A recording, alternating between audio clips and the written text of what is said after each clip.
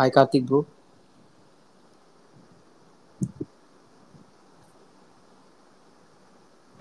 Hi bro. Bro இப்பதான் உங்க tweet பத்தி சொல்லிட்டு இருந்தேன். கரெக்டா ஸ்பேஸ் வரதுக்கு 10 நிமிஷம் முன்னாடி போட்டீங்க.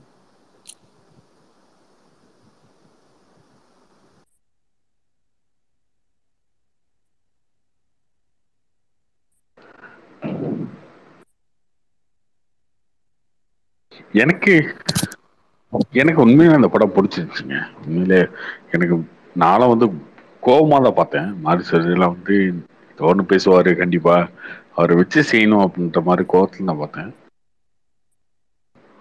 ஆனா அதையே பண்ணல அவரு. இந்த படத்துல லேக் இருக்கா கேட்டீங்கன்னா லேக் இருக்கு, ஸ்லோவா இருக்கு. அதெல்லாம் தாண்டி விமர்சனமா நான் பண்ணா நான் பார்க்கும்போது உதயநிதி வச்சுக்கிட்டே அவர் வந்து ஒரு அரசியல் பேசிட்டார். அதுவும் அவங்களுக்கு எதிராக பேசிட்டார். திராவிட கட்சிகள்லாம் எப்படி வந்து உப்புமாக்கின்றாங்க இங்க எல்லாத்தையும் வச்சு அந்த மாதிரி பேசிட்டாரு. அது எப்படி பண்ணாரு, என்ன பண்ணாரு அப்படின்னு நமக்கு தெரியாது. செகண்ட் ஹாஃப்ல கொஞ்சம் ஒரு சில இடங்கள்ல வந்து அதுக்கு ஈயம் பூசுற மாதிரி ஒரு சில சீன்ஸ் எல்லாம் இருந்துச்சு. பட் அதாவது ஓகே. பட் அது பேசுறதுக்கு ஒரு தைரியம் வேணும்ல ஒருத்தங்க. பெரிய சிலை வச்சு ஒரு சிஎம் கட்டி இதெல்லாம் பண்ணாங்க.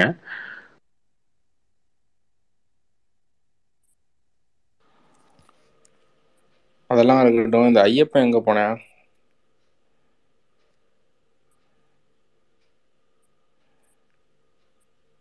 ஊருக்கு போயிருக்கான். இன்னைக்கு 30th டே செலிப்ரேஷனுக்கு வருவான்னு நினைச்சேன். நீ ஒரு லூசுரா. என்னங்க நீங்க தெளிவா பிளானை போட்டு லீவ் போட்டான் பாருங்க. இதே இல்லை அவன்கிட்ட. அடுத்து 100th டேக்கு லாக் பண்ணி வைக்க வேண்டியதான்.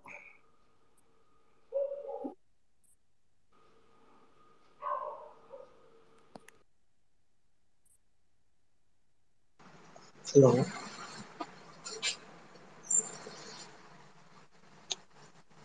ப்ரோ, வேல்பாரி அப்டேட் என்ன இருக்கு? வெல்பரியா? வெல்பரி நாவல்ல அது எடுத்து படிங்க. என்ன அப்டேட்டு? ஏற்கனவே வந்த நாவல் தானே. அதை பத்தி இன்ஃபர்மேஷன் வரல.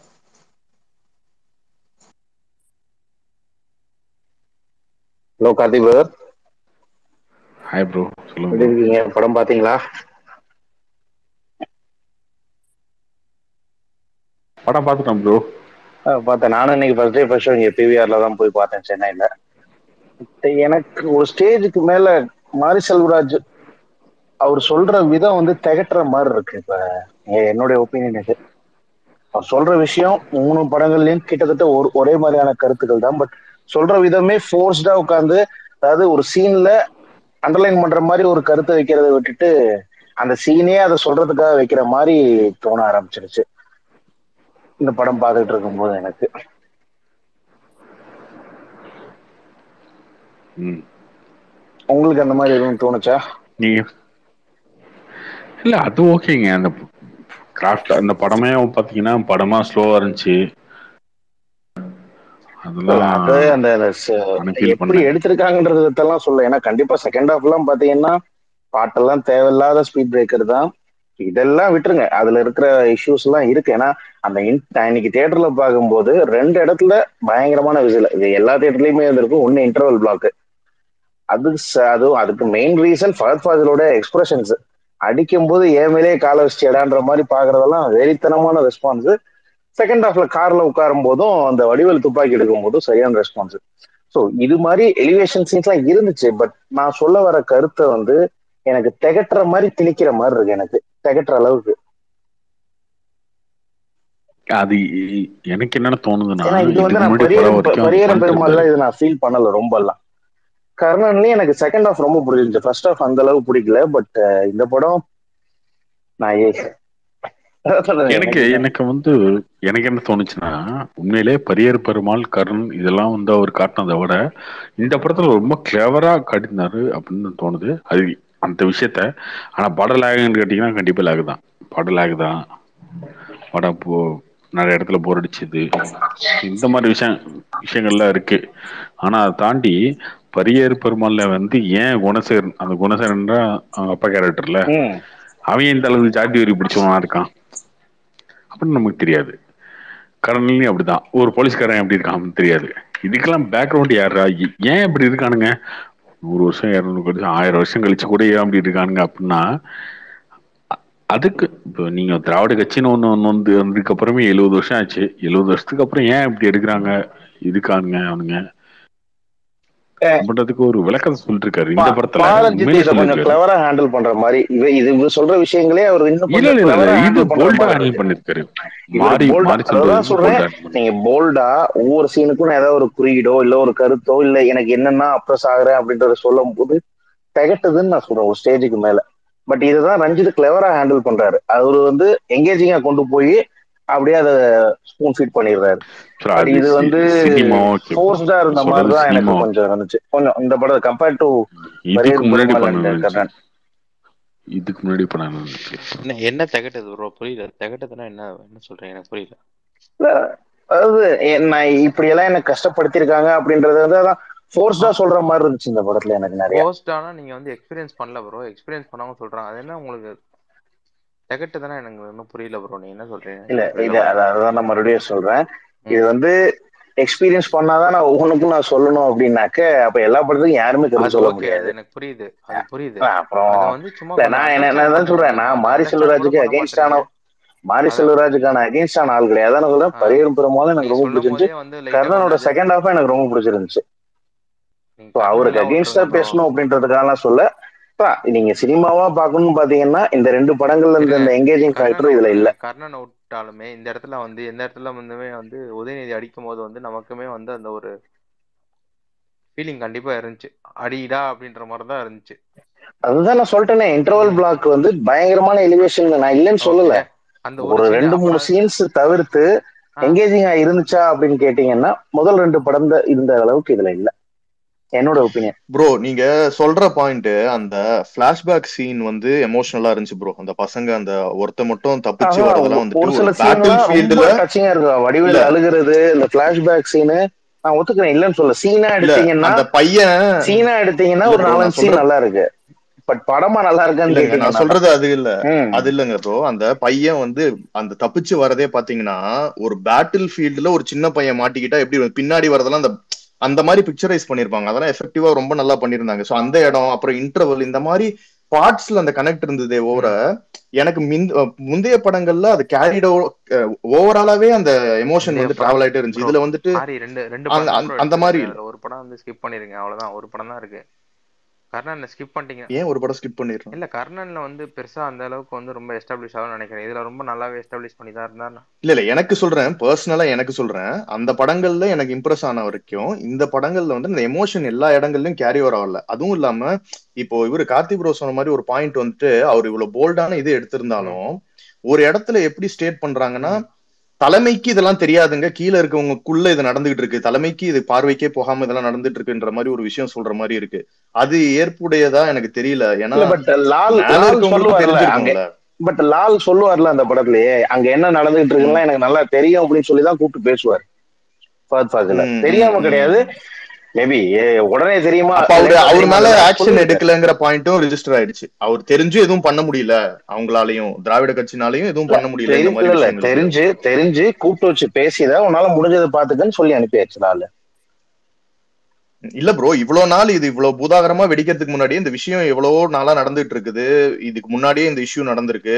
ஆனா அதுக்கெல்லாம் ஆக்ஷன் எடுக்காம இப்ப வந்து எனக்கு தெரியும் திராவிட கட்சியில் தான். அதான் சொல்றேன், இல்ல அது தெரியாம இருக்குமான்னு கேக்குறேன். சிஎம்க்கு தெரியாம இதெல்லாம் இருக்குமா? அவங்க உதயநிதி வச்சே அவர் கண்ணை குத்திட்டானுங்க அப்படின்னு சொல்றீங்களா பிரதர்? உண்மைதான். இதுல என்ன இருக்கு? இல்லன்னு சொல்லல. இதுல என்ன இருக்கு? ஓப்பனா பேசுறது. மைலேஜ் தேட பாக்காதீங்க தயவு செஞ்சு. நல்லது விஷயத்த நான் எனக்கு தேட வேண்டிய அவசியம் கண்டிப்பா நீங்க அதை வச்சுதான் மைலேஜ் தேடுறேன். என்னைக்காச்சும் ஒரு நாள் வந்து திராவிட கட்சி வந்து ஏதாவது ஒரு பாயிண்ட் கிடைக்குமா, ஏதாவது வந்து நான் வந்து கொத்து சொல்லலாமா அப்படின்ற மாதிரிதான் நீங்க பேசிட்டு இருக்கீங்க. பிரதர் அப்புறம் ஏன் பிரதர் லால் கடைசியா அந்த பேசி முடிக்கும் போது கரெக்டா பெரியார் சிலை போட்டு ஃபோக்கஸ் பண்றீங்க? எனக்கு யார சொல்றீங்கன்றது கிளியரா தெரியுது. எனக்கு திராவிட கட்சி வச்சு மைலேஜ் வரும் அப்படின்னா நான் எங்க பிஜேபி சப்போர்ட் பண்ண பிஜேபி நீங்க சப்போர்ட் பண்ணல இல்ல ஒரு நான் ஏடிஎம்கே டிஎம்கேன்னு சொல்லிட்டு போக மாட்டேன். நான் திராவிட ஊப்பி பொருப்பு இல்ல ப்ரோ இது இந்த படத்துல வந்து திராவிட ரொம்ப கீனா பாத்துட்டே இருப்பீங்க, ஏதாவது ஒண்ணு கிடைக்குமா கிடைக்குமா கிடைக்குமா அப்படின்ற மாதிரி ஒரு ஆஸ்பெக்ட்ல பாத்தீங்கன்னா எப்படி ப்ரோ அது நல்லா இருக்கும் படம்? நான் சொன்ன தப்பா ரைட்டை சொல்லுங்க, அது சொல்லுங்க ப்ரோ. படமே அதை பத்தி தானே சொல்லுது, படமே அந்த ஆஸ்பெக்ட் தானே சொல்லுது ப்ரோ. இதுக்கு முன்னாடி இருந்த படங்கள்ல வச்சது வந்து இல்ல இதுக்கு முன்னாடி இருந்த படங்கள்ல மெட்டாபர்ஸ் எல்லா இடத்துலயும் வச்சதுனாலதானே நாங்க இதெல்லாம் பார்க்க வேண்டியதா இருக்கு. அதுல நல்லா இருக்குன்னு சொல்லும் போது இதுல வந்து ஏதோ ஒரு பாயிண்ட் சொன்னாக்க ஏன் நீங்க அப்படியே பாக்குறீங்க அப்படின்னா, மாரி செல்வராஜ் படம் இஸ் ஃபேமஸ் ஃபார் இந்த மெட்டாபர்ஸ் தான், ஓமைகளுக்கு தான் ஃபேமஸ். ஏதோ ஒண்ணு காட்சிகள் மூலமா சொல்லிட்டு தான் இருக்காரு அண்டர்லைன் பண்ணி. ஸோ இதை எப்படி நீங்க ஒவ்வொரு சீனுக்கு இப்படி பாக்குறீங்கன்னா அது அவருடைய மேக்கிங் ஸ்டைல நாங்க அதை பார்த்து பழகியாச்சுன்னு சொல்ல போனா. நீங்க பாக்குறதுலாம் பிரச்சனை இல்லை ப்ரோ, ஏன்னா இந்த படத்தை ரொம்ப ரொம்ப க்ளோஸா பார்த்து ஒரு சீன் பை சீன் பாக்குறீங்களா ப்ரோ, அதுதான் ரொம்ப எந்த பிரச்சனையா இருக்கான்னு கூட தெரியல. நீங்க வந்து ஏதோ இன்டென்ஷனலா பாக்க அதுக்கு ரீசெண்டா வந்த கான்ட்ரோவர்சியா கூட காரணமா இருக்கலாம் மாரி செல்வராஜ் மேல. கான்ட்ரோவர்சி என்ன கான்ட்ரோவர்சி இருந்துச்சு? இல்ல பவித்ரன் ப்ரோ, நீங்க ஒரே ஒரு பாயிண்ட் சொன்னீங்கல்ல, கீனா ஏன் பாக்குறீங்கன்னு. கீனா பாக்குறீங்களான்னு எனக்கு நான் இல்ல கிடையாது ப்ரோ.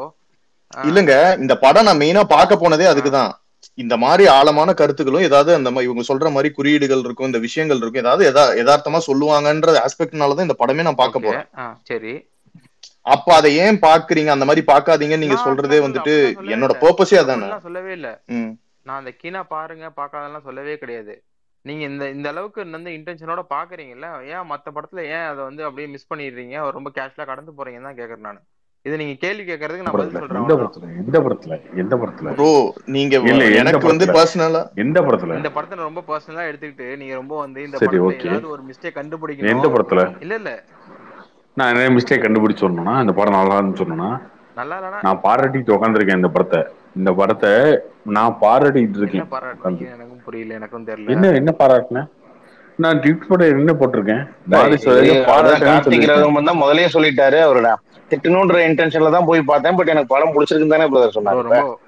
நான் பாராட்டி தான் உட்காந்துருக்கேன். ஹார்ட்டடா வந்து ஒரு படத்தை வந்து பாராட்டுறது ஒரு விஷயம். ஐயோ நம்ம வந்து நமக்காக வந்து மைலேஜ் தேடுறது வந்து எங்க உதயனா சூப்பர். எனக்கு என்னையா மைலேஜ் நீங்க கொடுக்க போற? நான் உங்களுக்கு மைலேஜ் கொடுக்கல ப்ரோ, நீங்க ஆல்ரெடி பெரிய ஆள் தான் ப்ரோ, நான் உங்களுக்கு மைலேஜ் கொடுக்கல ப்ரோ. இல்ல அப்படிலாம் கிடையாது, என்ன கிடையாது. மைலேஜ் என்ன மைலேஜ் இல்ல இது வந்து நான் என்ன பண்றேன், எனக்கு தோன்றத பேசுறேன். கர்ணன் படம் பார்த்தேன், எனக்கு பிடிக்கல சொன்னேன், அவ்வளவுதான். இன்னைக்கு அதான் போட்டிருக்கேன், கர்ணன் படம் பார்த்தா பிடிக்கல. இந்த படம் நீங்க பார்க்கும்போது எப்படின்னா வந்து ஒரு பிஞ்ச் ஆஃப் சால்ட்னு சொல்லுவாங்களா, அந்த மாதிரி வந்து ஏதாவது ஒரு இடத்துல தப்பு கண்டுபிடிக்கணும் அப்படின்ற மாதிரி ஒரு ஆஸ்பெக்ட்ல பாத்துட்டு பேசுற மாதிரி தான் ப்ரோ இருக்கு. என்ன தப்ப கண்டுபிடிச்சு என்ன தப்ப சொன்னாங்க சொல்லு. இல்ல இவரெல்லாம் இன்னொருத்தர் இந்த படத்துல தப்பு நான் என்ன சொல்றேன், என்ன சொல்லிருச்சு இப்படி வந்துருச்சு அப்படி அப்படின்ட்டு மாத்தி பேசிட்டாரு. நான் ஏத்துக்கலையே, அதை ஏத்துக்கலையே. நான் என்ன சொன்னேன், இந்த படத்துல நிறைய ஃபிளாஸ் இருக்கு, பட் அதெல்லாம் நான் பார்க்க வரும்ல அரசியல் ஏதோ ஒரு ஃபிளாஸ் எப்பா ப்ரோ ஆஸ் a மூவியா நிறைய ஃபிளாஸ் இருக்கு ப்ரோ. இப்ப ஸ்லோவா இருக்குன்னு சொல்றதே ஒரு கிராஃப்டா டெக்னிக்கலா நீங்க பேசாதீங்க ப்ரோ. பொலிட்டிக்கலா என்ன ஃப்ளா இருக்குன்னு நீங்க சொல்லுங்க. எங்க இப்படி பேசினா அப்படி பேசுறீங்க. நானு பொலிட்டிக்கலா ஃப்ளாவே இல்ல. இங்க இருக்க திராவிட சமூக சமநீதி மக்கள் கட்சின்னு ஒரு கட்சியை வச்சு அந்த கட்சியை கிழிச்சிருக்காரு மாதிரி சொல்லி சொல்றேன். ஓகே, அது வந்து உங்களுக்கு வந்து எக்ஸ்ட்ரா மைலேஜ் ஆயிருச்சு, அவ்வளவுதான். நீங்க வந்து எனக்கு எக்ஸ்ட்ரா மைலேஜ் படம் எடுத்த ஒரு மாதிரி சார் நடிச்ச ஒரு உதவி ஸ்டாலின் அவரு போய் கேளு போ, ஏன்ட்ட வந்து கேக்குறது.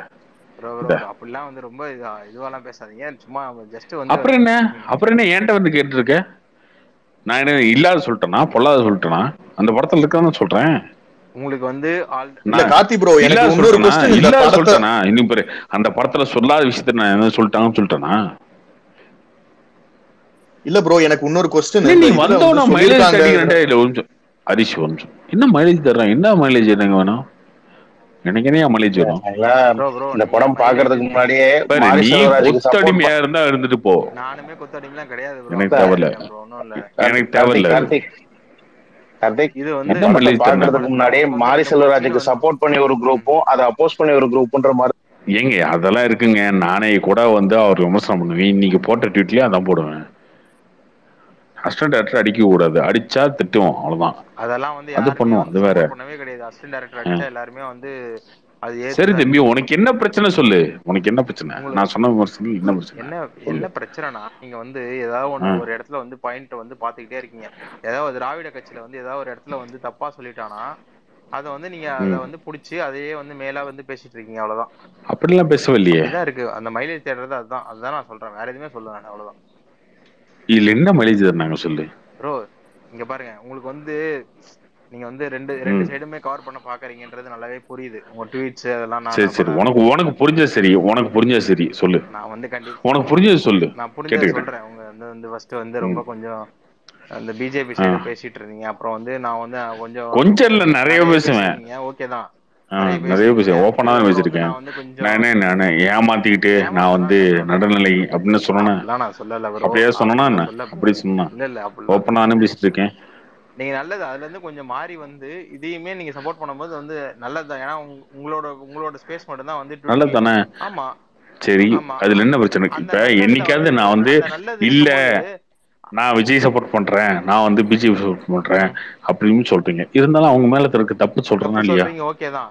இத வந்து இந்த இடத்துல வந்து என்ன பிரச்சனை உனக்கு சொல்லு. இந்த இடத்துல வந்து மாரி செல்வராஜா வந்து உனக்கு என்ன பிரச்சனைனா, ஒருத்தனை தூக்கி சொம்படிச்சா எல்லாத்துக்கும் அடிக்கணும், ஏன் மாத்தி அடிக்கிறீங்கன்ற மாதிரி. தப்புனா டைரக்டா தப்புன்னு சொல்லிடலாம். நீங்க வந்து ரொம்ப எதிர்பார்த்துட்டே இருக்கீங்க, இந்த படத்துல ஏதாவது ஒரு தப்பு வருமா, அதை வச்சு நம்ம வந்து மைலேஜ் தரலாமான்ற மாதிரி தான். தப்பா வரும்னு எதிர்பார்த்தேன். நான் சொல்றேனே, நான் வந்து கழிவுத்தலாம் தான் போனேன். ஆனா கழிவுத்துற மாதிரி படம் இல்லைன்னு சொல்றேனே. நான் இதையும் சொல்றேனே. அப்புறம் என்ன ப்ரோ, கழுவி ஊத்த தான் போறேங்கிறதே ஒரு தப்பா இல்லையா ப்ரோ? அது தப்பு தாங்க. நான் என்ன சொல்றேன், மாறி சொல்லு. நேத்து ஸ்பேஸ்லயே தாங்க சொல்லிட்டு போனேன். திரௌபதி படத்தை கொண்டாட போயிருந்தீங்க. நேத்து ஸ்பேஸ்லயே தாங்க சொன்னேன். நேத்து ஸ்பேஸ்லயே தாங்க சொன்னேன். படம் பார்த்துட்டு வந்து நான் கொடுக்க மாட்டேன். இதுல என்ன இருக்கு? ஏன் என்னோட ஸ்டாண்ட மாத்திக்கிறதுல எனக்கு என்னங்க தப்பு இருக்கு? ஓகே, அவருக்கு வன்மம் இருக்குன்னு ஓபனா சொல்லிட்டு இருக்காருங்க. நான் சொல்றேன், மாறி செல்வராஜ் போன படம் தப்பா எடுத்தாரு. அதனால அவர் மேல கோவம் இருந்துச்சு. அவர் பேசுறது பண்றது அவரோட இன்டர்வியூ இதெல்லாம் பார்க்கும்போது கோவம் இருந்துச்சு. நீ வாடா படம் எடுறா அப்படின்ற மாதிரி கோவத்துல போய் பார்த்தேன். அந்த மாதிரி இல்ல, அவ்வளவுதான். அதை நான் சொல்லிட்டேன் ஓப்பனா. நான் வந்ததுக்கு அப்புறம் என்ன மொக்க மாறி சொல்றது ஒரு டைரக்டர் அப்படியே பேசுனேன்? அப்படிலாம் கிடையாது. இதுதாங்க நேச்சுரலா இருக்க முடியும் ஒரு ஆளு. கண்டிப்பா நான் ஒத்துக்கிறேன். நீங்க வந்து ரொம்ப ஒண்ணுமே ஒரு ஸ்ட்ரிக்டா ஒரே ஒரு இடத்துல இருந்துகிட்டு நீங்க எல்லாரையும் தப்பு சொல்றதுலாம் இல்ல. மாறுறதுல இருந்தா நல்ல விஷயம் தான். அது வந்து ஹோல் ஹார்ட்டடா மாறணும். ஆனா இந்த மாறுறதெல்லாம் இல்ல. மாறவே இல்ல. தோன்றதுதானுங்க. மைண்ட் செட் மாறறதுதான் தோன்றது. உண்மை சம்பவத்தை தான ப்ரோ. என்ன மைண்ட் செட் மாறுதுன்னா உதயனா என்ன பண்ணாலும் சொம்படிக்கிறதுக்கு நான் ரெடி இல்ல. இங்க இல்ல அப்படிலாம் யாருமே சொம்ப விஜய் என்ன பண்ணாலும் சொம்படிக்கிறதுக்கு நான் ரெடி இல்ல. என்ன கேவலம் பண்ணாலும் நாங்க வந்து கேள்விதான் கேட்போம். உதய என்ன பண்ணாலும் தல அஜித்னா ஏகேனா என்ன பண்ணாலும் சொம்படிக்கிறதுக்கு ஆள் இல்லைங்க. எல்லாத்து மேலேயும் விமர்சனம் இருக்கும் எனக்கு. அது பண்ணிதான் இருப்பேன். அவ்வளவுதான். அப்படி கிடையாது ப்ரோ. நீங்க வந்து இந்த சைடு வந்து இது மாறி செல்வ ரஞ்சித் பண்ணும்போது ரொம்ப உங்களோட விமர்சனம் கூடுதலா இருக்குன்றதான் கேள்வி. அப்படி அதே மாறி செல்வ ரஞ்சித் தான் பாராட்டுறேன். இன்னைக்கு பாராட்டுறேன்ல. அது பாராட்டுறது ரொம்ப பெருமையா ஏத்துக்காது. நீ ஒன்னும் பாராட்டி அப்படி ஒன்னும் கிடையாது. எப்ப நீ பெருமையால நினைக்க வேண்டிய அவசியம் இல்லை. எனக்கு இல்ல. சரி ஓகே, அத நீங்க வந்து பாராட்டுறதே வந்து ரொம்ப ஒரு மாதிரி என்ன சொல்றது, ரொம்ப பெருமையா பேசுற மாதிரி தான் எனக்கு தெரியுது ப்ரோ. அதெல்லாம் ஒண்ணும் இல்ல. உனக்கு அப்படிதான் தோணும்.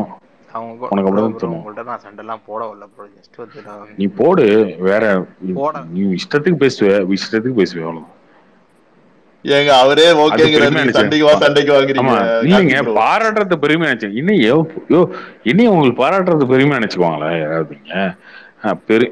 நான் பெருமையாக பாராட்டுகிறேன் மாதிரி சொல்லுது அப்படின்னு சொன்னேன். நீங்க வந்துட்டு இல்ல, நீங்க வந்துட்டு படத்துக்கு போயிரு ஒரு மைண்ட் செட்டோட போனீங்கல்ல, அந்த மைண்ட் செட்டோட தான் இவர் ஸ்பேஸ்க்கு வந்தீங்க. அந்த மைண்ட் செட்டோட ஊரே போயிருக்கு. நீங்க அதே மைண்ட் செட்டோட தான் இவரும் வந்திருக்காரு. நீங்க கழிவு ஊத்தீங்க, உங்கள்கிட்ட வந்துட்டு ஏதாவது பேசலான்னு தான் வந்திருக்காரு. ஆனா நீங்க பாராட்டுவீங்கன்னு அவன் பைத்தியம் முடிச்சு வருவான்.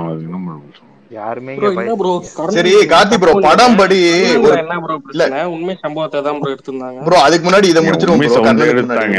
நான் என்ன சொல்றேன், அந்த சம்பவத்துக்கு காரணம் என்ன விஷயம் அதெல்லாம் பேசாம மொத்தமா வந்து அந்த பஸ் வந்துச்சு போனுச்சு. அந்த பஸ் வந்து அந்த பஸ் ஸ்டாப்ல நிக்கல, அதுக்காக வந்து பஸ் உடைச்சோம். அதுக்கப்புறம் அந்த பஸ் ஓனரே வந்து சொல்லிடுவான், இல்ல இதுக்கு ஒரு பஸ் நிக்கும்னு. அதுக்கப்புறம் ஒரு போலீஸ்காரன் சம்பந்தமே வருவான். அவன் வந்துட்டு சேர் இல்ல போடல, ப்ரோ இந்த அது மாதிரி இல்ல சின்ன ப்ரோ, சின்ன அந்த பிரச்சனை ஊரையே வந்து அடிச்ச சம்பவத்தை மையமா வச்சுதானே எடுத்தாங்க. பஸ் பிரச்சனை தாங்க தானே. அதுதாங்க அதுதான். இது எங்க ஆரம்பிக்கும், 2 பேரும் ஈகோல ஆரம்பிக்கும். இப்போ இந்த பிரச்சனைன்றது அதுவே கிடையாதுங்க. உங்களுக்கு புரியுதா உங்களுக்கு? ஒருத்தர் வந்து எதிரே பேசுறதுக்கு காரணம் இவங்க என்ன எங்க போயிடுவாங்க தெரியுமா? சனாதன தர்மம் இதுல வந்து மனுஸ்மிருதியில அப்படிதான் எழுதிருந்துச்சு, பகவத்கீதையில அப்படிதான் இருந்துச்சு, நீங்களாம் தலையில பிறந்தீங்க, நாங்களாம் வந்து இடையில பிறந்தோம், நாங்களாம் கீழே காலில் பிறந்தோம், இப்படிலாம் போயிட்டு இருப்பாங்க. நீங்க அதெல்லாம் போகாதீங்க. ஒரு 20 வருஷத்துக்கு முன்னாடி அப்படிதான் இருந்தீங்க எல்லாரும். அப்போ உங்களை யார் பிரிச்சது? அவங்க உங்களுக்கு கார்த்தி ஈஸியா ப்ரோ, இன்னமும் ஈஸியா ஜாதி பிரச்சனை நடந்துட்டு தானே ப்ரோ இருக்கு. ப்ரோ 20 வருஷத்துக்கு முன்னாடி தான் அப்படி ஆமா இருந்துச்சு. நடந்ததுதாங்க ஆமா ப்ரோ, இருக்கு, இப்ப கூட நடந்ததுதாங்க திருப்பூர் இருக்கு. எங்க ஊர் தான். அந்த கோயில்லாம் மூடினது, அப்புறம் இங்க ஏதோ ஒரு ஊர்ல மனம் கலந்தது நடந்து தானே ப்ரோ இருக்கு. அதானே எடுக்கிறாங்க. கார்த்தி ப்ரோ, எனக்கு ஒரே ஒரு அதாங்க கொஸ்டின். ப்ரோ, நீங்க அது கர்ணன் நடந்துதான் படத்தை இருக்கு வந்து ப்ரோ. வெறுக்கிறதுக்கு அந்த படத்தோட ஐடியாலஜி தான் காரணம் நீங்க சொல்றீங்களா ப்ரோ? இல்ல ப்ரோ, அதுக்கான தீர்வு சொல்லவே இல்லையே அந்த படத்துல. ப்ரோ தீர்வு வந்து அந்த படத்துல அதான் ப்ரோ, தெளிவா மனுஷனா சொல்லியிருக்காங்கல்ல மனுஷனா ப்ரோ. மதிங்க தப்பு அதானே சொல்றாங்க. தனுஷ் வந்துட்டு இப்போ வந்துட்டு ஒரு கீழ் ஜாதியில இருக்க மாதிரி காமிச்சிருந்தாங்க.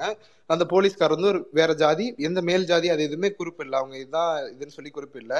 தப்பு பண்ணவன் ஜெயிலுக்கு போயிட்டு தானே வரான் அந்த படத்துலயுமே. இன்னொன்னு ஒரு இப்போ அவன் படத்துல ஏன் வந்துட்டு ப்ரோ தீர்வு தப்பு சொல்லணும்? பண்ணிட்டு அவன் வந்துட்டு ஒன்னும் இது போல இல்ல. இப்ப அந்த படத்துல வந்து ஒரே ஒரு விஷயம் தான், ப்ரொட்டாகனிஸ்ட் வந்து இந்த சைட்ல இருக்கான் அவ்வளவுதானே தவிர 2 பேர் மேலயுமே தப்பு இருக்கு. பஸ் உடைச்சது வந்து ஜஸ்டிஃபை பண்ணவே கிடையாது அவங்க எந்த இடத்துலயுமே. பஸ் உடைச்சது வந்துட்டு பெரிய தப்புங்கிற மாதிரி தான் அந்த ஊர்க்காரங்களே வந்துட்டு தனுஷ் வந்துட்டு அந்த படத்துல இது பண்ணி சொல்லுவாங்க. சோ அந்த எந்த இடத்துலயுமே அவங்க ஜஸ்டிஃபை பண்ணவே இல்லையே ப்ரோ அந்த அந்த மக்கள் வந்துட்டு. ப்ரோ இன்னொன்னு எதுக்கு ப்ரோ தீர்வு சொல்லணும்? நீங்க அப்படி ஒரு பிரச்சனை தீர்வு இருக்குங்கிறதே நீங்க வந்து அது ஒத்துக்க ஏன் தீர்வு மாட்டேங்கிறீங்க. சொல்லணுங்கிறது இதுல தீர்வு இப்படி சொன்னோம்னா நீங்க அந்த தீர்வை மட்டும் நடந்திருக்குங்கிறது எப்படி ப்ரோ. ஒத்துக்குவீங்க?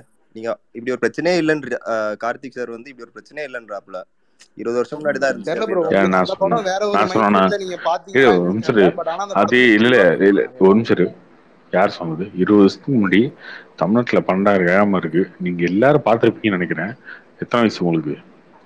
எல்லா ஊருக்கும் பஸ் இருந்துச்சா அப்போ?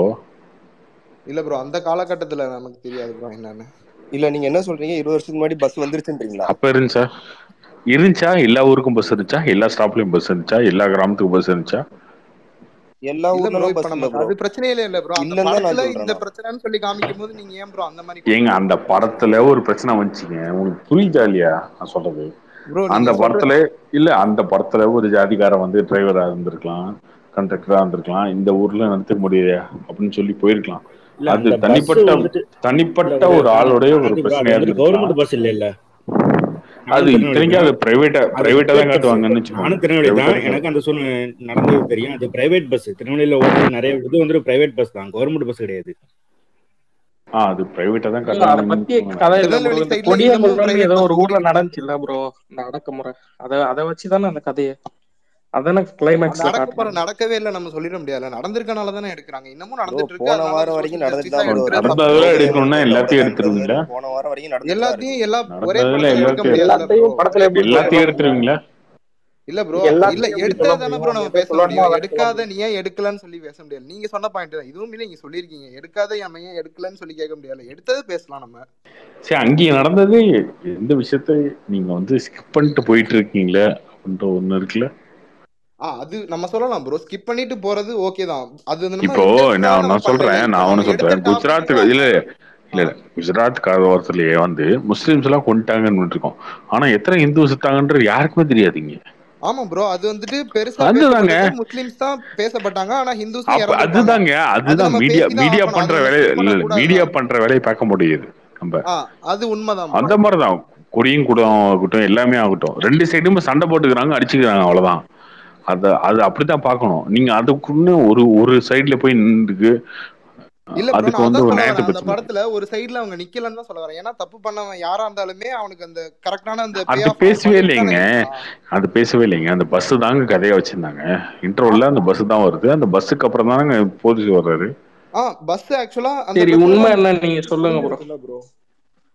அது என்ன உண்மை கதை எங்களுக்கு தெரியல, நீங்க சொல்லுங்க. தெரியல. ப்ரோ அது தெரிலனா எப்படி 4-5 ப்ரோ? பேர் 4-5 நார்த் தமிழ்நாடு மேல இருந்துட்டு வந்துட்டு கீழே சவுத் ஃபேஸ் பண்ணவங்கள்ட்ட கேட்கணும். அதுவே நீங்க கேட்கவும் மாட்டீங்க.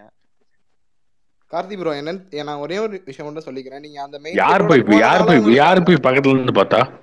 நீங்க பாத்தீங்களா? யாருமே பார்க்கல, இங்க இருக்கவங்க யாருமே பார்க்கல. சொல்றது வந்து நீங்க அதை அக்செப்ட் பண்ணிக்கலாம்ல. அதையுமே நீங்க அக்செப்ட் பண்ண மாட்டீங்களா? அதுதான் பிரச்சனைங்க. எல்லாத்தையுமே எல்லாத்தையுமே நான் ஒன்னும் சரி பொய்யா சொல்ல ஓகே போறாங்க. இருங்க, இல்ல ப்ரோ இல்ல எல்லாமே பொய்யா. நீங்க எதிர்க்க வந்து முட்டையா அந்த மோகன்ஜியா அந்த ப்ரோ? நீங்க மாத்தி எதிர்த்துனுறீங்க. முத்தையா மோகன்ஜியா? இல்ல முத்தையா மோகன்ஜி தான் எதிர்ப்போம். இதுல என்ன இருக்கு? இந்த அளவுக்கு ரொம்ப வயலண்டா வந்து ரொம்ப ஃபோர்ஸா எதிர்த்த மாதிரி தெரியல உங்க ட்வீட்ஸ் பார்த்த வரைக்கும், நான் ஃபாலோ பண்றது வரைக்கும். அதான் நான் கேக்குறேன். கார்த்திக் ப்ரோ எனக்கு ஒரே ஒரு கேள்வி, யாரு இந்த எதிர்க்கேன் பிரச்சனை படம் சொல்லுங்க. எடுக்கலாமா இல்ல இந்த எடுக்க முத்தையா கூடாதா ப்ரோ? மோகன்ஜி எல்லாம் வந்து நீங்க இந்த அளவுக்கு ரொம்ப ஹாஷா வந்து இந்த மாதிரி ஒரு ஸ்பேஸ் போட்டு பேசல. ஆர்ஷா யாரு இல்ல ஸ்பேஸ் ஆமா போட்டு? ஆமா கேட்கல. நான் முத்தையா அந்த மோகன்ஜி படமும் வந்துச்சு, முத்தையா படமும் இப்ப ரீசெண்டா கார்த்திக் ப்ரோக்கு இந்த மோகன்ஜியை ரொம்ப முத்துராமலிங்க படம் பிடிக்கும். வந்துச்சு. கார்த்திக் அதை நீங்க ப்ரோக்கு வந்து கேட்டீங்களா? மோகன்ஜினா ரொம்ப சோசியல் பிடிக்கும். மீடியால விக்டிமே வந்து முத்தையாவும் அது மோகன்ஜி விக்டிம், தான். அது விக்டிமா? ஐயோ ப்ரோ, விக்டிம் கிடையாது ப்ரோ, ஆண்ட ஜாதி ப்ரோ. ப்ரோ இப்போ விக்டிமுக்கும் ஒரு ஆண்ட வாரமா ஜாதி, மாரி செல்வராஜ் தான் ப்ரோ பண்ணியிருந்தாங்க. விக்டிமுக்கும் ஆண்ட ஜாதிக்கும் பேரு ஆமா இது டிஃபரன்ஸ் தெரியாம பேசிட்டு இருக்கீங்க நீங்க. ப்ரோ நீங்க அப்படி எல்லாம் கேட்க முடியாது ப்ரோ. இவங்களை நான் ஏன் சோசியல் மீடியாவில் பண்ணாதெல்லாம் கேட்க சொல்றேன். கூடாது ப்ரோ. அதெல்லாம் சோசியல் மீடியாவில் சொல்றேன். சோசியல் மீடியா சரி சரி எல்லாமே ஒண்ணுதான். சரி கார்த்திக் ப்ரோ, இந்த படத்தை தண்ணி சம்பந்தமா உழாம வாழ்ந்துருக்கீங்க. இல்ல நான் என்ன சொல்றேன், மாமன்னன் சம்பந்தமா கேக்குறேன். இப்ப அவங்க சொல்ற பாயிண்ட் நீங்க அக்செப்டட்னு சொல்றீங்கல்ல. இப்ப அவங்க படத்துல சொன்னபடி பாத்தீங்கன்னா இவ்வளவு ஃபிளாஸ் இருக்கு திராவிட கட்சியில, ஆனா கடைசியில அந்த திராவிட கட்சியாலதான் இதை சரி பண்ண முடியும்ன்ற மாதிரியும் காமிச்சிருக்காங்கல்ல. ஏன்னா ஒரு மதவாத ஒரு ஜாதி ரீதியாவோ மதமாவோ எதிர்கட்சி இருந்தா கடைசியில அவங்கள தோல்வி அடைய வச்சு இந்த திராவிட கட்சி தான் வந்து இதை சரி பண்ணுது ஐயா, இல்லையா? இங்க மதெல்லாம் பேசவே இல்லை யாரும். சும்மா உள்ள எதிர்கட்சி அப்படிதானே ஜாதி கட்சி மாதிரி காமிக்கிறாங்க. ஒரு நிமிஷம், யார் சொன்னது? அப்ப அது திராவிட கட்சி மாதிரி காமிக்கிறாங்களா? அந்த கட்சி பேர் என்ன? அந்த கட்சியும் சமூக நீதி மக்கள் மறுமலர்ச்சி, சமூக நீதி மக்கள் முன்னேற்ற கழகம் தான். அதுவும் திராவிட கட்சியா? ஓகே, அப்படிதான் காட்டுவாங்க அந்த படத்துல. ஆனா இன்னொன்னு சொல்றேங்க இல்லைங்க, இப்போ அந்த மாதிரி சபாநாயகரை ஒருத்தர் ஒரு பட்டியலின சபாநாயகரை ஆக்குனது ஜெயலலிதா. அது பண்ணதே இவங்க கிடையாது. படத்துல கிளைமேக்ஸா அவங்க வச்சுக்கிட்டாங்க, அவ்வளவுதான். பண்ணதே ஜெயலலிதா தான். இவங்களுக்கு அதுக்கும் வக்கு கிடையாது. ப்ரோ ப்ரோ ரொம்ப நல்லது, யாருமே வந்து தப்புலாம் சொல்லவே கிடையாது. அந்த ஒரு விஷயத்த வச்சுட்டு மட்டும் ஃபுல்லா வந்து எல்லாரையும் வக்கு இல்லைன்னு சொல்ல வக்கு தப்புலாம் சொல்ல வக்குலாம் இல்லைன்னா இப்படிலாம் ப்ரோ ப்ரோ ப்ரோ சும்மா இருங்க ப்ரோ. நீங்க ஏதாவது என்ன கிழிச்ச எது சொல்றீங்க? சமூக நான் கேட்கலைங்க, மாரி சொல்லுங்க. என்ன சமூக நீங்களே ரொம்ப எக்ஸாஜரேட் பண்ணி சொல்லாதீங்க ப்ரோ, அவ்வளவுதான் ப்ரோ. சரி நீங்க சொல்லுங்க கேட்டுக்கிறேன்றேன், அவ்வளவுதான். நீங்க சொல்லுங்க கேட்டுக்கிறேன். தமிழ்நாட்டுல ப்ரோ உங்களோட ஸ்டாண்ட் ரொம்ப டெஃபினட்டா தெரியுது, அவ்வளவுதான். நீங்க வந்து டெஃபினட்டா தெரியுது. திமுக எதிர்ப்புன்றதா என் ஸ்டாண்ட் என்ன சொல்லிட்டேன். இது வந்து ரொம்ப சோஷியல் ஜஸ்டிஸ் வந்து சப்போர்ட் பண்ற மாதிரி இருக்கு அப்படின்ற மாதிரி தெரியுது. ஆனாலுமே வந்து ரொம்ப ஃபால்ஸா தான் இருக்கீங்க. சோஷியல் ஜஸ்டிஸை வந்து நம்ம சப்போர்ட் பண்றது வேற, ஆனா பண்றோம்னு சொல்லி ஏமாத்திட்டு இருக்காங்க அந்த குரூப்பை காயத்துப்புறத்தான் நம்ம. தப்பே கிடையாது, நான் உங்களை எதுவுமே சொல்லவே கிடையாது. உங்களுக்கு அதுக்கு சம்பந்தமே கிடையாது. என்ன சம்பந்தம் கிடையாது எனக்கு புரியல. என்ன எனக்கும் வேணா நீங்க என்ன செஞ்சீங்கன்னு சொல்லுங்க. நீங்க உங்க படத்துல கிளைமேக்ஸே வந்து ஜெயலலிதா படம் வச்சுட்டு உட்காந்துருக்கீங்க. நீங்க என்ன பண்ணீங்க? கிழிச்சிங்க சொல்லுங்க. ஜெயலலிதா எங்க இருந்து ஆரம்பிச்சு? நீங்க என்ன 75 வருஷத்துல 20 வருஷம் ஆட்சியில் இருந்தீங்க. 20 வருஷத்துல என்ன கிழிச்சிட்டீங்க? சோசியலிஸ்ட் போய் ஹிஸ்டரிய வந்து கொஞ்சம் தயவு செஞ்சு படிச்சுட்டு வாங்க. 20 வருஷத்துல என்ன ப்ரோ? ஜெயலலிதானால அது திராவிடம் தானே வருது அப்ப கூட. ஆமா, ஜெயலலிதா பண்ண நீங்க என்ன பண்ணீங்க? பிஜேபி நீங்க திராவிடம்னு சொல்றீங்கல்ல, அதுக்கு கேக்குறேன். அப்ப பண்ணாலுமே இப்ப நான் இதுக்கு முன்னாடி சொன்னேன்னா, இப்போ ஒரு ஜாதி இந்த ஃபஹத் ஃபாசில் ஜாதி ரீதியா ஒரு பிரச்சனை நடந்திருக்கு. அப்ப அது இன்னொரு கட்சி சேர்க்குதுன்னா அவங்க ஜாதிக்கு ஆதரவா இருக்கிற கட்சியா வச்சுக்கோங்களேன், இன்னொரு எதிர்கட்சியா இல்லாத திராவிட கட்சியாவே வச்சுக்கோங்க. பட் அட் எண்ட் வந்து இப்ப நீங்க சொல்லியிருக்க எல்லா பாயிண்ட்லயும் திராவிடம் கரெக்டா ஒர்க் ஆகிற மாதிரி தானே, ஒர்க் ஆகணும்னு சொல்ற மாதிரி தானே இருக்கு. இல்லைனாலும் இப்படியெல்லாம் படத்தில் காட்டவே இல்லையே. இல்ல ப்ரோ, நான் கேட்ட கேள்வி நீங்க என்ன பண்ணீங்கன்ற. நீங்க ஜெயலலிதா பண்ணத ஒரு டிஎம்கேவை ஸ்பெசிபிக்கா கேக்குறீங்க நீங்க. அப்போ ஐயா நீங்க என்ன படத்துல, நீங்க காசு போட்டு எடுத்த படத்துல, நீங்க நடிச்ச படத்துல உங்களுக்கே வந்து கிளைமேக்ஸ் வந்து நீங்க பண்ணதை காட்ட முடியல. அப்புறம் நீங்க என்னையா படம் எடுத்து கிழிச்சிட்டீங்க சொல்லுங்க.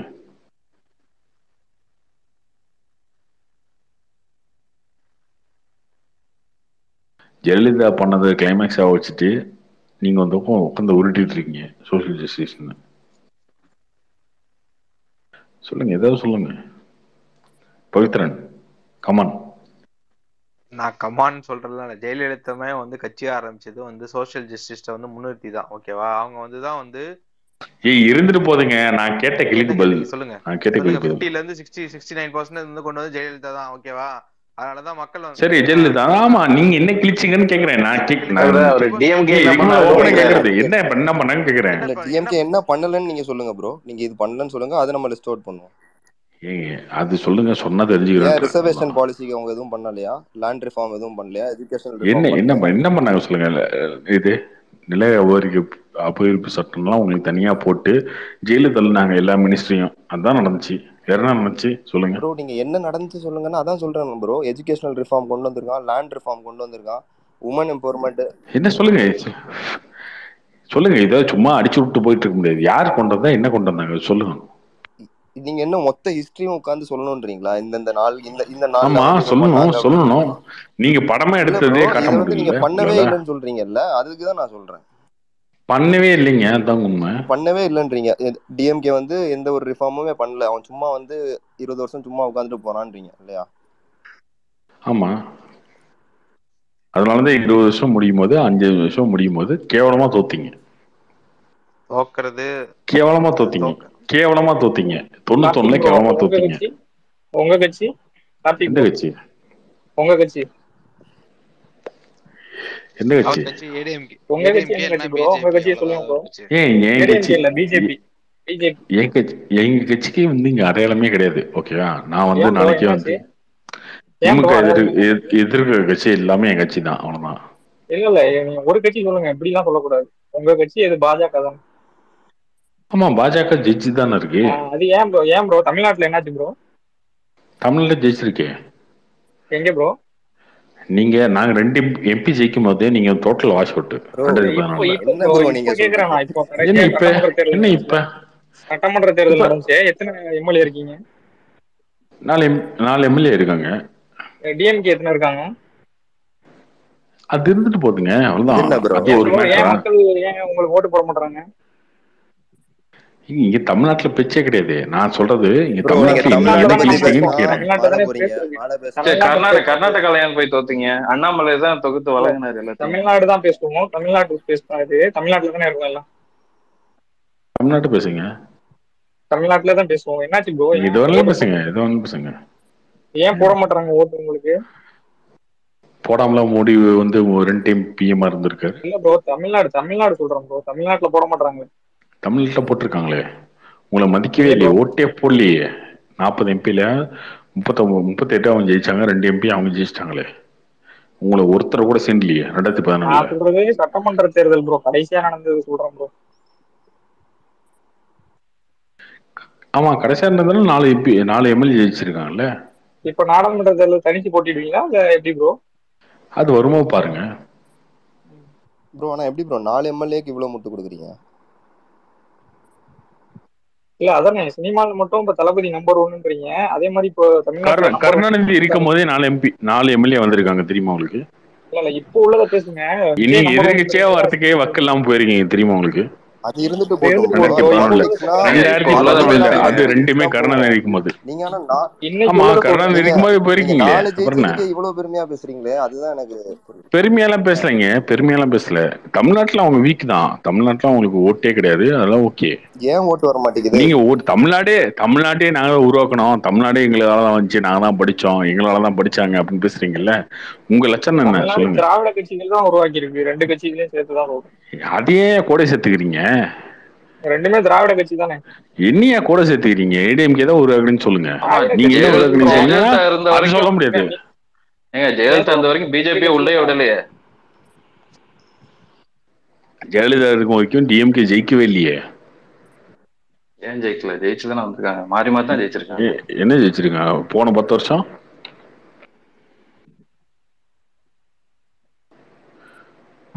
தொடர்ந்து அசம்பிளி, பார்லிமெண்ட், திரும்ப அசம்பிளி, லோக்கல் பாடி எல்லாத்துலயும் ஜெயலலிதா தான் வந்தாங்க. அதுவும் திராவிட கட்சி தானே. 2மே திராவிட கட்சி தான். திமுக அதிமுக ஏதாவது ஒண்ணு பேசினா திராவிட கட்சி தான். அதுவும் திராவிட கட்சி தாங்க அப்படின்னு பேசுறது.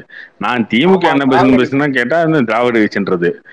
ஆமா, 2மே திராவிட கட்சி தானே ப்ரோ. உங்களை மதிக்கவே இல்லை ஜெயலலிதா.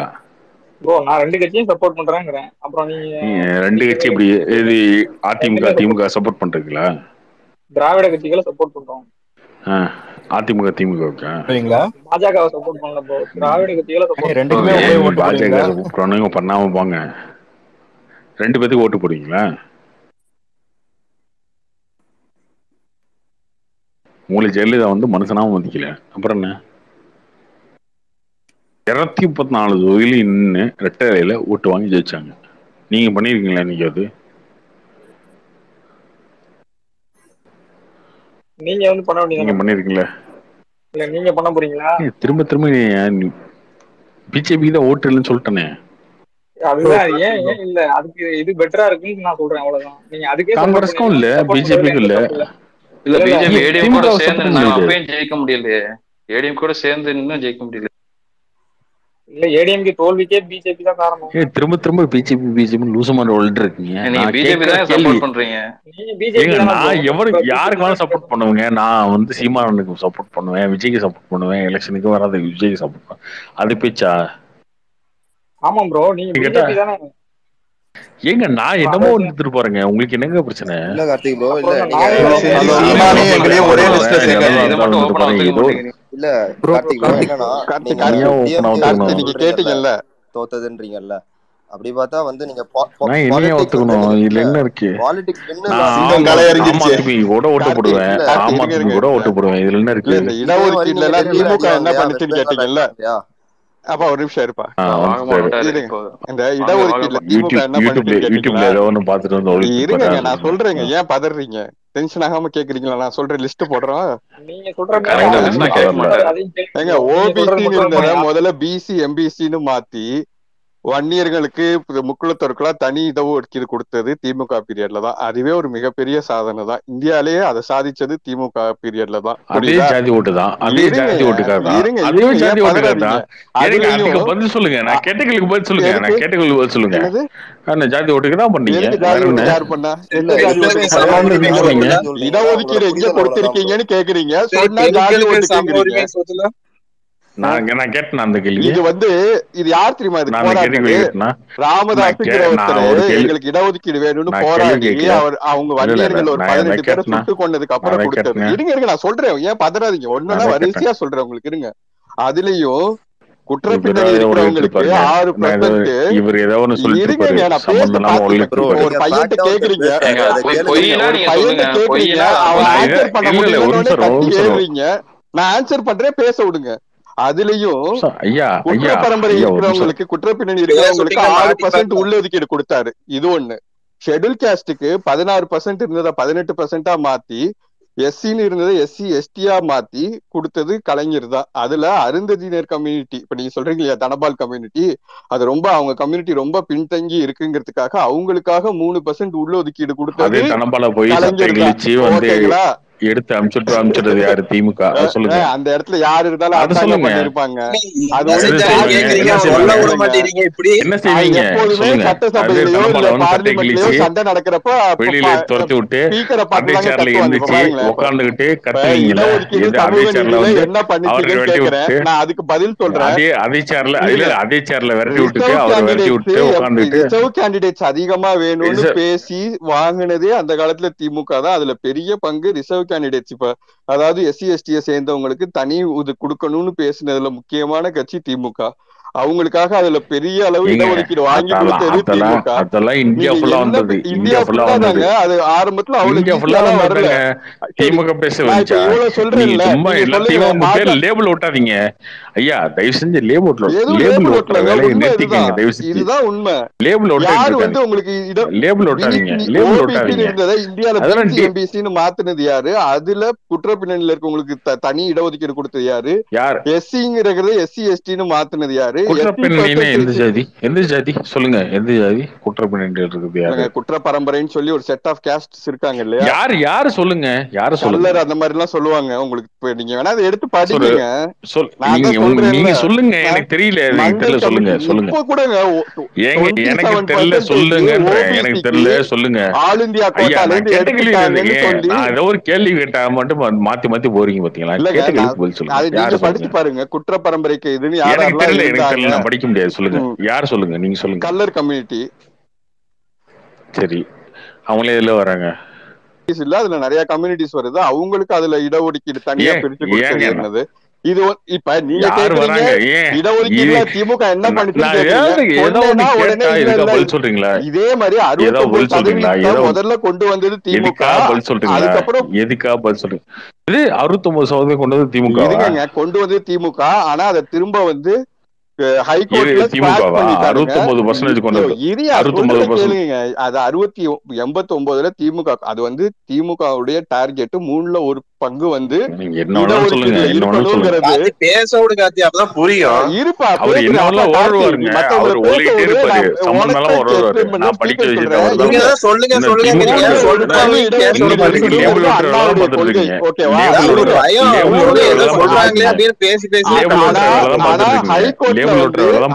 வந்து 49%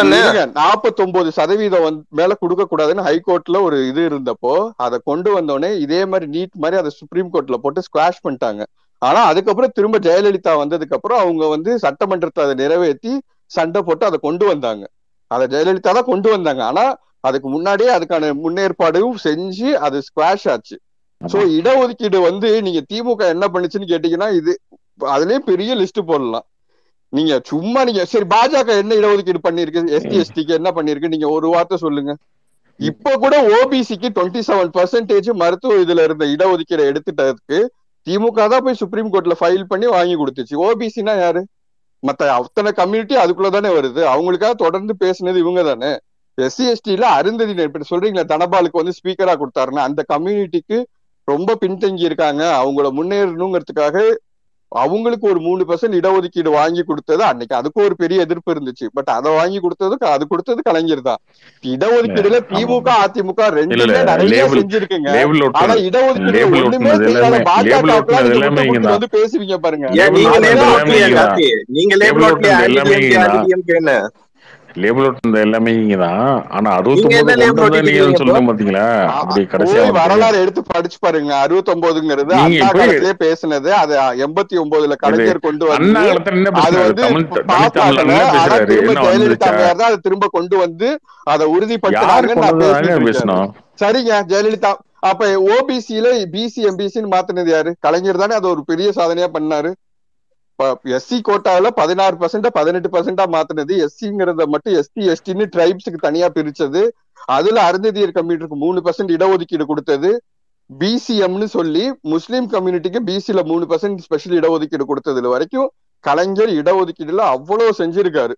அது வந்து எம்எல்ஏ பாலிட்டிக்கலாவும் செஞ்சிருக்காரு, இந்த மாதிரி எஜுகேஷன் அண்ட் ஜாப்லயும் செஞ்சிருக்காரு. நீங்க சொல்றீங்க அன்னைக்கு இடஒதுக்கீடு வந்து அம்பேத்கர் வந்து கொண்டு வந்தாரு. ஆனா எந்த ஸ்டேட்லயும் ஃபுல்லா இம்ப்ளிமெண்ட் பண்ண விடவே இல்லை. அதுக்கு அவ்வளவு போராடி அதை ரொம்ப சக்சஸ்ஃபுல்லா இம்ப்ளிமெண்ட் பண்ணது தமிழ்நாடு. அதுக்கு வந்து ரெண்டு கட்சியுமே அதுல கிரெடிட் உண்டு. டிஎம்கே ஏடிஎம்கே ரெண்டுலயுமே ஒவ்வொரு டிபார்ட்மெண்ட்லயும் அவங்களுக்கு இடஒதுக்கீடு கொண்டு வந்தாங்க. இப்போ நீங்க இவ்வளவு சொல்றீங்களா, இவ்வளவு டிஎம்கே பண்ணிருக்கீன்னு சொல்றீங்க. அப்ப உங்களுக்கு தொடர்ந்து 10 வருஷம் மக்கள் புறக்கணிச்சாங்க. எல்லா கட்சியும் தோத்துருக்கு தலைவா. போட வரல. இல்ல டெமோக்ராட்டிக்கா ஒண்ணு கேக்குறேன். நீங்க இவ்வளவு எஸ்எஸ்டி பண்ணிருக்கீங்க, இவ்வளவு எல்லாமே பண்ணிருக்கீங்க. உங்களை கண்டினியூஸா அதுவும் ஒரு டைம் எப்படி சொல்றது எதிர்கட்சியா கூட வரவிடாத அளவுக்கு ஒருத்தவங்க ஒண்ணு மக்கள் உங்களை புறக்கணிக்கிறாங்கன்னா காரணம் என்ன? ஒரே ஒரு தடவை நடந்துச்சுங்க. ஒரு தடவை நடந்தாலும்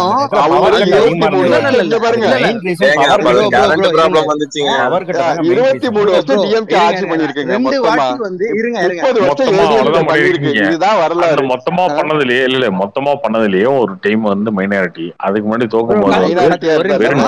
இதுக்கு முன்னாடி வந்து இதெல்லாம் இவர் பேசுறத பாத்தீங்களா? மைனாரிட்டி இருந்தா மெஜாரிட்டி என்ன இப்படி பேசுறதாங்க.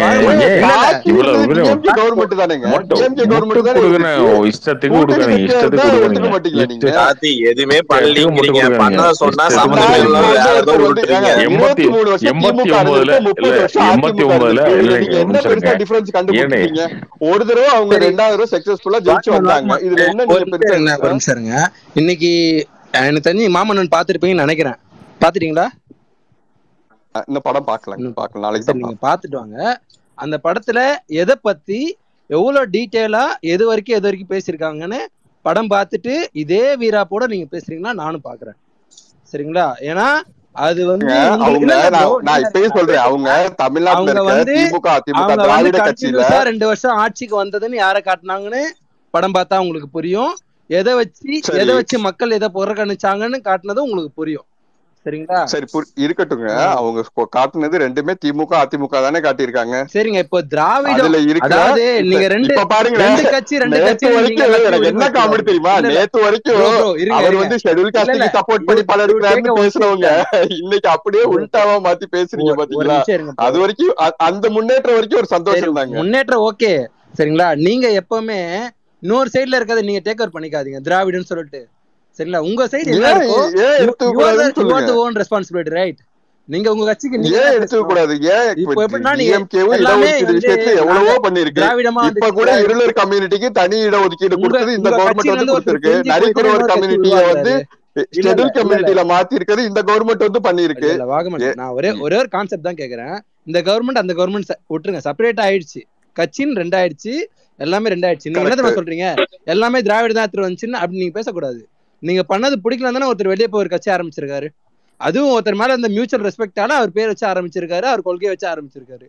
அந்த கொள்கையை ஒருத்தர் திராவிட கொள்கை வச்சுதான் அது திராவிட கட்சி தானே. இப்ப நீங்க திராவிட இப்ப நீங்க வந்து டிஎம்கே அப்போஸ் பண்றீங்க, ஏடிஎம்கே சப்போர்ட் பண்றீங்க. நீங்க என்ன தெரியுமா சொல்றீங்க? அப்படி சொல்லுங்க. நீங்க இது வரைக்கும் நீங்க இங்க பாருங்க, நீங்க ஏடிஎம்கே சப்போர்ட்டர்னா நான் உங்ககிட்ட நான் வந்து ஆர்கியூ பண்ண மாட்டேன். ஓகே, நீங்க இன்னொரு திராவிட கட்சியை சப்போர்ட் பண்றீங்க, எனக்கு அதுல பிரச்சனையே இல்ல.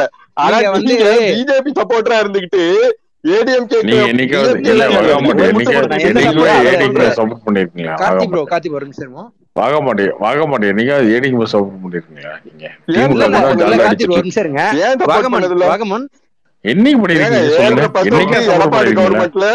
அரசு பள்ளி பிள்ளைங்களுக்கு மெடிக்கல் சீட்ல 7.5% கொடுத்தது சப்போர்ட் பண்ணது. யார் சப்போர்ட் பண்ணாங்க? ஒரு நிமிஷம். நீங்க இதுக்கு முன்னாடி பேசுனீங்கல்ல, அந்த இடத்துல ஒரு ஸ்டாண்ட கூட நீங்க ஏடிஎம்கேல இருந்து ஒரு பேரை கூட மென்ஷன் பண்ணல. அது ஞாபகம் இருக்கா?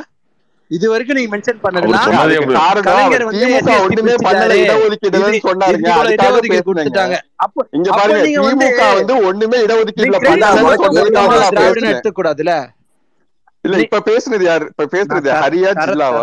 ஜில்லா தான் பேசிட்டு இருக்காரு. ஜில்லாவா? சொல்லுங்க. இல்ல கார்த்தி ப்ரோ, இல்ல அவரு இவ்வளவு நேரமா ஏடிஎம்கே தான் பண்ணுச்சு, திமுக என்ன பண்ணுச்சுன்னு இல்ல அவர் கேள்வி ஏடிஎம்கே தான் பண்ணுச்சு, திமுக என்ன பண்ணுச்சுன்னு கேட்டார் இல்லையா? அதுக்காக நான் எக்ஸ்பிளைன் பண்ணேன். ஏடிஎம்கே இடஒதுக்கீடுல நிறைய பண்ணிருக்காங்க. 69% கொண்டு வந்தது ஜெயலலிதா அம்மையாரு, 5% ரூரல் கோட்டா கொடுத்தது ஜெயலலிதா அம்மையாரு. அவங்களும் இடஒதுக்கீடு விஷயத்துல ரொம்ப சாலிடா இருந்த ஒரு leader, bro minority bro Dalit லீடரா இருந்தவங்க தான் ஜெயலலிதா அம்மையாரு, ஏடிஎம்கேவும். எனக்கு அதுல ஒரு மாற்று கருத்து இல்ல. வந்து இன்னொருத்தவங்க வந்து லவுடா பேசுவாங்க.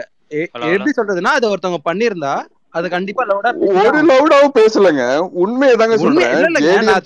ரெண்டுமே இடஒதுக்கீடு விஷயத்துல bro minorities and bro Dalit பார்ட்டிஸா தான் இருந்திருக்கு இத்தனை வருஷமா. ரெண்டுமே சாலிடா பண்ணிருக்காங்க. நீங்க ஏடிஎம்கே பத்தி லிஸ்ட் போடுங்க. ஒரு நிமிஷம் டைம் கொடுங்க, நான் என்னன்னு பேசுறேன். சரிங்களா? நீங்க சோ கால் லீடர் சொல்றது எல்லாருமே காமராஜா இருக்கட்டும், எம்ஜிஆரா இருக்கட்டும், அண்ணாவா இருக்கட்டும், ஜெயலலிதாவா இருக்கட்டும், இல்ல நான் சொல்றேன் இவங்க 4 பேரையுமே மக்கள் ஏன் ஒரு ஸ்டாண்ட்ஸ்ல வச்சு பேசுறாங்க ஞாபகம் இருக்கா உங்களுக்கு? என்ன ஸ்டாண்ட்? அவங்க எப்பவுமே ஒரு ரெஸ்பெக்ட், மியூச்சுவல் ரெஸ்பெக்ட் வச்சு தான் பேசுவாங்க. உங்க மேல கலைஞர் கேவலமா பேசிட்டு இருக்காங்க நீங்க நினைச்சிட்டீங்களா? நான் கேக்குறேன், உங்க மேல கலைஞர் பேரை மரியாதை இருக்குங்க, அதே அளவு ஈக்குவலா கலைஞர் மேலே மரியாதை பிடிக்கலன்னு சொல்லுங்க. மக்களுக்கு என்னவோ கலைஞர் பிடிக்காத மாதிரி உங்களுக்கு பிடிக்கிறதுக்காக கரெக்டா காமராஜர், எம்ஜிஆர், கலைஞருக்கு மரியாதை. நீங்க சிரிக்கிறது அதெல்லாம் அப்பா. சரிங்களா? இப்போ உங்களை பத்தி ஏன் பேச மாட்டாங்க மக்கள் ஒண்ணு யோசிச்சிங்களா? ஏங்க யாருமே சொன்னா பேச மாட்டீங்க. நீங்க சொல்றீங்க தலைவர் பத்தி பேச மாட்டீங்கன்னு மக்கள் எல்லாம் பேசிட்டு. நீங்க உங்க இடத்துல நின்னு பேசினா எல்லாரும் பேசதான் செய்வாங்க. வெளியே வாங்க. அதான் சொல்றேன், உங்க இடத்துல நீங்க பேசிட்டு உங்களுக்கு என்ன பாருங்க, தலைவர் பத்தி யாரும் பேச மாட்டீங்கிறாங்க. 20 வருஷம் சிஎம்மா இருந்தவர் தாங்க அவரும். விஷயங்கள் அவர் செஞ்சிருக்காரு. கிராமத்துல இருந்து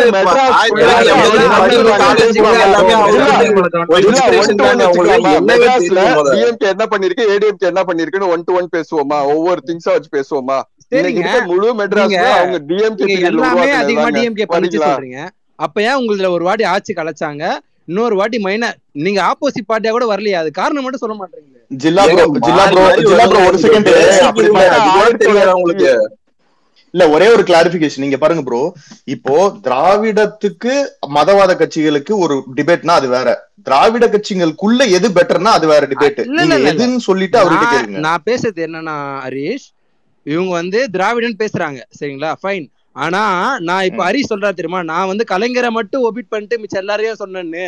அவர் இவ்வளவு நேரம் எதை பாத்தி பேசினாரு இருக்கணும்ல. கலைஞர் இதே எடுத்துட்டு வந்தாரு, கலைஞர் அதை எடுத்துட்டு வந்தாரு, எல்லாமே சொன்னாரு.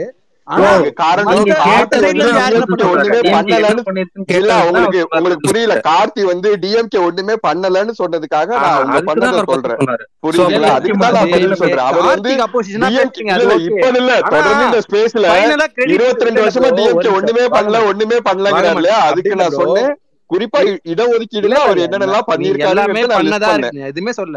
நீங்க கடைசியா ஒரு கிரெடிட்ஸ் குடுத்தீங்க தெரியுமா, இங்க திராவிடம் தான் எல்லாம் பண்ணதுன்னு சொல்லிட்டு. கடைசியா என்ன பண்றீங்க, அதிமுகவும் திமுகவும் ஜாயின் பண்ணிக்கிறீங்க. கடைசியா அந்த கிரெடிட் அந்த கிரெடிட்ல மட்டும் கடைசியா ஜாயின் பண்ணிக்கிறீங்க. என்னோட சரிங்களா, ரொம்ப நீங்க திராவிடம் இல்லங்க. நான் சொல்றது இடஒதுக்கீடு விஷயத்துல திமுக அதிமுக ரெண்டுமே திராவிட கட்சிகள், ரெண்டுமே இதுக்காக தொடர்ச்சியா இந்த விஷயத்துல பண்ணிருக்காங்க. ரெண்டுமே ப்ரோ மைனாரிட்டி.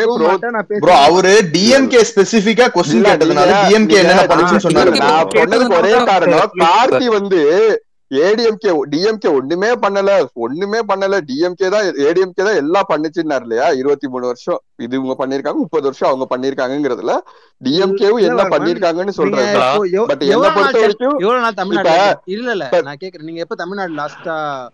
இல்ல அவரு தமிழ்நாட்டிலே கிடையாதுங்க, அவரு யூகேல இருந்துட்டு அண்டார்டிகாலே பிறந்து அண்டார்டிகாலே வளர்ந்தவங்க. அவரு இஷ்டத்துக்கு பேசுவாரு, வாய்க்கு வந்ததெல்லாம் பேசிட்டு இல்ல. கார்த்தி ப்ரோ ஒரே நிமிஷம். ஏடிஎம்கே லாஸ்ட் எப்படி சொல்றதுன்னா கண்டினியூஸா 2 times வின் பண்ணாங்க. இவங்கள டோட்டலாவே 5 வருஷத்துக்கு மேல யாருமே மதிக்கல. அதுக்கு என்னங்க பண்ணுவீங்க? 67ல அதுக்கப்புறம் திரும்ப கலைஞர் தாங்க சிஎம்மா வந்தாரு. 67 யாரு ஜெயிச்சது? வாங்க மாட்டேன்.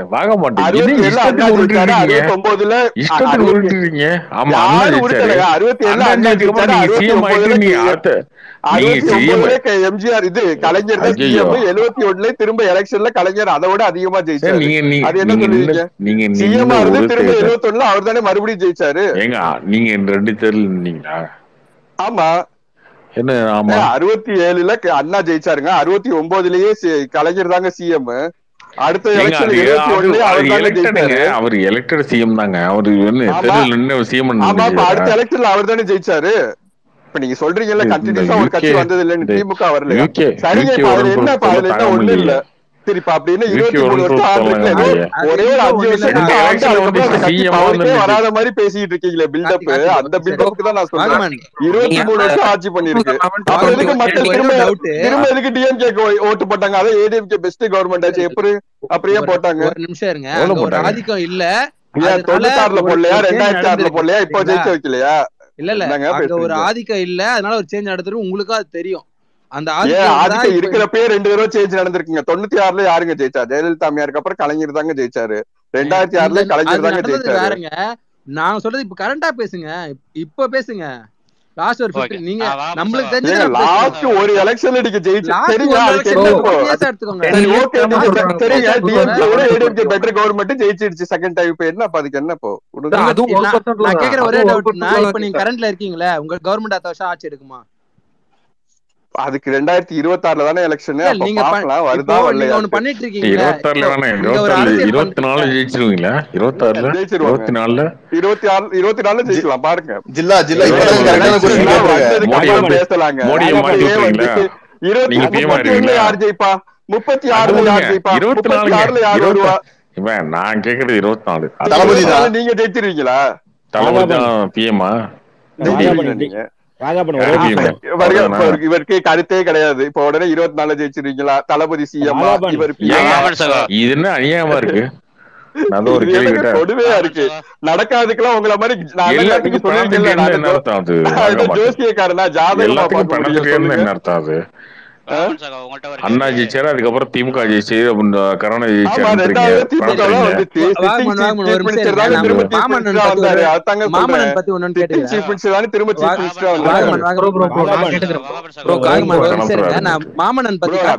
பாருங்க. நான் திமுக அதிமுக நான் சண்டை போட மாட்டேன். ரெண்டுமே திராவிட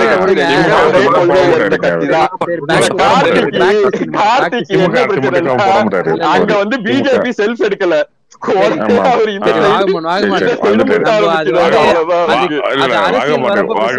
வாகமாட்டுக்கு வந்துருச்சு, அவ்வளவுதான்.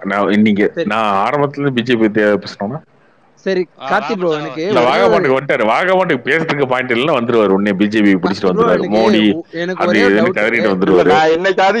நீங்க கதறுங்க வாகமா, சண்டை போடுறது இல்ல நீங்க கதறுங்க வாகமா, நீங்க கதறுங்க வாகமா. அதே பிஜேபி தான் உங்களுக்கு ஆப்படிக்க போகுது, எழுதி வச்சுக்கோங்க. நீங்க பயப்படதான் போறீங்க பாருங்க. நீங்க பயந்துதான் உட்காந்துருக்கீங்க, ஆல்ரெடி பயந்துதான் உட்காந்துருக்கீங்க. நீங்க கலை டிவி படமா வாங்கி தள்ளிட்டு இருந்தீங்களா, ஏன் வாங்கல? இதுக்கப்புறம் பயந்துதான் உட்காந்துருக்கீங்க. இன்னைக்கு பயந்துதான் உட்காந்துருக்கேன். ஜி ஸ்கொயர்ல வந்து லேண்டா வாங்கி தள்ளிட்டு இருந்தீங்கல்ல, ஏன் வாங்குறதுல பயந்துதான் உட்காந்துருக்கீங்க. சரியா? நீங்க பாப்போம், நீங்க 2026 வரைக்கும் ஓட்டுறீங்களா பாப்போம். ஐயோ ஆட்சி வர கலத்திராதீங்க ப்ரோ, ப்ளீஸ் ப்ரோ. அதான் நடக்க போகுது. சும்மா ஏங்க நீங்க ஊரை கொள்ளடிச்சு உடனே போட்டு உட்காந்துருப்பீங்க. நீங்க வந்து சமூக நீதி சமூக வந்து டிராமா ஆடிட்டு உட்காந்துருப்பீங்க. எல்லாம் பார்த்துட்டு இருப்பாங்க. சமூக நீதிக்காக ஊரே உங்களை காரி அது எங்களுக்கு தேவையே இல்லைங்க. ஊரை கொள்ளடிக்கிறவனுக்கு அத பேசிட்டு வந்து ஊரை கொள்ளடிக்கிறவங்க தேவையில்ல. கார்த்தி ஒரு டவுட், இப்போ பாயிண்டா கேக்குறீங்க, இப்ப என்ன பண்ணிட்டாங்க ஏது பண்றாங்கன்னு பாயிண்டா கேட்டா பதில் சொன்னா அதுக்கு மட்டும் பதில் சொல்ல மாட்டேறீங்க. மறுபடியும் இவங்க அப்போ ஊழல் இப்படியே சொல்றீங்க. ஒரு பாயிண்டாவே எதுவுமே எடுத்து பேசவே மாட்டேறீங்க. நாங்களும் அதே பாயிண்ட், அதே மாதிரி எனக்கு ஒரு பாயிண்டாவே சொல்ல மாட்டீங்க. அவர் ஏதோ ஒரு பாயிண்ட் சொல்லிட்டாங்க, யூகேல இருந்து பேசுறாங்க என்னங்க தெரியுங்கிறீங்க. யூகேல இருந்து பேசக்கூடாது. யூகேல இருந்து பேசுனா என்னது தெரியுங்களா? இல்ல யூகேல இருந்து பேசுறது தெரியும். பாயிண்டா பேசினா பாயிண்ட் தப்புன்னு சொல்றது கரெக்ட். அந்த பாயிண்டே இல்லாத சம்பந்தமே வேற மாதிரி உருட்டுறீங்க கார்த்தி. நீங்க உருட்டாதீங்க. ஃபர்ஸ்ட் நான் ஒரே ஒரு ஆள் தான் கேக்குறேன். 66% கொண்டு வந்ததே அண்ணான்ட்டாரு, இவரு திமுகன்ட்டாரு. என்ன பேச முடியும் நானு? கார்த்தி ப்ரோ ஒரு நிமிஷம் இருங்க. 3ல ஒரு பங்கு இடஒதுக்கீடுங்கிறது திமுகவோட கொள்கைங்க. ஆனா ஜெயலலிதா தான். ஆனா அதுக்கு முன்னாடியே டிஎம்கேல பண்ணாங்க. இது எல்லாத்துக்கும் தெரிஞ்ச வரலாறு. சொல்ல முடியும். இதுக்கு என்ன பதில் சொல்லுங்க? 3ல ஒரு பங்கு இடஒதுக்கீடுல கொண்டு வரணுங்கிறதெல்லாம் அப்பயே கொண்டு வந்த ஒரு திட்டம் தான். ஆனா செயல்படுத்தினது ஜெயலலிதா அம்மையார் தான். அது செயல்படுத்தாம முடியாத காரணம் எடுக்கக்கூடாதுன்னு சொல்லி ஹைகோர்ட்ல இருக்க ஆர்டர்னாலதான். அப்படியா? எனக்கு கூட தான் ஐஸ்வர்யா கல்யாணம் பண்ணணும்னு ஆசை. அபிஷேக் பண்ணாரு அப்படின்னு இல்ல ப்ரோ. அதனால சும்மா ரொம்ப பழைய ஆசையா இருக்கு. இல்ல நடந்தது சம்பந்தம் எல்லாம் பேசிட்டு இருக்காரு. பண்ணுனதே வந்து ஜெயலலிதா. சரியா? இலங்கை பிரச்சனை தீர்த்தது யாரு? இலங்கை பிரச்சனை தீர்த்தது யாரு? காவிரி பிரச்சனை தீர்த்தது யாரு? ஜல்லிக்கட்டு பிரச்சனை தீர்த்தது யாரு? நீங்க சொல்லுங்க. எல்லாத்துக்கும் ஏதாவது சொல்லுங்க. யாரு? எல்லாமே திராவிட கட்சி தான் தீர்த்திருக்கு. ஆமா எல்லாமே திராவிட சம்பந்தம் இருப்பாரு இவரு.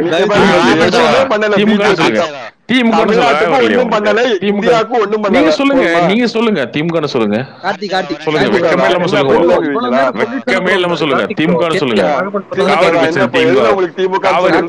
காவிரி பிரச்சனை திமுக சொல்லுங்க. ஜல்லிக்கட்டு பிரச்சனை திமுக சொல்லுங்க. சொல்லுங்க. திமுக சொல்லுங்க. திமுக தான் என்னப்போ சரி.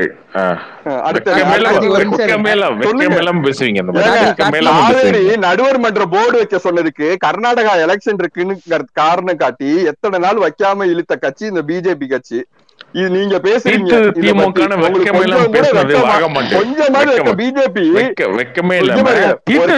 போர்டு அமைக்கணும்னு சொல்லி வச்சதுக்கு அப்புறம் அப்படி ஒரு போர்டு அமைக்காம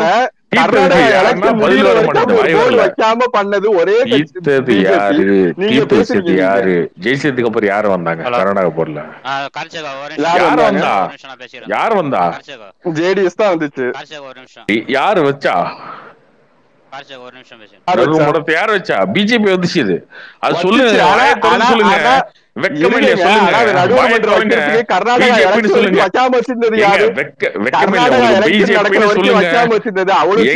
பிஜேபி வச்சதுன்னு சொல்லுங்க. நடுவர் மன்றம் வச்சது சுப்ரீம் கோர்ட், பிஜேபி கிடையாது. பிஜேபி கட்சி வந்து கொள்கை முடிவு ஓகேவா? சுப்ரீம் கோர்ட்ல இருந்து வந்த தீர்ப்பு. ஆனா அந்த தீர்ப்பை கூட பண்ணாம இழுத்தடிச்சதுதான் பிஜேபி. ஜல்லிக்கட்டு ஜல்லிக்கட்டு யார் பண்ணா? ஜல்லிக்கட்டு யார் பண்ணா? யார சொன்னா? யார் பண்ண சொல்லுங்க. நீங்க சொல்லுங்க. போராட்டம் நடந்துச்சு. ஜல்லிக்கட்டு முடியவே முடியாதுன்னு சொன்னது யாரு? பொன் ராதாகிருஷ்ணனும் நிர்மலா சீதாராமனும் சொல்லிட்டு போயிட்டாங்க. இங்க போராட்டம் பண்ணி இந்த பிரஷர் கொடுத்தனால பதில் சொல்லுங்க. நான் கேட்ட கேள்விக்கு டைரக்டா பதில் சொல்லுங்க. ஸ்டாலின் போய் வந்து ஏதோ பிரச்சனை பண்ணி வண்டி இருந்தாரா தெரியல. சொல்லுங்க, தெரிஞ்சுக்கிறேன் சொல்லுங்க. இல்ல இப்ப பிஜேபி போராட்டம் பண்ணிட்டா இந்த வருஷம் எங்களால முடியாதுன்னு சொன்னது யாரு?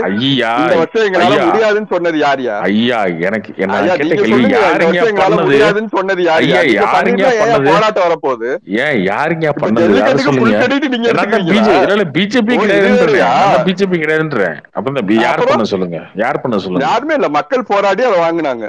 மக்கள் போராடி அப்படியே வந்துருச்சா? ஆமா, பிஜேபி பண்ணிச்சுன்னா ஏங்க மக்கள் காவிரி தண்ணியில அதுவும் வந்துருச்சு, ஜல்லிக்கட்டு அதுவா நடந்துருச்சு, இங்க வந்து இலங்கை பிரச்சனை அதுவா திருந்துருச்சு, இதெல்லாம் திருந்துருச்சு. நான் ஸ்கூலுக்கு போனது கருணாநிதியால, படிச்சது கருணாநிதியால. வெக்கமா இல்லையா? சொல்லிட்டு போனதுக்கு அப்புறம் எங்களால முடியாதுன்னு சொல்லிட்டு போனீங்களா இல்லையா? நீங்க வெக்கமா இல்லையா? இந்த மாதிரி கொத்தடிமையா இருக்கிறது வெக்கமா இல்லையா? நான் கேக்குறது இந்த மாதிரி கொத்தடிமையா இருக்கு வெக்கலையா? வெக்கமா இல்லையா? இருக்கலாங்க, இவ்வளவு கொத்தடிமையா இருக்கலாம். வாயே வர மாட்டேங்குதுங்க, பேசுறதுக்கு வாயே வர மாட்டேங்குதுங்க. உங்களுக்கு ஊருக்கு உலகத்துக்கு தெரியும் யார் காவிரி பிரச்சனை தீர்த்து வச்சா தெரியும்.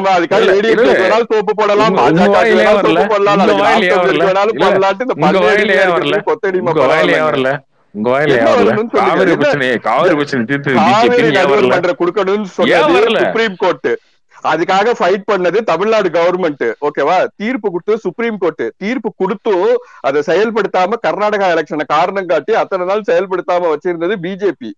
எலெக்ஷன் முடிஞ்சதுக்கு அப்புறம் தான் நீங்க பண்ணீங்க. அது பண்ண சொன்னது சுப்ரீம் கோர்ட். ஓகேவா? எல்லாத்தையும் நீங்க பேச்சு எடுத்துக்கிறீங்க. ஜல்லிக்கட்டு வந்து இவங்களால, காவிரி நடுவுரிமை வந்து இவங்களால, ஜல்லிக்கட்டு பேன் பண்ணது யாரு? அதையே சொல்லுங்க. இல்ல ஒரு நிமிஷம் ஒரு நிமிஷம் யாரு? அதையே சொல்லுங்க. ஏங்க அதையா சொல்லுங்க. யாரு யாருன்னு எனக்கு தெரியாது. ஜல்லிக்கட்டு நடந்துச்சு, காங்கிரஸ் இருந்த வரைக்கும் ஜல்லிக்கட்டு நடந்துச்சு. ஓகேவா? ஜெயலலிதா அம்மையார் உயிரோடு இருந்த வரைக்கும் ஜல்லிக்கட்டு நடந்துச்சு. அதுக்கப்புறம் தான் ஜல்லிக்கட்டு நடக்கல. அப்ப அதுக்கு யாரு காரணம்? சரி ஓகே. தெரியல, எனக்கு தெரியல. ஊருக்கெல்லாம் நீங்க நிறைய நீங்க சொல்லிருக்கேன். காங்கிரஸ் வந்துச்சு, அப்புறம் டிஎம்கே தான் வந்து ஜல்லிக்கட்டை ஸ்டாப் பண்ணுச்சுன்னு. 2014 வரைக்கும் ஜல்லிக்கட்டு நடந்துச்சா இல்லையா? இல்ல, நான் கேட்ட கேள்விக்கு மட்டும் பதில். நான் கேட்ட கேள்விக்கு பதில். 2014 வரைக்கும் ஜல்லிக்கட்டு நடந்துச்சா இல்லையா? 2015 ஜல்லிக்கட்டு நடந்துச்சா இல்லையா? இங்க இருக்கவங்களுக்கு எல்லாம் உண்மை தெரிஞ்சா போதும். உங்களை பத்தி எல்லாத்துக்கும் தெரியும். 2014 வரைக்கும் ஜல்லிக்கட்டு நடந்துச்சு. கடைசி வரைக்கும் ஜல்லிக்கட்டு நடந்துச்சு ப்ரோ. காங்கிரஸ் 2014 ஜல்லிக்கட்டு நடந்துச்சா இல்லையா? 2015 ஜல்லிக்கட்டு நடந்துச்சா இல்லையா? அப்புறம் எப்படி காங்கிரஸ் பீரியட் ஜல்லிக்கட்டு நடக்கும்? பேன் பண்ணது காங்கிரஸ். காங்கிரஸ் பீரியட்ல எப்படி ஜல்லிக்கட்டு நடந்துச்சு? பேன் பண்ணதாங்க. அது உங்களுக்கு தெரியலன்னு சொல்லுங்க. 2014 காங்கிரஸ் நடந்துச்சு. இது காங்கிரஸ் பீரியட்ல அலங்காநல்லூர் ஜல்லிக்கட்டு நடந்துச்சு. போய் எடுத்து பாருங்க. 2013 நடந்துச்சு, 12 நடந்துச்சு, 14 நடந்துச்சு, 15 நடந்துச்சு, 16 தான் நடக்கல. 16 ஜெயலலிதா அம்மையார் இறந்ததுக்கு அப்புறம் தான் நடக்கல. அதுக்கப்புறம் தான் இந்த பிரச்சனையே வந்துச்சு. பிஜேபி 17 தான் நடக்கல. பிஜேபியா நடக்கல. அப்ப வந்து பன்னீர்செல்வம் சொல்லுங்க ப்ரோ. 17 தான் நடக்கல. அதுவே அவருக்கு தெரியல பாருங்க. சும்மா ஊட்டிட்டு இருக்காரு. பன்னீர்செல்வம் சிஎம் இருந்தாரு. ஜெயலலிதா அம்மையார் இறந்ததுக்கு அப்புறம் தாங்க அது நடக்கல. பிஜேபி கவர்மெண்ட் கிட்ட பிரஷர் போட்டு பன்னீர்செல்வம் தான் 2016 டிசம்பர்ல வந்து ஜெயலலிதா இறக்குறாங்க. 2017 ஜனவரில அவர்கிட்ட சொல்லுங்க. 2014 காங்கிரஸ் கவர்மெண்ட் முடிஞ்சு போச்சு. 15, 16 எல்லாம் ஜல்லிக்கட்டு நடந்துச்சு. 17 அந்த போராட்டம் நடந்த அந்த வருஷம் தான் நடக்கல. அதுவும் நான் பர்மிஷன் வாங்கி தரேன்னு சொல்லிட்டு போயிட்டு எங்களால இந்த வருஷம் முடியாதுன்னு சொன்னதுதான் சென்ட்ரல் கவர்மெண்ட். அப்புறம் போராட்டம் நடந்ததுக்கு அப்புறம் வேற வழி இல்லாம கொடுத்தீங்க. அதுக்கான கிரெடிட் எப்படி நீங்க எடுத்துக்க முடியும்? போராட்டத்துக்கு முன்னாடியே நீங்க கொடுத்திருந்தீங்கன்னா அந்த கிரெடிட் கொடுத்துருப்பாங்க. வந்து பன்னீர்செல்வம் தான். சோ அதனாலதான் அவர் சொல்லுவாங்க. அவர் வந்து போராட்ட இடத்துக்கு போய் பிரஷர் போட்டு தான் பெர்மிஷன் வாங்கி. சரி வாகமன், எனக்கு ஒரு டவுட்டு. ஒரு நிமிஷம். நீங்க இவ்வளவு பேசுறீங்களே, இங்க தமிழ்நாட்டுல கரண்டா நிறைய பிரச்சனை நடந்துட்டு இருக்கு சரிங்களா? ஆமா, கரண்ட் தான் வேகாபன். இவங்க வீட்டுல கரண்ட் இல்லைங்க. இப்படிலாம் இருந்துச்சுன்னா எப்படிங்க அடுத்து 2026 வரும்? சரிங்க, தோத்து போயிட்டு இருக்கு. அதனால தோத்து போயிட்டு இல்ல, நீங்க அன்றாட உங்களோட அதனால இன்னைக்கு ஒரு பிரச்சனை இன்னைக்கு ஒரு பிரச்சனை இருக்கு, நீங்க பேசுறீங்க இல்லையா? அந்த பிரச்சனைக்காக நான் முட்டு கொடுக்க மாட்டேன் ப்ரோ. அது மக்கள் பேஸ் பண்ற பிரச்சனை, அதுக்காக நீங்க ஓட்டு போடாம இருங்க. இல்ல இந்த கவர்மெண்ட் குறை சொன்னாலும், இப்ப நீங்க ட்விட்டர்ல எடுத்து பாருங்க, யாராவது கவர்மெண்ட் குறை சொல்றதுக்கு நான் ஒரு ட்வீட் கூட அவங்களுக்கு எதிராலாம் போட்டிருக்க மாட்டேன். உங்களுக்கு 100% சரியா இருக்கு. இந்த கவர்மெண்ட் சரியில்லைன்னு சொல்ற உரிமையும் உங்களுக்கு 100% உண்டு. எல்லாருக்குமே அது இருக்கு, நான் எதுவுமே சொல்ல சரிங்களா? அதாவது போன கட்சியில சீரா நடந்தது எல்லாமே இந்த ஆட்சியில ஏன் நடக்கலன்னு தான் எனக்கு ஒரு பெரிய கொஸ்டின். போன தடவை எல்லாம் சீரா நடந்துச்சுங்கிறது உங்க ஒப்பீனியன் ப்ரோ. அப்படி இல்லங்கிறது எனக்கு அது உங்க ஒப்பீனியன். போன தடவை எல்லாமே சீரா நடந்துச்சுங்கிறத நான் எடுத்துக்க முடியாது. இந்த கவர்மெண்ட்ல உங்களுக்கு பிரச்சனை இருக்குன்னா அதை ரைஸ் பண்ணுங்க, நான் விட்டு கொடுக்க மாட்டேன் ப்ரோ. முட்டை கொடுக்கல ப்ரோ. நான் வந்து ஒரு 7 இயர்ஸா எம்ப்ளாய்மென்ட் சொன்னீங்கல, எல்லாம் சீரா நடக்குதுன்னு சொன்னீங்கல. இல்ல யார் பேசுறது? பிரவீன் பேசுறேன். சொல்லுங்க பிரவீன். இல்ல எல்லாமே சீரா நடக்குதுன்னு சொன்னீங்கல்ல போன கவர்மெண்ட்ல, அப்புறம் ஏன் திருப்பி மக்கள் ஓட்டு போடலாம் உங்களுக்கு? அது சீரா நடக்குதுன்னா அன்றாட மக்கள் வாழ்க்கையில நான் சொல்றது. இப்ப நீங்க போன கவர்மெண்ட்ல என்ன பேசுறீங்க? நான் கேக்குறது புரியல. இல்ல நான் கேக்குற ஒரே விஷயம் என்னன்னா, போன கவர்மெண்ட்ல அன்றாட நடந்துச்சுன்னா ஓட்டு போட்டு மக்கள் ஜெயிக்க வச்சிருக்கணும்ல, ஏன் ஜெயிக்க வைக்கல? அதாவது நான் கேக்குற ஒரே ஒரு காரணம் என்னன்னா, நான் ஒரு வார்த்தை கேக்குறேன், சொல்லுங்க. நீங்க சராசரி மனுஷன் ரைட்டியா? ஆமா ஆமா, எல்லாருமே சராசரி மனுஷன் தான் ப்ரோ. எல்லாருமே சராசரி மனுஷன் தான். இல்ல நீங்க சிம்பிளாவே காமனா எடுத்துக்கோங்க. 2 இயர்ஸ், லாஸ்ட் 2 இயர்ஸ் சரிங்களா? இந்த 2 இயர்ஸ்ல நீங்க என்ன ஃபேஸ் பண்ணீங்க? லாஸ்ட் 2 இயர்ஸ்ல நீங்க என்ன ஃபேஸ் பண்ணீங்க? ஒரு கரண்ட் கவர்மெண்டா நீங்க என்ன ஃபேஸ் பண்ணோம்? எல்லா குறை நிறைகள் இல்லாத கவர்மெண்டே இருக்காது ப்ரோ. நிறைகளும் இருக்கும், குறைகளும் இருக்கும். நான் குறை நிறை வந்து என்னோட அன்றாட வாழ்வியல்ல இருந்தா நான் கேள்வி கேட்க தான் செய்வேன். அது ஸ்பெசிபிக்கான பாயிண்ட் வைங்க. ரொம்ப ஜெனரிக்கா இருக்குது. 2 வருஷம் அங்க நடந்தது, என்ன நடந்தது, என்ன நடக்கல, எல்லாமே தான் சொல்றேன். ரோடு எல்லாமே சொல்லிருக்கேன். தூத்துக்குடி துப்பாக்கி சூடு ஏங்க, அது உங்க வாழ்க்கைய பாதிச்சுட்டாங்க. ஏங்க ஏன் என்ன மாதிரி உள்ள ஒருத்தரோட வாழ்க்கை தானங்க பாதிச்சது. ஒரு ஆட்சியில நடக்காது தெரியுமா உங்களுக்கு? அதுதான் பாதிப்பு. ஒரு ஆட்சியில ஒரு சம்பவம் நடக்கதான் செய்யும். நான் காமனா எல்லா ஆட்சியிலும் நடக்கும். எந்த ஒரு எல்லா ஆட்சியிலும் நடக்கும். ஆனா எந்த முதலமைச்சரும் டிவியை பார்த்து தான் நான் தெரிஞ்சுக்கிட்டேன்னு நான் சொல்லுவேன். முதலமைச்சர் டிவியை பார்த்து தெரிஞ்சுக்கிட்டேன்னு சொல்லவே இல்லை. முதலமைச்சரு அதெல்லாம் நான் கொஸ்டின் பேசுறதுக்கு எனக்கு ரைட்ஸ் கிடையாது. நான் கேக்குறது என்னன்னா, என் வாழ்க்கையில நான் அதை ஃபேஸ் பண்றேன். என்ன பாதிக்குது உங்களை அதை சொல்லுங்க. ஏங்க நைட் எல்லாம் கரண்ட் இல்லங்க, நான் கரண்ட் இல்லாம உட்கார்ந்து இருக்கேன் இப்போ. கரண்ட் இல்லனா விடுங்க, அடுத்து என்ன போன வட்டம் டிஎம்கே விடுங்களா? அடுத்த வட்டம் போடாதீங்க. யார் பிரவீன், உங்க வீட்ல கரண்ட் இருக்கா? நீங்க ஜெனரேட்டர் இல்ல ஈவி? இல்ல ஜில்லா ப்ரோ, நீங்க கேக்குற கேள்வி கரெக்ட் பிரவீன். அவர் என்ன கேக்குறாருன்னா, பிரச்சனை எல்லாத்துலயும் நடக்கும், அத்தியாவசிய தேவைகள்ல என்ன பிரச்சனை நடந்துச்சு போன ஆட்சியிலன்னு கேக்குறாரு. அத்தியாவசிய தேவையில என்ன பிரச்சனை நடந்துச்சு டே டு டேக்கு அந்த மாதிரி கேக்குறாரு. என்ன ரைட்ஸ் இருக்கு? ஏன்ட்ட கேக்குறீங்களா? இந்த ஆட்சியில என்ன கேக்கலங்க, அவர் அத தான் கேக்குறாரு. அந்த மாதிரி தான் மீன் பண்றாரு. அந்த கவர்மெண்ட் தான் நான் கேக்குறேன். நீங்க இவ்வளவு எல்லாரும் 1 hour கவர்மெண்ட் இப்படி பண்ணி அப்படி பண்ணின்னு பேசுறீங்கல்ல. இருங்க ஜில்லா ப்ரோ, அது அவர் புரியுற மாதிரி சொல்றேன். பிரவீன் அவர் என்ன கேக்குறாருன்னா, பெரிய பிரச்சனைகள் சின்ன பிரச்சனைகள் எல்லாம் பிரிச்சு பார்க்காம டே டு டே அத்தியாவசிய தேவைகள்ல குறைபாடுன்னு இப்ப கரண்ட் இல்லன்னு ஒரு எக்ஸாம்பிள் சொல்றாருல, அந்த மாதிரி போன ஆட்சியில ஏதாவது நடந்திருக்கான்னு கேக்குறேன். ரோடு இல்ல என்ன நடந்தது எங்க கார்த்தி ப்ரோ ஒரே நிமிஷம். எங்க வீட்டுல தொடர்ந்து 1.5 மாசமா நைட் ஆனா கரண்ட் போகுது சரிங்களா? இத்தனைக்கும் ஆட் ஆஃப் சென்னையில இருக்கேன் நானு. அப்ப ஊர்ல இருக்க சென்னையில ரோடு எல்லாம் நெகுன்னு இருக்கு. எல்லா ஊர்லயும் எல்லா இடத்துலயும் எல்லா ரோடும் இல்ல கார்த்தி மாட்டேன். அவங்களோட இவங்க வந்து கொஞ்சம் ரோடு எல்லாம் போட்டிருக்காங்க. இப்ப சென்னையில மடிப்பாக்கம், வலசரவாக்கம், விருகம்பாக்கம் இதெல்லாம் வேலை நடக்கிறதுனால இதா இருக்குது. ஆனா அவங்களோட இவங்க கொஞ்சம் நிறைய வருஷம் முடியறப்ப எல்லா கவர்மெண்ட்டும் ரோடு போட்டு முடிச்சுட்டு ஓட்டுறேன்.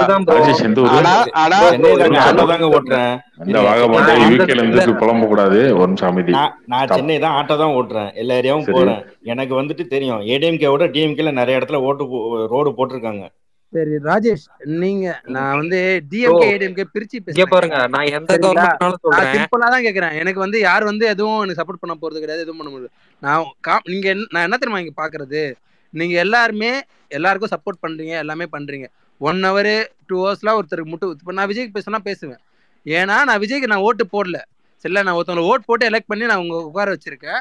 அவங்க கேட்கிற எல்லா உரிமையும் எனக்கு இருக்கு ப்ரோ. உரிமைலாம் இருக்கு ப்ரோ, யார் இல்லன்னு சொன்னா?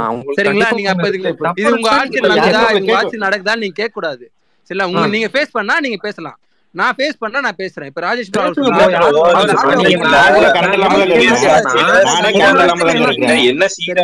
அதுக்குதான் நான் கேள்வி கேட்டேன். போன ஆட்சியில எல்லாமே சீரா இருக்கு அப்படின்னு சொன்னீங்க. நிஜமா சொல்றேங்க, நான் ஒர்க் ஃப்ரம் ஹோம் பண்ணிட்டு இருந்தேன். லாஸ்ட் 2 years பண்ணிட்டு இருந்தேன். எனக்கு வந்து எப்படி சொல்றது, ஈவன் தோ 1 hour எனக்கு கரண்ட் கட்டானது கிடையாது எங்க வீட்டுல. ஓகே சரிங்களா. அதே நான் வந்து நிறைய சொல்லுவேன். எக்ஸாம்பிளா கொஞ்ச நேரம் கூட கரண்ட் கட் ஆனது கிடையாது. ஈரோட்ல எங்களுக்கு ப்ராப்ளம் இல்லப்பா, எங்களுக்கு எல்லாம் கரண்ட் இப்ப கரெக்டா தான் வருது. அதாவது 2011 to 21 அந்த பீரியட்ல கேக்குறேன். அப்ப வந்து உங்களுக்கு கரண்ட் கட்டே நீங்க ஃபேஸ் பண்ணல. சரி, கோவிட் எப்போ வந்தது? 2020 வந்தது ரைட்டா? ஆமா, 20 Febல இருந்து நான் 2021 டிசம்பர் வரைக்குமே நான் ஒர்க் ஃப்ரம் ஹோம் தான் பண்ணேன். சரி சரிங்களா. எனக்கு நான் அந்த ஃபேஸ் பண்ணல, நான் உண்மையா சொல்றேன். ஒரு நிமிஷம், அந்த டயத்துல ஜில்லா சரத், அந்த டயத்துல இன்னொரு விஷயம் என்னன்னா, கோவிட் டயத்துல வந்துட்டு நிறைய கம்பெனிகள் ரன் ஆகல. அந்த 6 மாசம் கம்பெனிகள் ரன் ஆகல. அந்த இதெல்லாம் வந்துட்டு அதனால அந்த எலக்ட்ரிசிட்டி எல்லாம் எங்க கொடுத்துட்டீங்களா? ஏங்க நான் சொல்றது என்னன்னா, இல்ல நான் அதாவது உங்க மேல ஒரு அக்யூசேஷன் வச்சாங்க, ஞாபகம் இருக்கா? ப்ரோ 2004ல அக்யூசேஷன் வச்சாங்க, ஞாபகம் இருக்கா? ப்ரோ தப்புதான் ப்ரோ. யார் பேசுது? பிரவீன், நீங்க ரொம்ப அநியாயத்துல முட்டு கொடுக்குறீங்க. இல்ல அக்யூசேஷன் வந்தது ஞாபகம் இருக்கா? எனக்கு ஒரு டவுட். இப்போ நீங்க ஒன்னு சொல்றீங்க, சென்னையில கரண்ட் இல்ல, உங்களுக்கு வரதுல கரண்ட் இல்லன்னு சொல்றீங்க. அது சொல்றது ஓகே, கரெக்ட். அது தப்பு, அதுக்கு நீங்க ஓட்டு போடாம விட்டுறலாம், ஓகே. அதுக்கு நீங்க இன்னொன்னு சொல்றீங்க, சென்னையிலே எப்படின்னா மத்த கிராமத்துல எப்படி இருக்கும்னு சொல்றீங்க. எங்க ஈரோட்ல எல்லாம் நல்லாதான் வருது. நீங்க என்ன நீங்க சப்போர்ட் பண்ணுங்க. நான் இல்ல நான் அகைன்ஸ்டா பேசுறேன். ஒரே நிமிஷம், நான் காமனா அத கேக்குறேன். உங்களுக்கு எது இருக்கோ நீங்க சப்போர்ட் பண்ணுங்க. இல்லாதனா நான் அகைன்ஸ்டா பேசும்போது அதுக்கு நீ அக்செப்ட் பண்ணி தான் ஆகணும். ப்ரோ ஒரு சிம்பிளான பாயிண்ட் தான் ப்ரோ. ஜில்லா சார் ஒரே நிமிஷம், நான் ஒரு நிமிஷம் ப்ரோ, ஒரே நிமிஷம் நான் முடிச்சுக்கிறேன். நீங்க இல்ல நீங்க நான் ஒரு லாஸ்ட் ஒரு 1.5 months கேட்டுதான் இருக்கேன். நீங்க குடுக்குறது எல்லாமே ரொம்ப ஒரு எக்ஸ்ட்ரீம் முட்டாவே இருக்கு. இது பண்ணாங்க, அது பண்ணாங்க, அது பண்ணாங்கன்னே பேசுறீங்க சரிங்களா. நான் கேக்குறது கேள்விக்கு ஒரு நியாயமான பேசுறீங்க. இல்ல எந்த கவர்மெண்ட் வந்தாலுமே சம்மர் டைம்ல வந்து பவர் கன்சம்ப்ஷன் அதிகமா இருக்கும். சோ வந்து நீங்க எல்லா டைமுமே வந்து கரண்ட் வந்து சீரா இருக்கணும் அப்படின்னு நினைக்க முடியாது. எல்லா ஏரியாலயுமே இப்ப பவர் கட்ஸ் பண்றாங்க. சரிங்க, மந்த்லி ஒன்ஸ் வந்து மெயின்டெனன்ஸ்க்காக பண்றது உண்டு. உங்க அன்றாட லைஃப் ஸ்டைல ஒன்னு ஹிட் பண்ணோம், அப்ப நீங்களே அதுக்கு அகைன்ஸ்டா ப்ரோ. அவர் ஒரு விஷயம், அவருக்கு ஒரு இஷ்யூ பேஸ் பண்றது சொல்றாருன்னா நம்ம அதை கேட்டுக்கலாம் ப்ரோ. அதுக்கு வந்து நம்ம எதுவுமே சொல்ல, உங்களை ஒரு விஷயம் பர்சனலா அஃபெக்ட் பண்ணும், அப்ப நீங்களே ஒருத்தர் அகைன்ஸ்டா மாறி சொல்ல வரேன்னு கேளுங்க ப்ரோ. அது கரெக்ட் ப்ரோ. நீங்க ஏரியால வந்து மத்த ஏரியால இதோட மோசமா இருக்குன்னு சொல்றீங்கல்ல. போன 5 வருஷமா சம்மரே வரலையா? நாங்க 5 வருஷமா சம்மரே பார்க்கலையா? 10 வருஷமா பார்க்கலையா? சம்மர் டைம்ல போன வருஷத்துல வந்து பவர் கட் இல்லன்னு சொல்ல வரீங்களா? பவர் கட் இல்லன்னு சொல்றீங்களா? பவர் லூம் எத்தனை நாங்க ஈரோட்ல தறிய நிறுத்தி வச்சிருந்தோம் தெரியுமா? போன வருஷம் அந்த ஏடிஎம்கே பீரியட்ல, டிஎம்கே பீரியட்லயும் நிறுத்தி வச்சிருக்கோம், ஏடிஎம்கே பீரியட்லயும் நிறுத்தி வச்சிருக்கோம். சம்மர் மூடிட்டீங்க. வாகபான் ப்ரோ 2004 ஞாபகம் இருக்கா பிரவீன்? யார் இந்த தறி நிறுத்தின? ஜில்லா ஒரு நிமிஷம் இருங்களேன், நிறுத்துங்க. வாகபான் ப்ரோ நல்லா இருக்கீங்களா? சொல்லுங்க. எனக்கு ஒரு டவுட் ப்ரோ. என்ன இன்னைக்கு ஒன்னும் பல்தாட் சிக்கலையா? விடுங்க, இந்த உங்க பேசுற கண்டென்ட்ல தான் இந்த ஜில்லா சொன்னு சொல்றாருல, என்னோட அன்றாட வாழ்க்கையில வந்து நான் அனுபவிக்கிறேன், அதனால நான் வந்து அந்த கவர்மெண்ட்டை எதிர்க்கிறேன் அப்படின்னு சொல்றாரு. கரெக்ட், நியாயம்தான். இதுக்கு வந்து நமக்கு தெரிஞ்ச சார் ஒருத்தர் அவருக்கு சப்போர்ட் பண்றாரு. இல்ல சார்னா எல்லாத்துக்கும் யாருன்னு தெரியும், அவருக்கு சப்போர்ட் பண்றாரு. இதேதான் நானும் சொன்னேங்க. உனக்கே மோடி பிடிக்காதுன்னு கேட்டார். நான் பாட்டுக்கு என் அக்கௌண்ட் வச்சிருந்த காசு எடுக்க முடியலங்கன்னு சொன்னேன். அதுக்கு நீ ஒரு கொத்தடிமை, உனக்கு வக்கு இருக்காடா? கேட்க திராணி இருக்காடா? உனக்கு தைரியம் இருக்காடா? கேப்பியாடா? டேய் கொத்தடிமை வாய மூடுடா. அவனுக்கு ஒரு சூப்பரா ஒரு முட்டை எடுத்து வந்தேன் சார். அவனுக்கு அந்த நம்ம ஜில்லா சார் தம்பிக்கு ஒரு விதமான நியாயம், எனக்கு ஒரு விதமான நியாயம். என் காசை நான் எடுக்க முடியாம வெறும் பிரெட்டா தின்னேன். நான் ஓட்டு போடுறது என்ன ஒரு கணக்குல ஓட்டு போட்டு நான் பாட்டு வாழ்க்கையில ஜாலியா வாழ்ந்துகிட்டு இருக்க ஒரு மனுஷன். எனக்கு இப்படி குடும்பம் எனக்கு நடந்த கொடுமைக்கு ஏன் சார் வந்து அன்னைக்கு எனக்கு பேசல? உங்க கொடுமை நீங்க சொல்றீங்க. சம்பந்தமே இல்லாம 2017 வந்து டிமானிட்டைஸ் பண்ணது வந்து இப்ப வந்து ஒல்லிட்டு இருக்கான் சம்பந்தமே இல்லாம.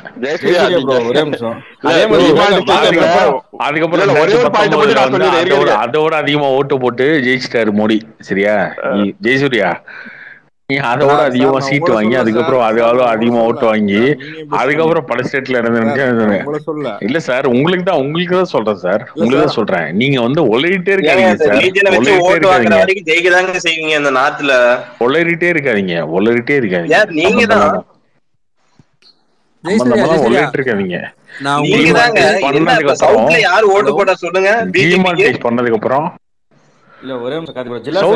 சவுத்துல என்ன யாரு ஓட்டு போடல? கர்நாடகால 25 MP தள்ளி விட்டாங்கல்ல. ஃபுல்லா மத கலவரத்தை பண்ணி விட்டு இருந்தா ஹைஜாப் அது இதுன்னு தள்ளி விட்டாங்கல்ல. இப்ப கடிச்சிட்டாங்கல்ல. என்ன தள்ளி விட்டாங்க? ஏன் போன எலெக்ஷன்லயே அவங்க ஜெயிக்கலன்னு சொல்லிட்டேன். அப்புறம் என்ன இருக்கு? போன எலெக்ஷன்ல ஜெயிக்கலீங்க. இந்த எலெக்ஷன் ஜெயிக்க வேண்டியதானே நல்லது பண்ணி. இது என்ன இது ஒரு கருத்து எப்ப பார்த்தாலும் ஜெயிக்கலன்ட்டு. போன எலெக்ஷன்ல ஜெயிக்கல, இந்த எலெக்ஷன்ல ஜெயிக்கல அல்ல. கார்த்திக் ப்ரோ இதுல வேற ஊழலே இல்லாத கட்சிமா 40% கமிஷன் வாங்கி ஊழல் அடிச்சு அப்படியே ஒரே நிமிஷம் கார்த்திக் ப்ரோ பேசிட்டு இருக்கீங்க. ஒரே ராகவன் ப்ரோ எனக்கு ஒரு டவுட் இருக்கு. என்னன்னா இல்ல உங்களுக்கு அந்த டிமானிட்டைசேஷன் சொல்லிடுறேன். நீங்களாவது சாப்பாடு 2 வருஷம் கஷ்டம். நீங்க டிமானிட்டைசேஷன் போட்ட 7வது நாள்ல எங்க அப்பா செத்து போயிட்டாரு. பாருங்க எப்படி இருந்துச்சு. அதனால சாகல அவர் போயிட்டாரு. பட் அவர் ஹார்ட் அட்டாக் வந்து இறந்து போயிட்டாரு. பட் அந்த நிலைமையில என் நிலைமையை நினைச்சு பாருங்க என்ன எவ்வளவு கஷ்டப்பட்டிருப்பான்னு. எனக்கு ஃபர்ஸ்ட் அப்பதான் தெரியும் கல்யாண வீட்டை விட சாவு வீட்டுக்கு தான் நம்ம ஹிந்து இதுல அவ்வளவு செலவு பண்ணணும்ட்டு. கொய்யால 10, 16 கறி விருந்து கருமாதின்னு அந்த வன்மத்துல கட்டிட்டு இருக்கீங்களா? இவன் ஒருத்தன் பிரெட் நீங்க வேற ப்ரோ. என்னெல்லாம் ஒரு 3 வாரம் ஐயோ கையில காசு இல்லாம மொட்டை மண்டையோட போய் உட்காந்துக்கிட்டு ஒவ்வொரு அக்கௌண்ட்லயும் போய் 10,000 அதனால இந்தியால எதுவுமே நல்லதே நடக்கல அப்படின்னு டிமானிட்டைசேஷனால ஒன்னும் அவ்வளவு பெருசா நடக்கலையேங்கிறது தான். பெருசா இல்ல எதுவுமே நடக்கலன்னு சொல்லுங்க ஆகமாட். இல்ல நான் ஒண்ணே கேக்குறேன். எனக்கு இது டவுட்ல தான் கேக்குறேன். புரிதல் இல்ல. சேகரிட்டி வீட்ல இருந்து எடுத்த 2000 ரூபாய் என்ன பண்ணாங்க? 2000 கோடி. இல்ல நான் கேக்குறது வாகமாட். அதனால இது நல்லது நடக்கலன்னு சொல்லுங்க. இல்ல நீங்க 16 லட்சம் கோடி மொத்த கேஷ். இல்ல அதெல்லாம் விடுங்க ப்ரோ. நான் தான் சொல்ல. அதனால நல்லதே நடக்கலன்னு சொல்லுங்க. நல்லது என்ன நடந்துச்சு எனக்கு தெரியல. ஆனா அதனால நிறைய பாதிப்பு தான் நிறைய நடந்துச்சு. நல்லது நடந்துச்சு.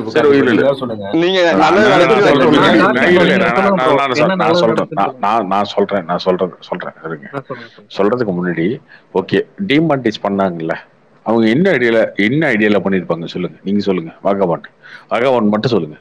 ஐடியா இல்லாம பண்ணிருக்காங்க.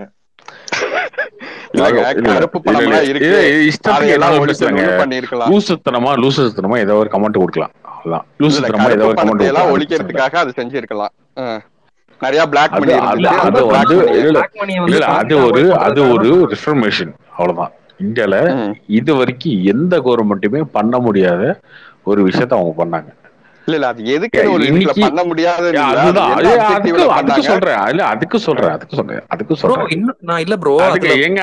சொல்றேங்க சொல்லி முடிக்கிறேன். இந்த ஹரிஷ் சொன்னார்ல ஃபன்னுக்கு நக்கலுக்கு இதெல்லாம் பேசுறாங்க பாத்தீங்களா? அவங்க எல்லாம் ஒரு புரிதல் எல்லாம் பேசுவாங்க. ஒரு கவர்மெண்ட் அப்படி ஒரு முடிவு எடுக்காது. அதுவும் அடுத்த வருஷம் எலெக்ஷன் வச்சுட்டு முடிவு எடுக்காது. அடுத்த 2 வருஷத்துல எலெக்ஷன் அடிச்சு ஒரு முடிவு எடுக்காது. 340 இருக்கட்டும், டிமானிட்டைஸ் பண்ணதாகட்டும், ஜிஎஸ்டி இருக்கட்டும், எல்லாமே வந்து ஒரு சிக்கலான முடிவு. அந்த முடிவு எல்லாமே எடுக்கிறதுக்கு உண்மையிலே கட்ஸ் இருக்க ஒரு கவர்மெண்ட் மட்டும் பிஜேபி மட்டும்தான். அவங்க எடுக்கிறாங்க. ஏன் எடுக்கிறாங்க? இன்னைக்கு டிமானிட்டைஸ் பண்றதுக்கு முன்னாடி இந்தியாவில டேக்ஸ் கட்டவங்க எவ்வளவு பேர் எடுத்து பாருங்க.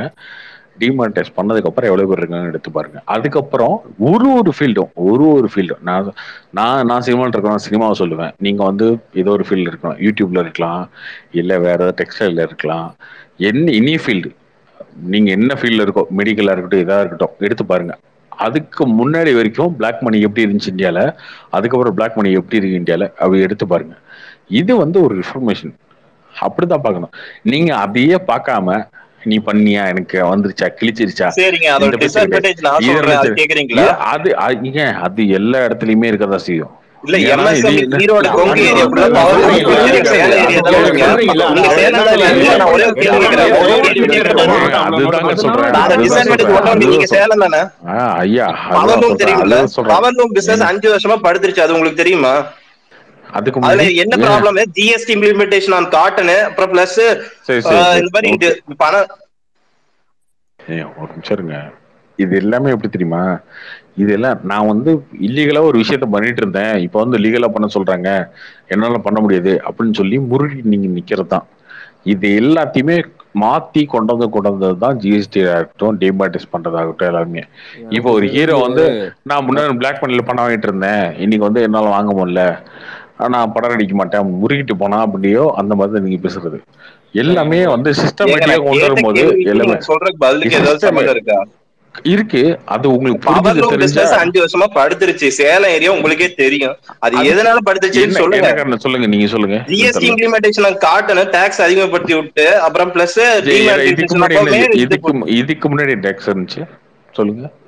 இது சரி, அதுக்கு முன்னாடி டாக்ஸ் இது நல்லா இருந்துச்சு, பவர் லூம் பிசினஸ் நல்லா இருந்துச்சு, ஏன் இந்த 5 வருஷம் மட்டும் இவ்வளவு மோசமா இருந்துச்சு? அது ஏன் சொல்லுங்க. சொன்னா டாக்ஸ் கட்டாம இல்லீகலா பிசினஸ் பண்றீங்க. ஏங்க நூல் விலை ஏத்துனா டாக்ஸ் ஏத்தி நூல் விலை ஏத்தி எம்எஸ்எம்இயே முடிச்சு விட்டீங்க, பவர் லூம் பிசினஸ். இல்ல கார்த்தி, அது அவர் சொல்றதுல என்ன பாயிண்ட்னா, நம்ம டிஸ்கஷனா பண்ணலாம், சண்டை போற மாதிரி இல்லாட்டி சொல்றேன். அதுல முன்னாடி ஸ்டேட் கண்ட்ரோல்ல இருக்கிறப்போ நிறைய இவங்களுக்கு எக்ஸப்ஷன்ஸ் இருந்துச்சு. நான் பவர் லூம்ல அந்த இளம் பிள்ளையில தான் என் ஃப்ரெண்டு வீடுலாம் இருக்கு, அவங்க சொன்னதுல சொல்றேன், நிறைய உங்களுக்கு எக்ஸப்ஷன்ஸ் கிடைக்கும் இந்த டாக்ஸ்ல. நீங்க ஜிஎஸ்டி வந்ததுக்கு அப்புறம் அந்த ஸ்மால் ஸ்கேல் பண்றவங்களுக்கும் எந்த எக்ஸப்ஷனும் இல்லாம இருக்கனால இவங்களும் ஒரு பிக் ஸ்கேல்ல பண்றவங்களும் ஒரே லெவல் காம்படிஷன்ல வர்றாங்க. அப்ப இவங்களுக்கு அதே பிரைஸ் இப்ப நீங்க ஒரு ராம்ராஜ் வேஷ்டியும் கைத்தறி வேஷ்டியும் எடுத்துட்டு போய் ஒரே பிரைஸ்ன்னு சொன்னா நம்ம டெக்னிக்கலா ராம்ராஜ் தானே வாங்குவோம்.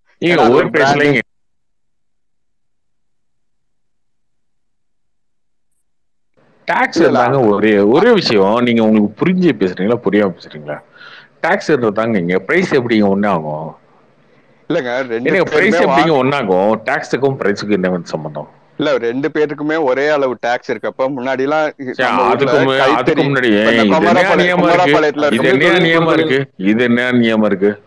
இது என்ன நியமம் இருக்கு? பைக்ல போறவங்க ஒரே டாக்ஸ் போடுற மாதிரி சொல்றாங்க.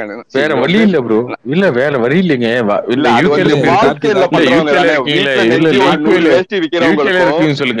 சொல்லுங்க சார் ஐயா,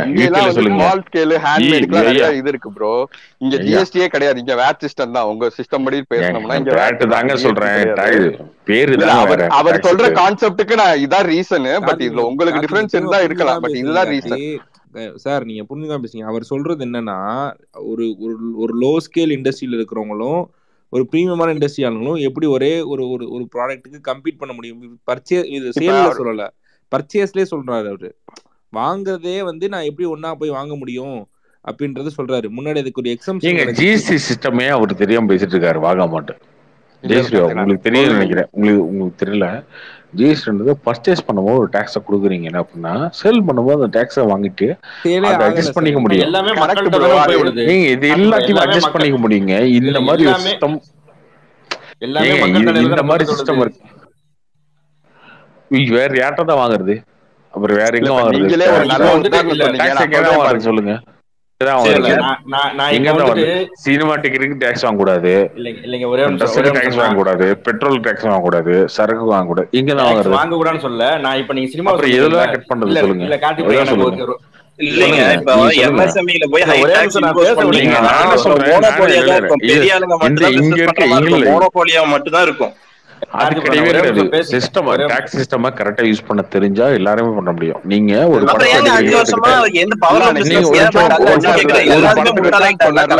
தெரியாம போயிட்டாங்களான்னு கேக்குறேன். ஒருத்தர் டேக் பண்ணி ஒன்னு சொல்லிருக்காரு, டிமானிட்டைசேஷன் வந்து டெமோ வந்து 1946 78 கேரி அவுட் பண்ணிருக்காங்களா ஆல்ரெடி. இது வந்து 3rd டைம் தான் இதை இம்ப்ளிமெண்ட் பண்ணிருக்காங்க. சரி சரி, அது தெரியலங்க. இதுல என்ன இருக்கு? அவர் சொல்றதுல என்ன இருக்கு? அவர் சொல்றது இல்ல, நீங்க சொல்றீங்கல்ல ஜிஎஸ்டி, இது வந்துட்டு மக்கள், நான் பொதுவா வந்துட்டு கஷ்டப்பட்டது பிஜேபியே வந்துட்டு இப்போ ஜில்லா சரத் சொன்னார்ல அன்றாட வாழ்க்கையில நீங்க பாய்ச்சிங்களான்னு. பிஜேபியால அன்றாட வாழ்க்கையில பாய்ச்சது வந்துட்டு விலைவாசி உயர்வு. ஒரு கோல்டு வினர் ஆயில் வந்துட்டு 93 ரூபா, 1 லிட்டர் வந்துட்டு 93 ரூபாயிலேருந்து 102 ரூபா வரைக்கும் இருந்தது. ஆனா 6 மாசத்துல பாத்தீங்கன்னா 1/2 லிட்டரே 210 ரூபாய்க்கு போயிடுச்சு. இந்த அளவுக்கு விலைவாசி. தக்காளி இல்லைங்க, நான் பொதுவா இந்த வந்துட்டு உங்களுக்கு உதாரணத்துக்கு சொன்னேன். எல்லாமே ஜிஎஸ்டி. ஒரே ஒரு நிமிஷம் இல்ல, ஒரே ஒரு நிமிஷம். தக்காளி எல்லாமே அதெல்லாம் விலை கூடும் குறையும். விலை கூடும் குறையும். 100 ரூபாய் 110 ரூபாயாங்க. 192 ரூபாய் இன்னைக்கு தான் நான் வாங்கினேன் 5 லிட்டர். 192 ரூபாயா? ஓகே, நான் இன்னைக்கு வாங்கல, 2 நாளைக்கு முன்னாடி வாங்கினப்போ நான் பார்த்தது. அப்ப ஏதோ குறைஞ்சது. தக்காளி 1 கிலோ 67 ரூபாய். இல்ல நான் கேக்குறேன், இதை நீங்க டிக்கெட் சினிமா டிக்கெட் ரேட்டு சொல்றீங்கல்ல, முன்னாடி 120 ரூபா இருந்தது வேட் வித் வேட் டாக்ஸோட. அவங்க வேட்டு கட்டல வைக்கலான்னு சொல்றீங்க, அது உங்களோட இது ஓகேவா. ஆனா ஜிஎஸ்டி வந்ததுக்கு அப்புறம் 190 ரூபாயாச்சு. அந்த ஜிஎஸ்டி பிளஸ் வேட் ரெண்டையும் சேர்த்து ஜிஎஸ்டி வந்தாலும் 90 ஆகல, ஜிஎஸ்டி வந்தாலும் 90 ஆகல. இவங்க அந்த வேட்டு ஜிஎஸ்டியும் சேர்த்து வந்துட்டு எங்க தலையில கட்டிட்டாங்க. ஐயோ, வெறும் 18%. அதாவது 120 ரூபாங்க வேட்டோட சேர்த்து 120 ரூபா டிக்கெட். கரெக்டா? சினிமா டிக்கெட் வேட்டோட சேர்த்து. காங்கிரஸ் பீரியட்ல சொல்றேன், ஜிஎஸ்டி வரதுக்கு முன்னாடி எவ்வளவு டிக்கெட் இருந்துச்சு? அதாங்க 100. ஏங்க காங்கிரஸ் பீரியட்ல எப்ப இருந்துச்சு? 10 வருஷம் முன்னாடி. 10 வருஷம் முன்னாடி எப்போ? இல்ல 10 வருஷம் முன்னாடி இருந்தது எப்படி கேப்பீங்க? டிக்கெட்டுக்கு வந்து வேட் கிடையாது ப்ரோ, அதுக்கு வந்து என்டர்டெயின்மென்ட் டாக்ஸ் மட்டும் தான். இல்ல அதுக்கு ஜிஎஸ்டி தான். அதுவும் ஜிஎஸ்டி தான். அப்போ அது ஜிஎஸ்டிக்கு முன்னாடி என்ன டிக்கெட் பிரைஸ் இருந்துச்சு? எங்க 10 வருஷத்துக்கு முன்னாடி இந்த டிக்கெட் பிரைஸ் எப்படிங்க இப்போ வச்சு ஓட்ட முடியும்? என்னங்க பேசிட்டு இருக்கீங்க? அது இல்ல எங்க 10 வருஷத்துக்கு முன்னாடி ஜிஎஸ்டிக்கு முன்னாடி நான் இருந்தேன். அப்படி எப்படி வரும் அது? ஜிஎஸ்டி 2016ல தான் 10 வருஷத்துக்கு முன்னாடி எவ்வளவு சம்பளம் வாங்குனீங்க? இல்ல ப்ரோ ராஜேஷ் ப்ரோ, 10 வருஷத்துக்கு முன்னாடி 2017ல உங்களுக்கு எவ்வளவு சம்பளம்? 10 வருஷத்துக்கு முன்னாடி எவ்வளவு சம்பளம்? முன்னாடி இருந்த இது வந்து இன்ஃப்ளேஷன் வந்து இப்ப இருக்காது. விலைவாசி 10 வருஷத்துக்கு முன்னாடி என்ன சம்பளம்? என்ன சம்பளம் உங்களுக்கு ராஜேஷ்? நான் 10 வருஷத்தெல்லாம் கம்பேர் பண்ணல ப்ரோ. இந்த கம்பேரிசன் தாங்க எடுத்துக்கணும். அதையே எடுத்துக்க மாட்டேன், இதையே எடுத்துக்குவேன் அப்படின்னு என்ன அர்த்தம்? இல்ல ப்ரோ, நான் சொல்றது கேளுங்க. 2016 கம்பேரிசனே நான் எடுத்துக்கிறேன். ஜிஎஸ்டி வரதுக்கு முன்னாடி டிக்கெட் பிரைஸ் எவ்வளவு, அதே 2016ல ஜிஎஸ்டி வாங்க. இதுக்கப்புறம் நீங்க வந்து தமிழ்நாட்டு விட்டு அவுட்டர்ல போய் பாருங்க. பெங்களூர்ல ஆந்திரால இதோட அதிகமா இருக்கு. தமிழ்நாட்டுல வந்து 120 இருந்தாலும் 160 மாத்திட்டாங்க. இவங்க போய் ரிக்வஸ்ட் பண்ணி கேட்டாங்க. அதனால 120 மாலுக்கு மட்டும் கொடுத்துருக்காங்க. மீதி எல்லா தியேட்டர்லயும் வந்து 120 110 100 தான். நீங்க வந்து பொதுவாவே குளோரிஃபை பண்ணி பேசாதீங்க. அவ்வளவுதான். இல்ல குளோரிஃபை பண்ணலைங்க, விலைவாசி வந்து அவ்வளவு தூரத்துக்கு அதிகமா இருக்குங்கறத நான் சொல்றேன். எல்லாமே அதிகமாக தான் செய்யும். இன்னும் 10 வருஷம் கழிச்சு சினிமா டிக்கெட்ல 250 விற்கும். நீங்க இதுக்கு முன்னாடி வேட் 15% இருந்துச்சுங்க, இப்ப ஜிஎஸ்டி 18 இருக்குங்க. அவ்வளவுதான் வித்தியாசம். இப்ப வந்து நான் என்ன சொல்ல வரேன், வாங்கணும், வேற யார்ட்ட வாங்குவாங்க? நீங்க நான் சொல்ற கான்செப்ட் உங்களுக்கு புரியுதா இல்லையா? உங்களுக்கு புரியுதா இல்லையா? உங்களுக்கு புரியுதா? ஜிஎஸ்டி வந்தப்ப சொன்ன ஒரே காரணம், ஜிஎஸ்டி வந்ததுக்கு அப்புறம் விலைவாசி எல்லாம் ரொம்ப குறையும்னு சொன்னாங்கல்ல. பட் ஆனா அந்த அளவு பெருசா ரிஃப்ளெக்ட் ஆகல.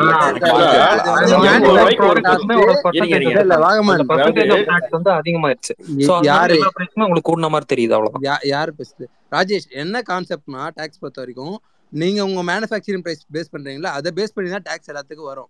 சரிங்களா? ப்ரீவியஸா வந்து அந்த மேனுஃபேக்சரிங் பிரைஸ்லாம் இவங்க வந்து ஹைட் பண்ணிட்டு இவங்க கொடுக்கறது தான் மேனுஃபேக்சரிங் ரேட்டா இருந்தது.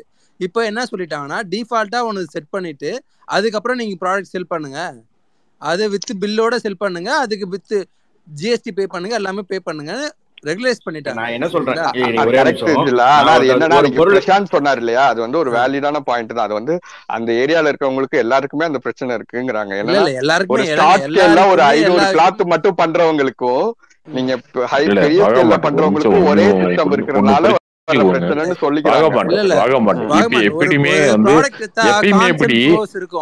எப்பயுமே வந்து தப்பு தப்பான விஷயங்களை பேசாதீங்க வாகமன், அது ரொம்ப தப்பு. அவ்வளவுதான். இந்தியான்றது வந்து 140 கோடி பேர் இருக்காங்க. சரியா? இதுல வந்து ஸ்பீடா போனா ஹெல்மெட் போடாம போனா எனக்கு பிரச்சனைன்னு ஒருத்தன் பேசுவான். ஹெல்மெட் போட்டா எனக்கு வந்து ஹேர் ஸ்டைல் இதாகுது, வேர்க்குது அப்படின்னு பேசுவான். சட்டம் எல்லாத்துக்கும் ஒண்ணுதான். இந்த சட்டம் எல்லாத்துக்குமே ஒண்ணுதான். எல்லாத்துக்கும் ஒண்ணுதான். ஒரு மாசத்துக்கு 500 ப்ராடக்ட் பண்றவங்களுக்கும் 50,000 ப்ராடக்ட் பண்றவங்களுக்கும் நீங்க ஒரே மாதிரி இருக்கிறப்போ யூகேல எப்படி இருக்கு? யூகேல ஜிஎஸ்டி கிடையாது, வேட் தான். பட் இவங்களுக்கு ஆனா ஹேண்ட்மேட் வாங்கமேன் ப்ராடக்ட், லோக்கல் எல்லாத்துக்குமே ப்ராடக்ட்டுக்கு ஆனா ஒரே நிறைய கார்த்தி ப்ரோ எல்லாமே சமம்னா அப்புறம் எம்எஸ்எம்இ இல்ல இழுத்து மூடிட்டு போயிட்டாங்கன்னா அப்புறம் மோனோபோலியா தான் இருக்கும். எம்எஸ்எம்இக்கெல்லாம் வச்சிருக்காங்க, ஸ்லாப் வச்சிருக்காங்க. ஏங்க அந்த ஸ்லாப் வச்சிருந்தா அப்புறம் ஏங்க அப்புறம் வேண்டிய எல்லாம் பவர் ரூம்லாம் மூடிட்டு ஹரிபிரசாந்த் உங்களுக்கு ஒரே டவுட் சும்மா கேக்குறேன். பவர் ஜிஎஸ்டி ரூம் ஸ்லாப் தெரியுமா ஆரம்பிச்சிட்டாரு. உங்களுக்கு? என் ஏரியா என்னோட பிரச்சனை அதுதான் சொல்ல முடியும். எனக்கு தெரியாது, நான் என்னத்த சொல்ல முடியும்? இல்ல இல்ல சரத் சரத் ஜிஎஸ்டி சரத் ஜிஎஸ்டி ஜில்லா சரத் உங்களுக்கே தெரியும் சேலம் ஏரியா, உங்களுக்கு தெரியாம இருக்காது. அதையும் முட்டு கொடுத்துட்டு உட்காந்துக்கிறீங்க. சொல்லுங்க ஜெயசூர்யா, சொல்லுங்க ஜெயசூர்யா. அவர் அன்றாட வாழ்க்கையில இல்ல அது ஜிஎஸ்டி ஸ்லாப்னு ஒண்ணு இருக்கு. அது ஸ்மால் ஸ்கேலுக்கு மீடியம் எல்லாத்துக்குமே தனித்தனியா இருக்கு. உங்க அன்றாட வாழ்க்கை பாதிக்கிறது ஒரு விஷயத்த சொன்னா மட்டும் ஏத்துக்கிறீங்க, எங்க அன்றாட வாழ்க்கை பாதிக்கிற விஷயத்த சொன்னா ஏத்துக்க மாட்டீங்க. அதுக்கு ஒரு காரணத்தை கொண்டு வரீங்க.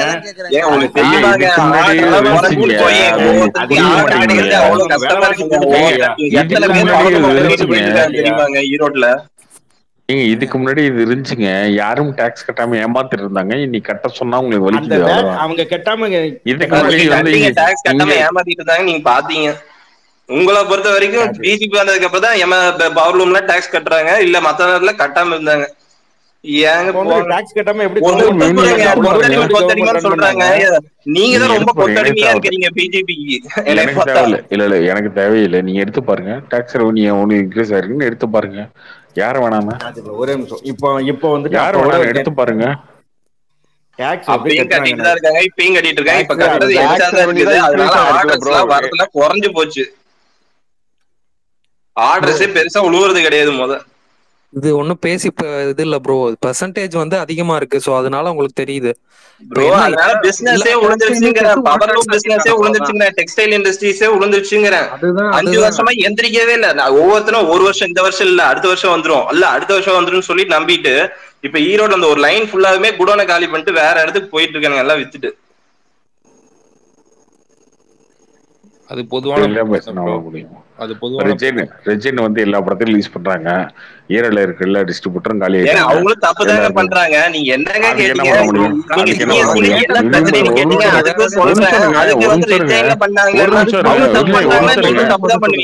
தப்பெல்லாம் கிடையாதுங்க. இது ஏன் தப்பெல்லாம் கிடையாதுங்க, நான் தப்புன்னு சொல்ல. ஓகேவா, ஒருத்தருக்கு திறமை இருக்கு, அவங்க அதை பண்ண முடியும், ப்ராப்பரா பண்ண முடியும், அவங்க பண்றாங்க. நீங்க வந்து லீகலா இருக்க முடியும். அது பேரு இது எங்க மோனோபோலி இங்க வந்துச்சு? இல்ல ப்ரோ ஒரு நிமிஷம் இருங்க. ஹரிபிசாந்த், ஜிஎஸ்டி எதுவும் தப்பா ரைட்டா கான்செப்ட் கேக்குறேன். ஹலோ, இவங்க ஃபர்ஸ்ட் எல்லாம் வேட் இல்ல ப்ரோ ஒரே இல்ல இவங்களுக்கு உங்களுக்கு புரியாதுங்க, இவங்களுக்கு ஒண்ணும் புரியாது. ஜெயசூர்யா சார் ஒரே ஒரு செகண்ட் போய் காசு விட்டேன், எனக்கு காசே வரல, நான் நைட்டு சாப்பிடல, பேசிட்டு இருப்பாரு. இல்ல 5 வருஷத்துக்கு முன்னாடி ஏடிஎம்ல காசு விட்டாரு, காசு வரல, அதனால சாப்பிடல, சாப்பிடாம தூங்கிட்டு ஒரு நாள் 5 வருஷமா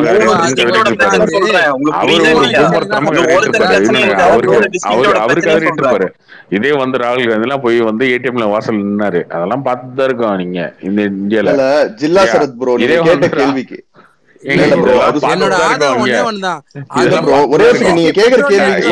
ஜிஎஸ்டி வந்ததுக்கு அப்புறம் எவ்வளவு சிஸ்டமேட்டிக்கா மாறி இருக்கு இந்தியால டாக்ஸ் சிஸ்டம் அப்படின்றத பாக்கணும். அத பாக்காம சும்மா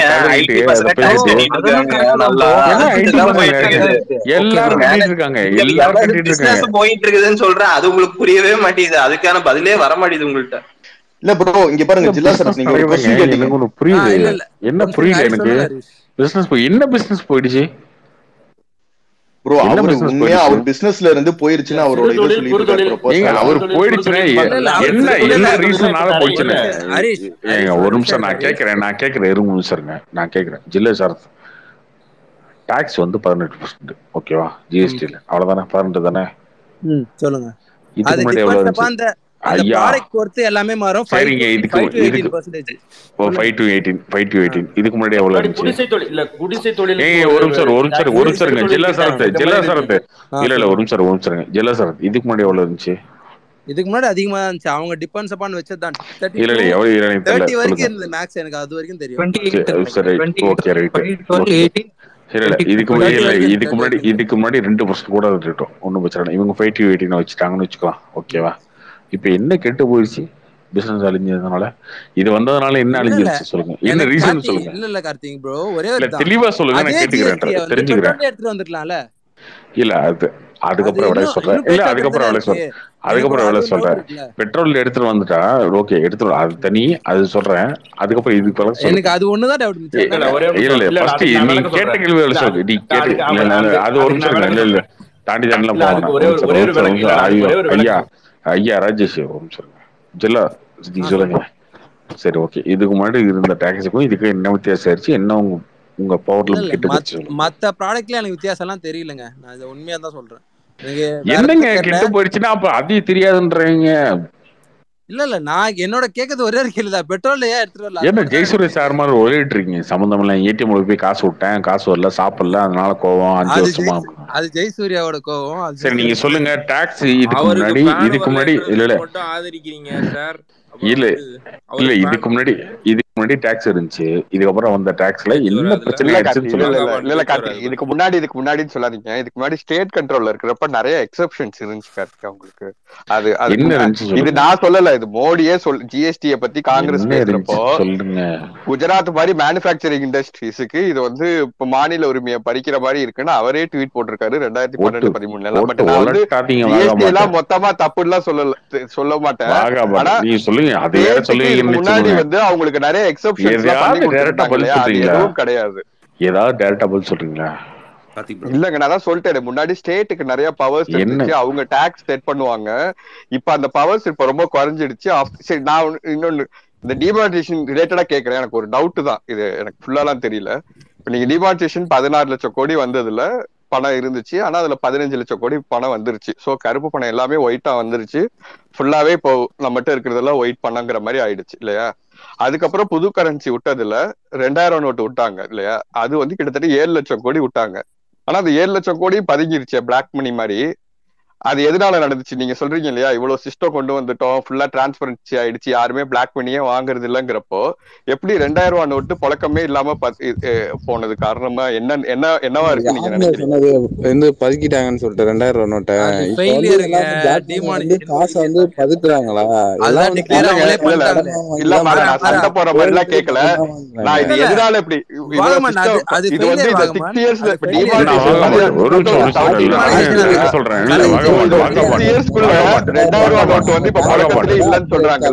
அதுக்காக என்ன காரணமா இருக்கும் நீங்க நினைக்கிறீங்க?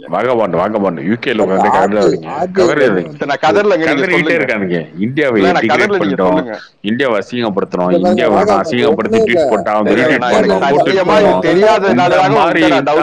சின்ன சின்ன விஷயத்த அல்ப ஆசைகள்லாம் தயவு செஞ்சு விட்டுருங்க, சரியா? என்னங்க நான் சரியா கேட்டேன் ஜெயசூர்யா? நீங்க அந்த மாதிரி இல்ல, எப்பயுமே வந்து இருக்கீங்க. அது பாத்துட்டேன். இல்ல அது பேன் பண்ணிருக்காங்க. உங்களுக்கு என்ன பிரச்சனை? அது வந்து டெபாசிட் பண்றோம் பிடிச்சுக்கோங்க. ரொம்ப நாளாவே இல்லைங்க, தெரிஞ்சுதாங்க வர்றாங்க. அவங்க அதுக்கப்புறம் வந்து டெபாசிட் பண்ணும்போது அவங்க உங்களுக்கு தெரியுமா?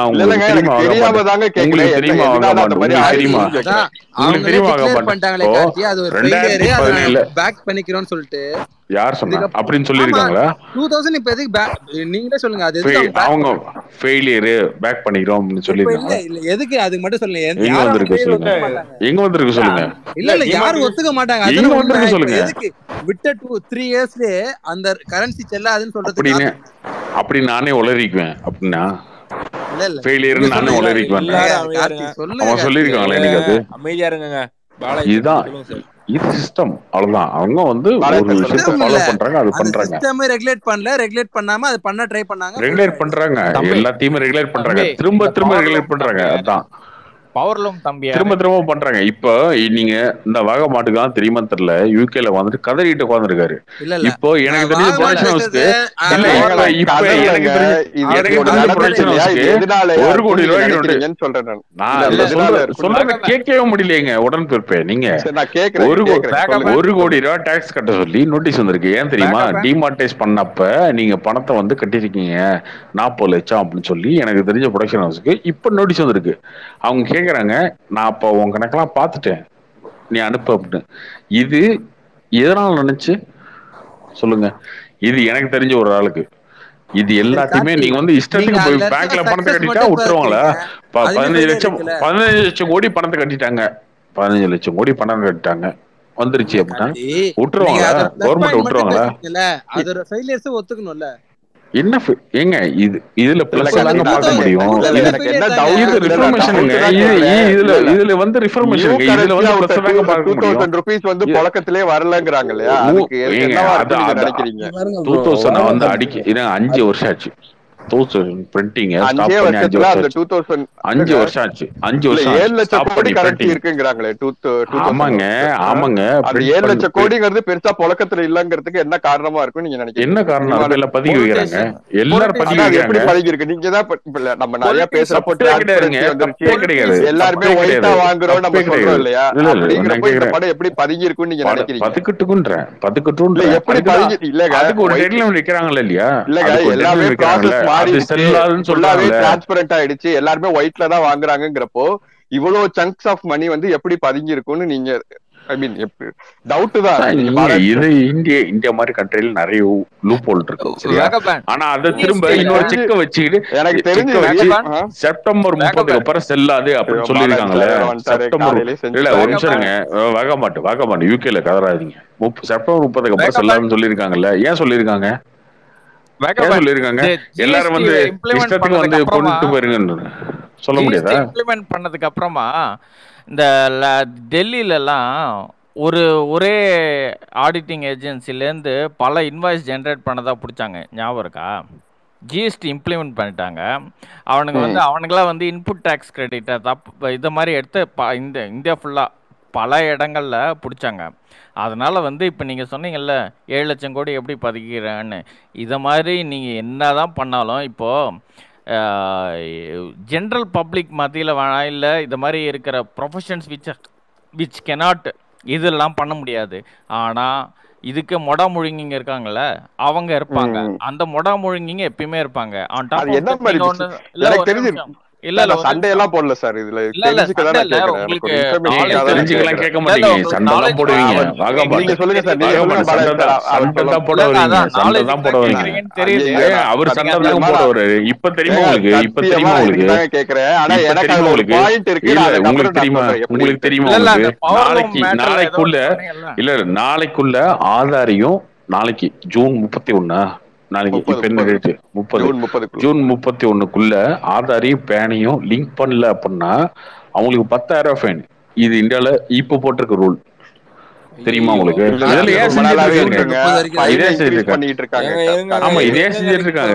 திரும்ப செஞ்சுட்டு இருக்காங்கல்ல. ஏன் செஞ்சுட்டு இருக்காங்க? உங்களை எல்லாத்தையுமே இன்டர்லிங்க் பண்ணி ஒரே லூப்குள்ள கொண்டு வரணும் பண்ணிட்டு இருக்காங்க. இது செஞ்சீங்களா? செஞ்சுக்கிட்டு இருக்காங்க. இல்ல உங்களுக்கு பேன் கார்டு இல்லாம ஆதார் கார்டு இல்லாம ஒரு account open bank account open அதுல பணம் போட முடியாது.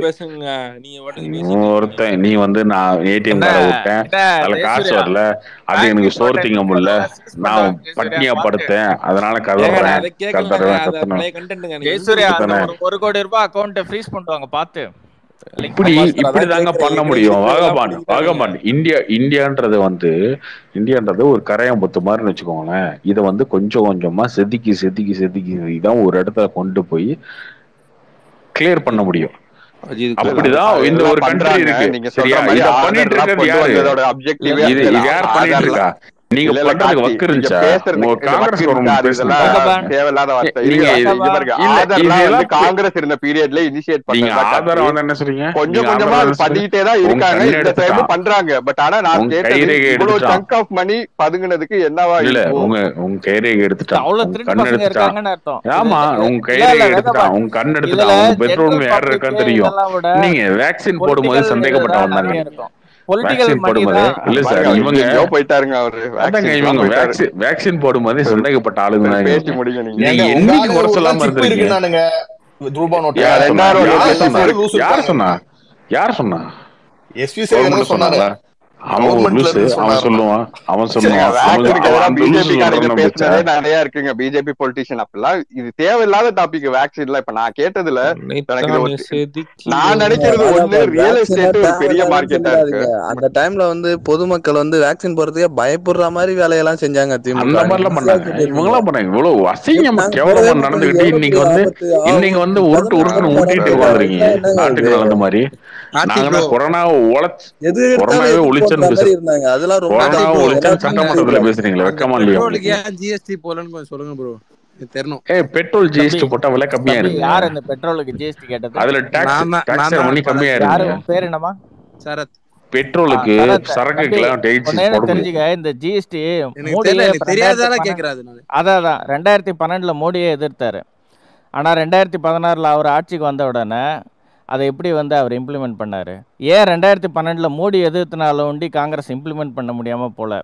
எந்த ஸ்டேட் கவர்மெண்ட்டும் இன்க்ளூடிங் காங்கிரஸ் கவர்மெண்ட்டு காங்கிரஸ் ஆட்சியில் இருக்கும்போது அந்த ஜிஎஸ்டியை இம்ப்ளிமெண்ட் பண்ணுறத ஒத்துக்கல. காரணம் என்னென்னா அவங்களுக்கான ஒவ்வொரு ஸ்டேட்டுக்கான ஒரு பாதிப்பு இருக்குன்னாங்க. மேனுஃபேக்சரிங் ஸ்டேட்டுக்கு ஒரு பாதிப்பு இருக்கும், மேனுஃபேக்சரே பண்ணாத கன்சியூம் பண்ணுற ஸ்டேட்டுக்கு ஒரு பாதிப்பு இருக்குன்னு சொன்னாங்க. அது ஒன்றும் இல்லாமல் இந்த ஜிஎஸ்டிக்கான விலையை நிர்ணயிக்கிறாங்க, பர்சன்டேஜ்லாம் பண்ணுறாங்கல்ல, இது எல்லாத்துக்குமே ஒவ்வொரு ஸ்டேட்டோட ஃபினான்ஸ் மினிஸ்டரும் இவங்க எல்லாம் டிசைட் பண்ணி பண்றது. ஏதோ வந்து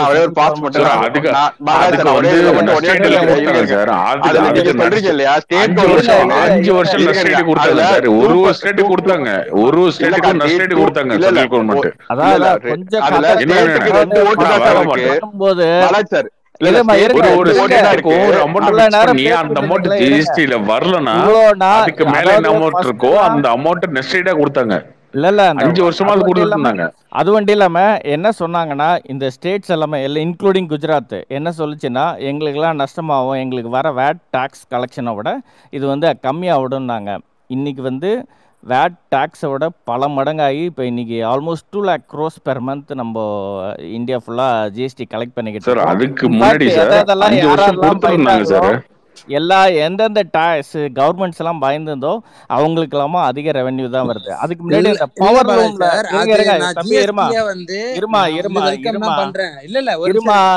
ஒரு நிமிஷம் இருமா. இதுக்கு பெட்ரோல் அண்ட் டீசலுக்கு ஒவ்வொரு எல்லா ஸ்டேட் கவர்மெண்ட்டும் ஒத்துக்கிட்டாங்கன்னு வச்சுக்கோங்களேன், நாளைக்கே வந்துடும், இம்ப்ளிமெண்ட் பண்ணிடலாம். அதுக்கு முன்னாடி இந்த பவர் லூம்க்கு யாரோ ஒருத்தர் சொன்னாங்களே, அப்போ வந்து state government benefit கொடுத்ததுன்னு. Wired யாருனோட implementation? Wired யார் பண்றது? State கவர்மெண்டா central கவர்மெண்டா? வேகபான் நீங்க தான சொன்னீங்க. சென்ட்ரல் கவர்மெண்ட் இல்ல நீங்க சொன்னீங்க. நான் சொன்னது நிறைய வந்து ஸ்மால் ஸ்கேல்ஸ்க்குலாம் கொஞ்சம் எக்ஸெப்ஷன்ஸ் இருந்துச்சு சார்.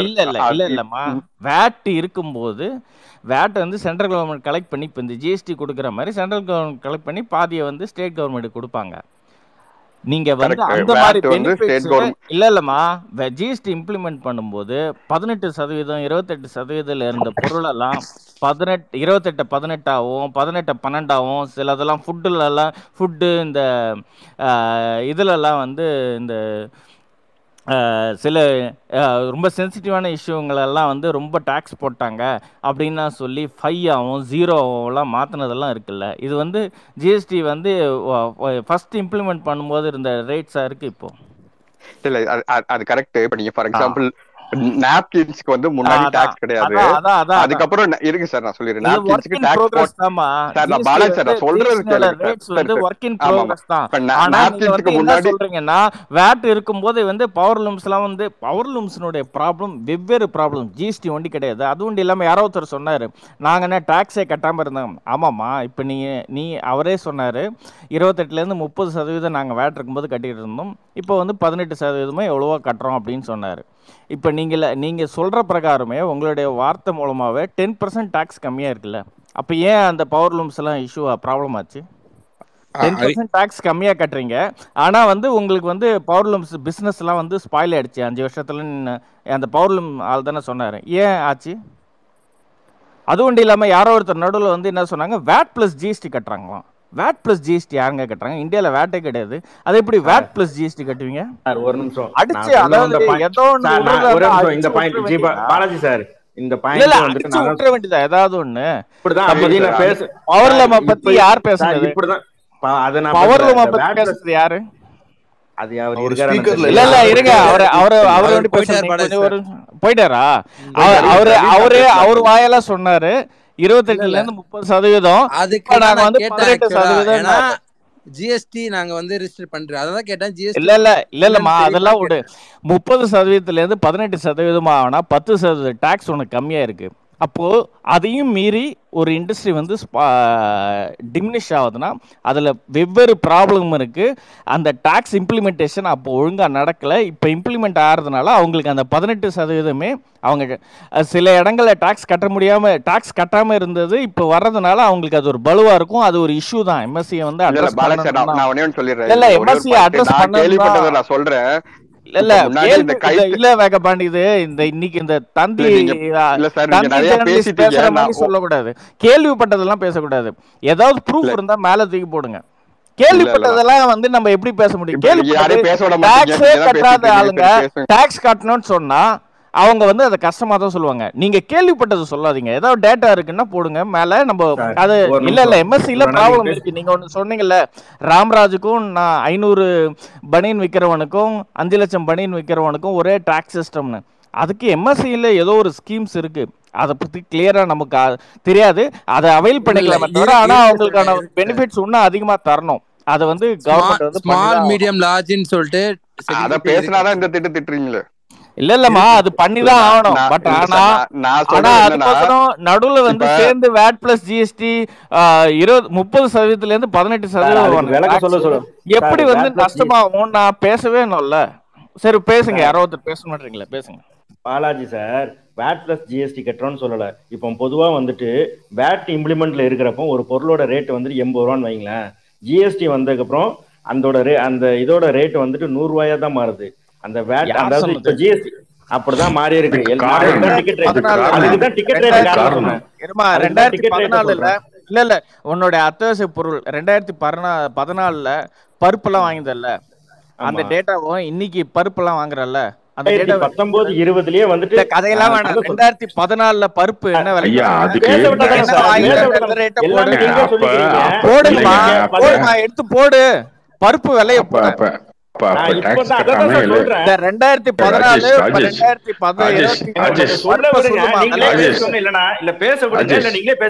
பருப்பு விலைய சொல்லுங்க.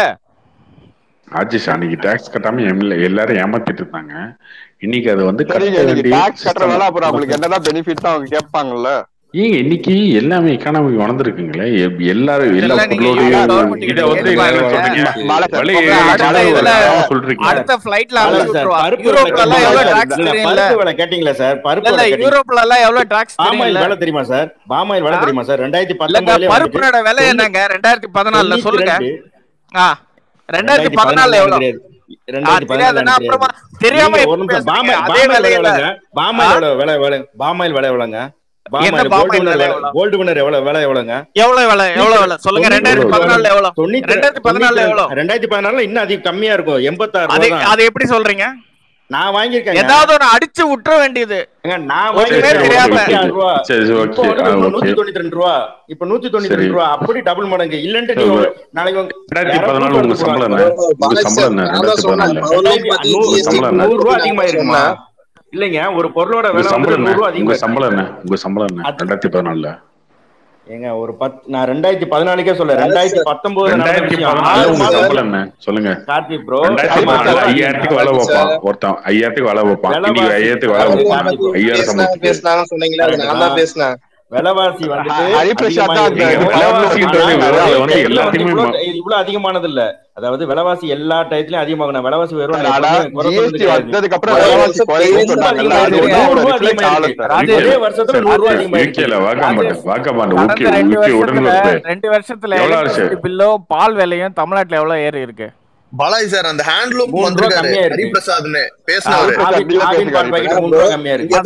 ஜிஎஸ்டி வந்தாங்காட்டி நாங்க அந்த டாக்ஸ் கட்டுறத பத்தி சொல்ல, ஜிஎஸ்டி வந்தாங்காட்டி இப்ப காட்டன்ல ஜிஎஸ்டி போட்டு இப்ப காட்டன் நூல் விலை ஏறி போச்சுன்னா அது டிமாண்டுக்குரிய பிசினஸ் பண்றது எங்களுக்கு தான் லாஸ் ஆகும். இப்போ வந்து ஒரு ஆர்டர் வந்து இப்போ ஒரு 100 பேருக்கு கிடைக்குதுன்னா இப்போ ஒரு 25 பேருக்கு தான் கிடைக்கும். இப்ப டிமாண்ட் குறைஞ்சா காட்டன் விலை அதிகமா இருக்கும் போதெல்லாம் எப்படி பிசினஸ் பண்றது? அது உங்களுடைய பிசினஸ் ப்ராப்ளத்தெல்லாம் ஒரு அரசாங்கம் பார்க்காது.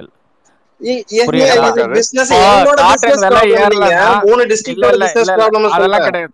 இல்ல இதெல்லாம் இது மாதிரிலாம், அதாவது காட்டன் விலை ஏறலன்னா காட்டன் பயிரிடுறான்ல அவன் கேட்குறான், இந்த மாதிரி வெறும் இந்த தறியில டெக்ஸ்டைல்ஸ்ல இருக்கிறவங்க காசு சம்பாதிச்சுட்டு போறாங்க, நாங்க அதை இது பண்றவங்க கம்மியா இது பண்றோம், கம்மியா கொடுக்குறோம் அப்படின்றான். இப்ப இது மாதிரி ஒத்தொத்தனும் சொல்லிக்கிட்டு தான் இருப்பாங்க. அவங்களுக்கு டாக்ஸ் இல்ல, அக்ரிகல்ச்சர். நான் கேக்குற கேள்விக்கு பதில் சொல்லுங்க. 30% நீங்க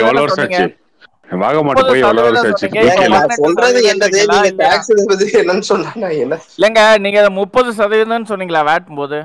நான் சொல்லலீங்க, நான் அந்த பெர்சன்டேஜ் எல்லாம் சொல்ல. நான் சொல்றேன் நீங்க எவ்வளவு சொல்லிட்டு இருந்தேன், அதனால பிசினஸ் சொன்னேன் நான். அது ஓகேங்க. நீங்க வேட் இருக்கும்போது எவ்வளவு கட்டிட்டு இருந்தீங்க? ஜிஎஸ்டிக்கு முன்னாடி எவ்வளவு டாக்ஸ் கட்டினீங்க? சார் இந்த வாகபாண்டி எவ்வளவு நாளைச்சு யூகே போய் வாகபாண்ட் நீங்க? இல்ல அது ஒண்டி இல்ல, கைதி படத்துல சொல்ற மாதிரி என்ன இல்ல அப்படி இல்ல,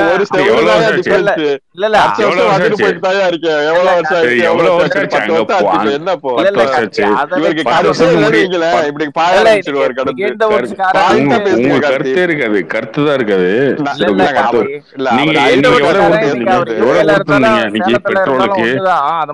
பெட்ரோலுக்கெல்லாம் இல்ல, பெட்ரோலுக்கு இதுக்கெல்லாம் எவ்வளவு கொடுத்துருந்தீங்க அப்ப 5 வருஷத்துக்கு முன்னாடி? அப்படி இல்ல கார்த்தி, இல்ல இங்க இவங்களுக்கே இவங்களோட பெட்ரோல் ரேட்டு இந்தியாவோட அதிகம். இவங்க அதை பேச மாட்டாங்க, உட்காந்து நீங்க கதறிட்டு இருப்பாங்க. இல்ல கார்த்தி, அதாவது அவர் யூகேல இருந்தாலுமே இன்னைக்கு நீங்க நல்ல நியூஸ் எல்லாம் பார்த்தா, எல்லா நியூஸும் பார்த்தா உங்களுக்கு தெரிஞ்சுக்கலாம். ஏன்னா உலகம் இன்னைக்கு ஸ்ட்ரிங்க் ஆயிடுச்சு. இல்ல வேகபான், இப்போ டாக்ஸ் சிஸ்டம் இந்தியால இதுக்கே நம்ம இவ்வளவு பேசுறோம்ல, யூரோப்ல எல்லாம் எவ்வளவு டாக்ஸ் சிஸ்டம் தெரியும் இல்ல உங்களுக்கு? இல்ல சார், அங்க டாக்ஸ் சிஸ்டம் இருக்கு, பட் அவங்களுக்கு எவ்வளவு இருக்கு தெரியல. இண்டிவிஜுவல் டாக்ஸ் சிஸ்டம் எவ்வளவு சார்? 30, 40, 48% வரைக்கும் இருக்கு. நம்ம எவ்வளவு பே பண்றோம் நம்ம ஊர்ல? நம்மளும் 30% மேல பே பண்றோம் இல்லையா? அதிகமா சம்பாதிக்கிறவங்க நம்ம 30% பே பண்றோம். 10 லட்சத்துக்கு மேல சம்பாதிக்கிறவங்களுக்கு எவ்வளவு டாக்ஸ் சூர்யா? எவ்வளவு? 10 லட்சத்துக்கு மேல சம்பாதிக்கிறவங்களுக்கு எவ்வளவு டாக்ஸ்? என்ன எவ்வளவு நினைக்கிறீங்க? ஏங்க 30% இருக்கும் இல்லங்க. அதுல அத மாதிரி சம்பாதிக்கிறவன் எல்லாம் கோடிக்கணக்கில் சம்பாதிக்கிறவன். இல்ல சார், 10 லட்சத்துக்கு நார்மல் 30% டாக்ஸ். இல்ல சார், உங்கள மாதிரி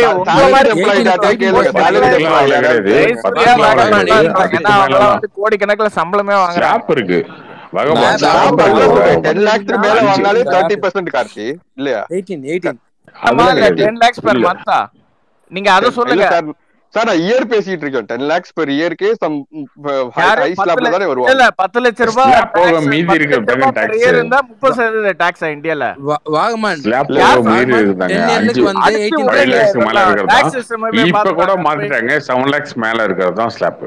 7 lakhs மேல இருக்குறது தான் டாக்ஸ். இல்ல நான் கேக்குறது ஹையர் ஸ்லாப் கேக்குறேன். எவ்வளவுக்கு மேல போச்சுனா ஹையர் ஸ்லாப் பண்றது எவ்வளவு போங்க, அது ஓகேங்க. நீங்க கோடி கணக்குல சம்பாதிச்சா கட்ட போறீங்க, 40 வருஷம் கட்ட போறீங்க. ஹையர் ஸ்லாப் 40 கோடி 40 வருஷம் கட்ட போறீங்க. ஜெயசூர்யா 40% கட்டுவான். ஜெயசூர்யா 50 lakh சம்பாதிக்கிறாரு வைங்கள salary எவ்வளவு கட்டுவான்? 40 வருஷம் கட்டுவான். 50 lakhs per month இல்ல per year? எனக்கு 400 கோடி சம்பாதிக்கிறேன். 50 lakhs 30% கட்டுவான். மாஃபியா வருமானம் வருது இருங்க. 30% மாஃபியா வருமானத்துல ஆட்டத்தை கலக்க கூடாது. அதான் டாக்ஸ் 10 லட்சத்துக்கு மேல இருந்தா 30% சார். 15 லட்சத்துக்கு மேல இருந்தா 30% தான் சார். என்ன சார் நீங்க அதே இந்தியாவோட இந்தியால எவ்வளவு பேருங்க 15 லட்சத்துக்கு மேல சம்பாதிக்கிறாங்க? இல்லங்க இப்ப அதே மாதிரி தாங்க மத்த ஊர்லயும் அவங்களுக்கும் ஸ்லாப் இருக்கு. ஹையர் ஸ்லாப் இப்ப யூகேல எல்லாம் 60K மேல சம்பாதிச்சா 30% அபவுண்ட் வரும். சோ அது வந்து ஹையர் ஸ்லாப்ல தான் போகும். அந்த மாதிரி சொல்றாங்க. உங்களுக்கு எல்லா இடத்துலயும் டாக்ஸ் உருவாம பட் ஆனா இங்க பெனிஃபிட்ஸ் அந்த மாதிரி இருக்கும் சார்.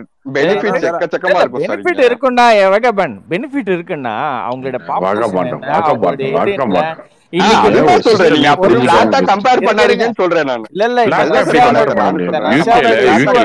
யூகேல 1 லட்சம் பேர் இருக்காங்க. பிரைஸ் ஏறிடுச்சுன்னு யூரோப்ல கதறிக்கிட்டு இருக்காங்கல்ல. இல்ல வாக்க மாட்டேன் இல்லங்க கம்பேர் பண்றதே தப்பு. அது 6 கோடி பாப்புலேஷன் இந்த கம்பேரிசனே தப்புன்னு காட்டிட்டு சொல்லுங்க.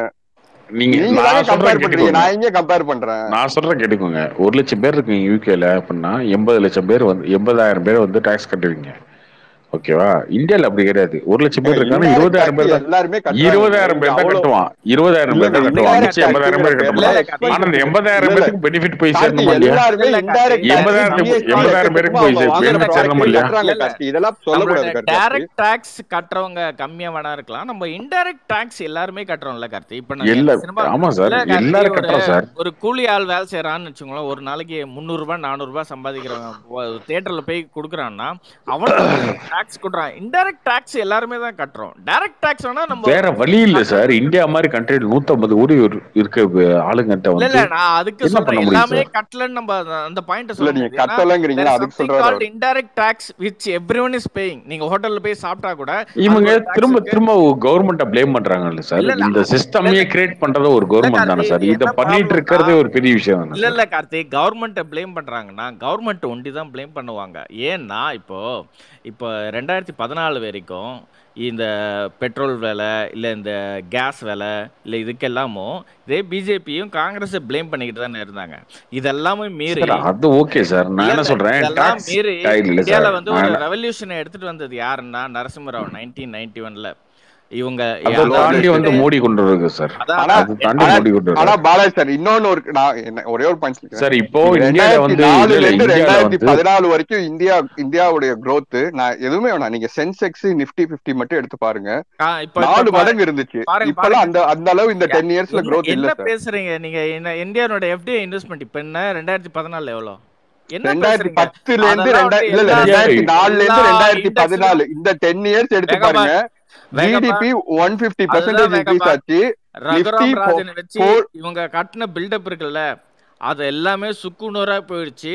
இப்போ ரகுராம் ராஜன் மாதிரி ஆளுங்கெல்லாம் என்ன பேசுறாங்கன்னா இதெல்லாம் வந்து ஒரு கண்ட்ரினோட growth கிடையாது அப்படின்னு சொல்லி இப்போ உருட்ட ஆரம்பிச்சிருக்காங்க. ரகுராம் ராஜனோட போன வாரமா யூபிஐ கொண்டு வந்ததே ரகுராம் ராஜன் தான். ஆனா நீங்க அதை ஒத்துக்க மாட்டீங்க. ரகுராம் தானே யூபிஐ கொண்டு வந்தாரு. என்னது யூபிஐ பேமெண்ட் சிஸ்டத்தை, யூனிஃபைடு பேமெண்ட் சர்வீசஸ் இப்ப பெருசா யூஸ் பண்ணிட்டு இருக்க சிஸ்டத்தை கொண்டு வந்தது ரகுராம் ராஜன் தானே இம்ப்ளிமெண்ட் பண்ணாரு. இல்லங்க ஆர்பிஐல இத மாதிரி ரகுராம் ராஜன் இல்ல வேற அதுக்கு முன்னாடி டி சுப்புராவ்னு ஒருத்தர் இருந்தாரு. இருங்க அதுக்கு முன்னாடி டி சுப்புராவ்னு ஒருத்தர் இருந்தாரு.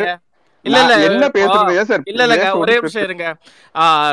இவர் வந்து இந்த இந்தியா ஃபுல்லா ரோடு போட ஆரம்பிச்சது இந்த வாஜ்பாயோட ஆட்சியில தான். அதுக்கப்புறமா 2004ல இருந்து 2014 வரைக்கும் யாருமே ரோடு போடலையா? காங்கிரஸ் கவர்மெண்ட் போட்டுட்டு தான் இருந்தாங்க. அதோட பன்மடங்கு அவங்க போட்டாங்க, அதோட பன்மடங்கு இப்போ போட்டுக்கிட்டு இருக்காங்க. இதனால வந்து இந்த இம்ப்ளிமெண்டேஷனுக்கும் ஒரு இண்டிவிஜுவலுக்குலாம் கிடையாது. உண்மையிலேயே அதை சொல்லணும். இதைத்தான் நானும் சொல்லிக்கிட்டு இருக்கேன். அவர் தான் வந்து இது வந்து ஃபுல் அண்ட் ஃபுல் இவங்க தான் வந்துச்சுங்கறாங்க இல்லையா? நான் சொல்றது இது ஒரு ப்ராக்ரஸ் டெவலப்மென்ட். நீங்க பாஸ்போர்ட் பாஸ்போர்ட் அப்ளிகேஷன் பண்ற ப்ராசஸ் எவ்வளவு இம்ப்ரூவ் ஆயிருக்கு இந்தியால. பட் அது வந்து கிராஜுவலா நடக்கிற ப்ராசஸ். அது இல்லங்க இன்னைக்கு அதுதாங்க சொல்றேன். அந்த ப்ராக்ரஸ் டெவலப்மென்ட்டே நீங்க ஒத்துக்க மாட்டேன்றீங்கல்ல. அதுதான் யாருங்க ஒத்துக்க மாட்டேன்னா நீங்க ஒத்துக்கலையேங்க. நீங்க என்ன சொல்றீங்க? இந்தியா வந்து கீழே போயிடுச்சு, இந்தியா போயிடுச்சு, அவ்வளவு காலி ஆயிடுச்சு. இந்தியாவை பத்தி நீங்க மனசாட்சி வேணாமா? மனசாட்சி வேணாமா? இது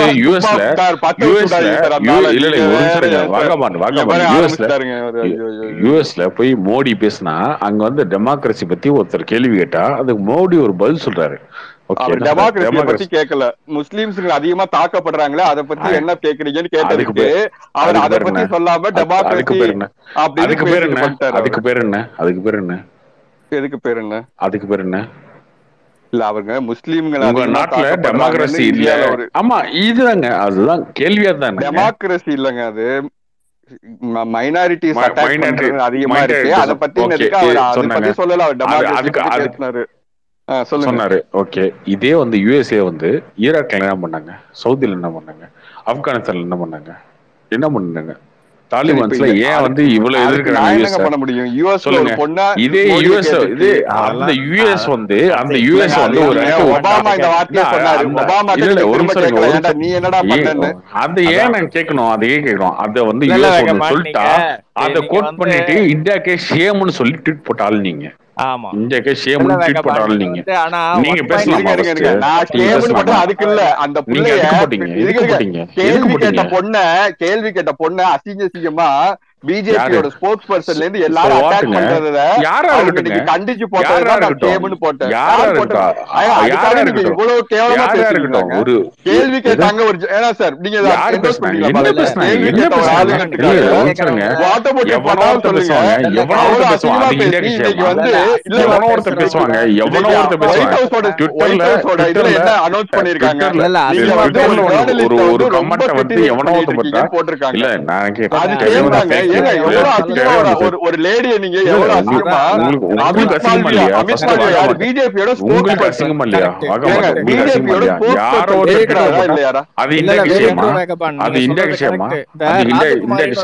தெரியுமா?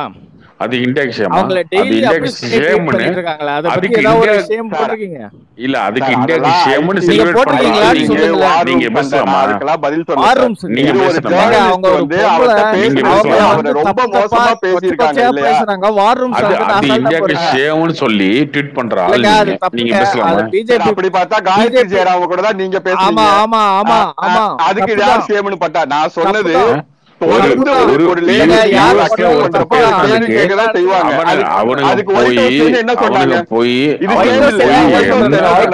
என்ன அழிச்சாட்டையம் ஏங்க நியூயார்க் டைம்ஸ் யூஎஸ்லாம் போய் இல்ல யூஎஸ் போய் பிடனுடைய ஒரு டேட்டாவை ரிலீஸ் பண்ணாங்க. நியூயார்க் டைம்ஸே பிளாக் பண்ணாங்க தெரியுமா?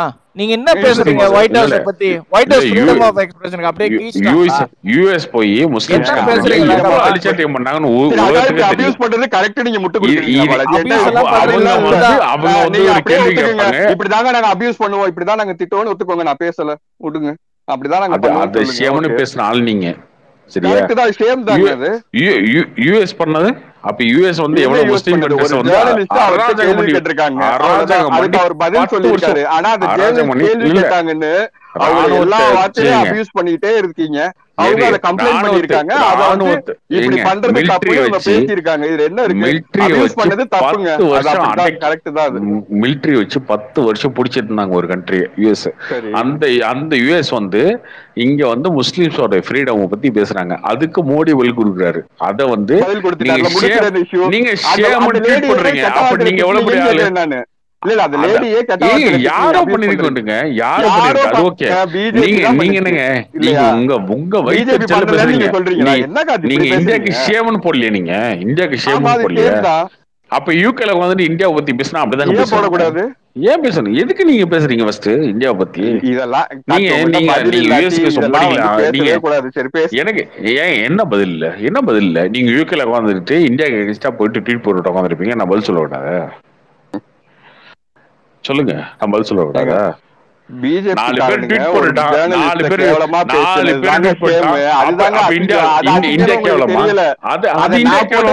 நீங்க பேசிட்டு இருக்கீங்க. எல்லாரும் போட்டா அது உங்களுக்கு அசிங்கமா தெரியலையா? நான் போட்டதான் சொல்றேன். புதிய தலைமுறையில ஆரம்பிச்சு மீடியா எல்லாருமே அதத்தான் அசிங்கன்னு போட்டாங்க. புரிஞ்சுக்கோங்க.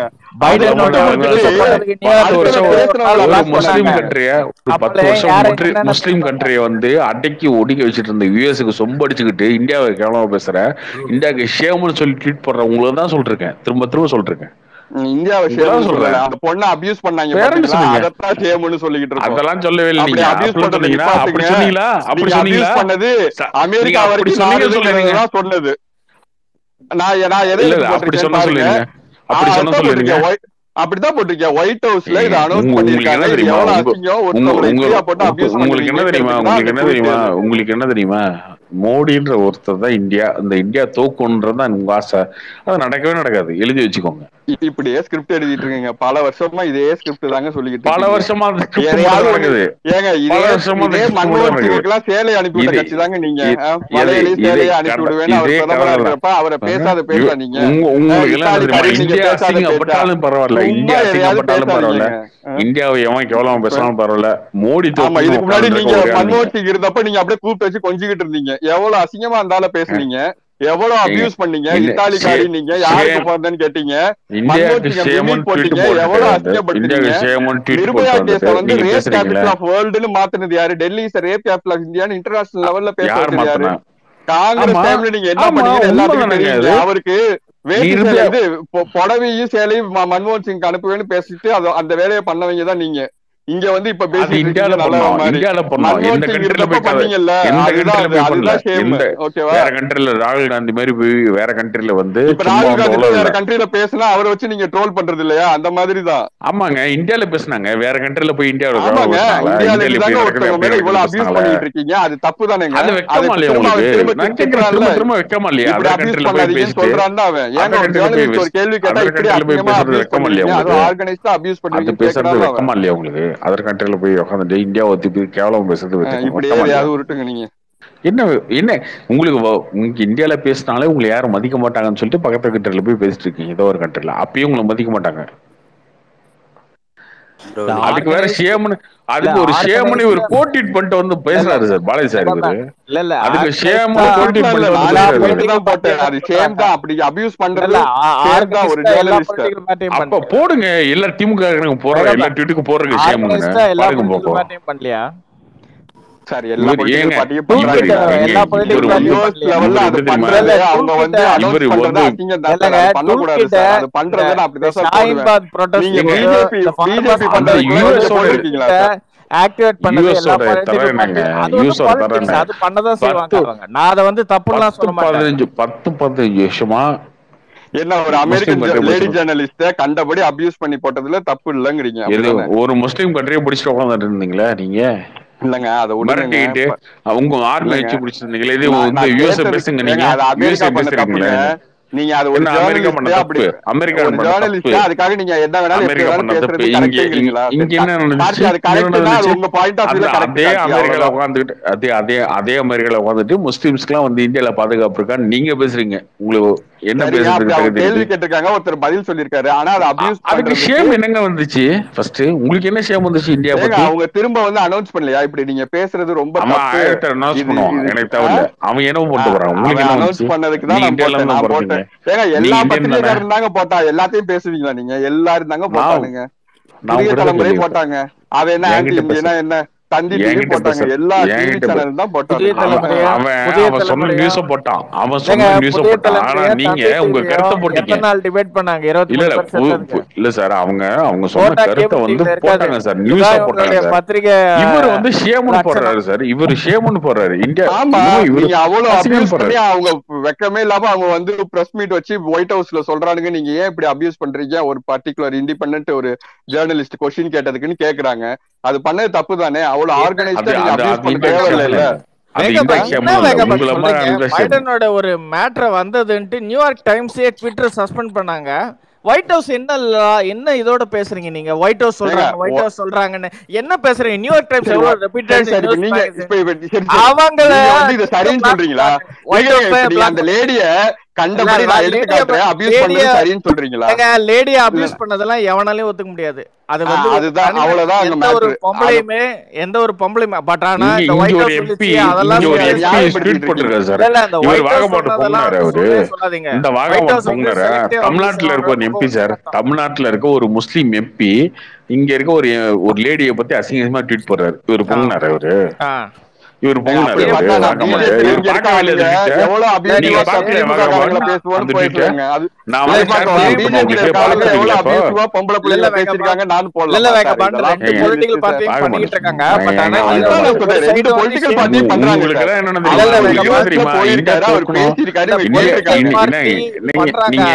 நீங்க திரும்ப சொன்னா நீங்க வந்து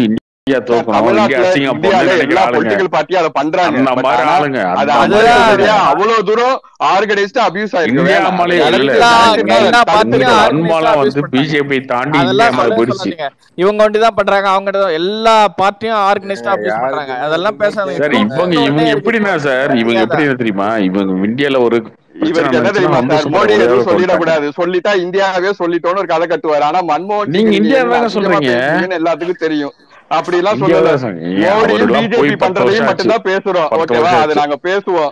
நீங்க மன்மோகன் சிங் இருந்தப்ப எப்படி எப்படி எல்லாம் பேசுனீங்க, எப்படி எப்படி வேர்ல்டு வைடு ட்ரெண்ட் பண்ணீங்கன்னு தெரியும். அதனால யாரு பேசுனா, எங்க போய் பேசுனாங்க, யாரு பேசுனாங்க தெரியும். நீங்க ஸ்மிருதி இரானி பேசுனதெல்லாம் எடுத்து பாருங்க. சேலையும் விரட்டி விட்டாங்க அமேத்தியில இருந்து விரட்டி விட்டாங்க ராகுல் காந்தி. பிஜேபி மோடியை பத்தி பேசக்கூடாதா? இதுக்காக உங்க பிஎம் கேண்டிடேட் ராகுல் காந்தியை பேசினாங்க. இங்க இருந்து தான் பேசுறாங்க. அவங்க பொலிட்டிக்கலா வந்து பயங்கரமா அபியூஸ் பண்ணாங்க, சோனியா காந்தி அபியூஸ் பண்ணாங்க. அதெல்லாம் எங்க போய் பண்ணாங்க? இங்கதான் பண்ணாங்க. இங்க தானே பண்ணாங்க. நீங்க இங்க என்ன வேணா டெய்லி தான் எல்லா பொலிட்டிக்கல் பார்ட்டியும் தான் பண்ணிக்கிட்டு இருக்காங்கல்ல. Correct correct. அதோட நீங்க இல்ல நீங்க போய் மத்த கண்ட்ரி போய் அதெல்லாம் எடுத்து வச்சு பேசல. நீங்க முட்டை கொடுத்தா எதுக்கு மத்த கண்ட்ரி ஜர்னலிஸ்ட், நீங்க முட்டை கொடுத்தா மத்த கண்ட்ரி ஜர்னலிஸ்ட் நீங்க அபியூஸ் பண்ணலாம் திரும்ப திரும்ப கரெக்ட்டா சொல்றீங்க. இல்லங்க அந்த லேடியை சொல்லலங்க, அந்த லேடியை பத்தி நான் பேசல. இங்க எது அந்த லேடியை பத்தி பேசி இந்த லேடி அது வந்து இன்டர்நேஷனல் மீடியால Indian political parties R attacking lady ஜர்னலிஸ்ட்னு ரொம்ப கேவலமா எழுதுனதா நான் போட்டுறேன். எல்லாமே ஒரு அஜெண்டா உள்ள கோஸ்டிங் தான். அவங்களுக்கு வந்து அவனுங்க யோகியம் எல்லாம் கிடையாது. அதனால நீங்க அவங்களெல்லாம் சொல்லிட்டாங்கன்னா அப்படியே பொங்கலாம் வேணாம். அவங்க அபியூஸ் பண்ணது தவறு, அத்தோட சரி முடிஞ்சு போச்சு. அந்த லேடிக்கு அபியூஸ் பண்ணது அவங்க இன்டர்நேஷனல் மீடியாவில் ஒரு துக்கடா மீடியா வந்தாலும் அபியூஸ் பண்ணது தவறு, அத்தோட விட்டுருந்தா தவிர இன்டர்நேஷனல் மீடியாவில் பேசுறாங்க. இன்டர்நேஷனல் மீடியாலாம் யோகியமா? எவனாவது ஒருத்தர் அவங்க அபியூஸ் பண்ணிருக்காங்க, அவங்க அபியூஸ் பண்ணிருக்கு, இவங்க ரிப்ளை பண்ணிருக்காங்க. இத நான் போடக்கூடாது நீங்க எப்படி சொல்லலாம்? போடக்கூடாதெல்லாம் இல்ல, நீங்க என்ன வேணா போடுங்க. அதுதானே சொல்றாரு, நீ எப்படி போடலாம்னு. நீங்க சம்பந்தம் இல்லாம அவங்க எல்லாம் வந்து இப்படி பண்றத போல் இது ஒரு டாபிக்கா மாறுது இல்லையா? அது அசிங்கமா என்ன இந்தியா மேல சேம் ஆயிடுச்சு உங்களுக்கு? ஆமா, என்ன ஆச்சு கேப்பாரு. இல்லை, இந்தியாவை வந்து ஸ்னேக்ஸ் அண்ட் சாமஸ் கண்ட்ரின்னு தாங்க அவங்க ஒன்றுமும் நினச்சிக்கிட்டு இருக்கானுங்க. அவனுங்களெல்லாம் வந்து ஒரு ஆளுங்களா நினைச்சு இந்தியா அசிங்கப்பட்டுறல. இந்தியாலாம் அசிங்கம்லாம் போறதே வந்து ராகுல் காந்தியே வந்து நியூஸ் மீடியாலாம் வேற கண்ட்ரில தான் வந்து இந்தியாவை பேசிட்டு இருப்பாரு. பாக்குறது இல்லையா? இவங்க வேற கண்ட்ரில உட்கார்ந்து இந்தியா வந்து தப்பா பேசிட்டு இருப்பாங்க. இங்க இருக்க குரோத்தே உங்களுக்கு தெரியாது. இதே வாகாமாட்டு ஒரு வருஷத்துக்கு முன்னாடி ஜிடிபி மைனஸ்ல இருக்குன்னு கதறு ட்வீட் போட்டு இருந்தாரு. இன்னைக்கு அந்த ஜிடிபி பேச மாட்டாரு. பேசுங்க வாகாமாட், பேசுங்க வாகாமாட். நீங்க எவ்வளவு ட்வீட் பண்றீங்க நீங்க சொல்லுங்க, மனசாட்சி சொல்லுங்க. சரி, ஜிடிபி பத்தி நான் உங்களுக்கு ஒரு ஸ்டார்ட் சொல்றேன். 2004 இப்ப ஜிடிபி பத்தி பேசுறதுனால உங்களுக்கு ஒரு ஸ்டார்ட் நீங்க எவ்வளவு அப்படி ஜிடிபி பத்தி கேட்டலாம். ஒரே ஒரு ஸ்டார்ட் சொல்றேன், நீ கேட்டுக்கு பதில் சொல்லுங்க. 2004 700 பில்லியனா இருந்தது. இப்ப 2014 2.1 ட்ரில்லியன், 150% 10 வருஷத்துல ஜிடிபி இன்க்ரீஸ் ஆச்சு. ஆனா இன்னைக்கு வரைக்கும் 100% கூட இந்த 10 வருஷத்துல இன்க்ரீஸ் ஆகல ஜிடிபி. 4 ட்ரில்லியனே தொட முடியல. மோடி வந்தப்ப என்ன சொன்னாரு? 5 வருஷத்துல நான் வர்ற 5 இயர்ஸ்ல 5 ட்ரில்லியன் கொண்டு வருவேன்னாரு. 4 ட்ரில்லியன் கூட கொண்டு வரல, வெறும் 80% தான் இன்க்ரீஸ் ஆயிருக்கு. போன 10 வருஷத்துல 150% இன்க்ரீஸ் பண்ண மன்மோகன் சிங் உங்களுக்கு மொக்க. வெறும் 80% இன்க்ரீஸ் பண்ணிருக்க இந்த 10 வருஷத்துல மோடியை பத்தி வளர்ச்சின்னு நீங்க பேசுவீங்க. இதுக்கு எதிரான ஏதாவது சொன்னா இந்தியாவுக்கு எதிராக பேசுவீங்க. நீங்க இதெல்லாம் பேசுறதுனால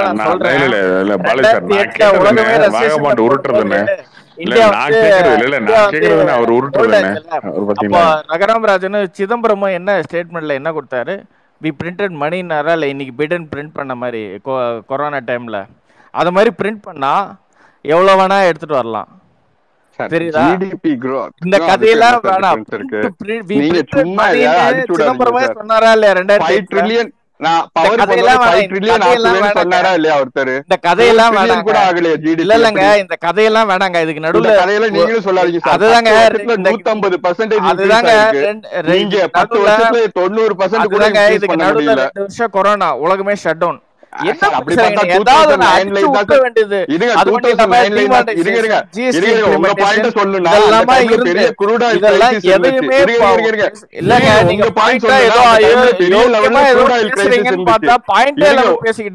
அந்த டைம்ல எக்ஸ்ட்ரீமா இருந்துச்சு. உங்களுக்கு அதனால பாயிண்ட் சொல்றேன், நீங்க பாயிண்டே இல்ல. க்ரூட் ஆயில் பிரைஸ்க்கு தகுந்த மாதிரி எல்லாமே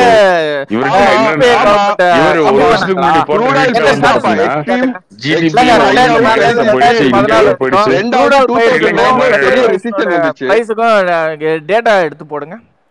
என்ன பேசுறீங்க நீங்க? ஸ்ரீலங்கா மாதிரி இந்தியா சொல்லி ட்வீட் போட்டவர் தான் இவரு. இவர் போட்டவர் தான் ஸ்ரீலங்கா மாதிரி விட்டுக்கிட்டு இருக்காரு பாருங்க. எப்ப போட்டேன் அந்த மாதிரி அப்படிதான் போட்டீங்க நீங்க. போட்டுக்கிட்டு இருக்காரு அப்படிதான் போட்டுட்டு இருந்தீங்க. ஆனா உங்களுக்கு ஒண்ணு இருக்கு, ஒரு 20 படத்தை அமிச்சு தொடர்ந்து பார்க்க சொல்லி உங்களுக்கு தண்டனை இருக்கு. இன்னைக்கு இதெல்லாம் பேசுறதுக்கு வாய்ப்பே இல்லாம கடைசியா வந்து ஒரே ஒரு ஆயுதம் அப்படின்னு சொல்லி முஸ்லிம்ஸ் எடுத்துட்டாங்க. அவ்வளவுதான் மோடிக்கு எதிரா.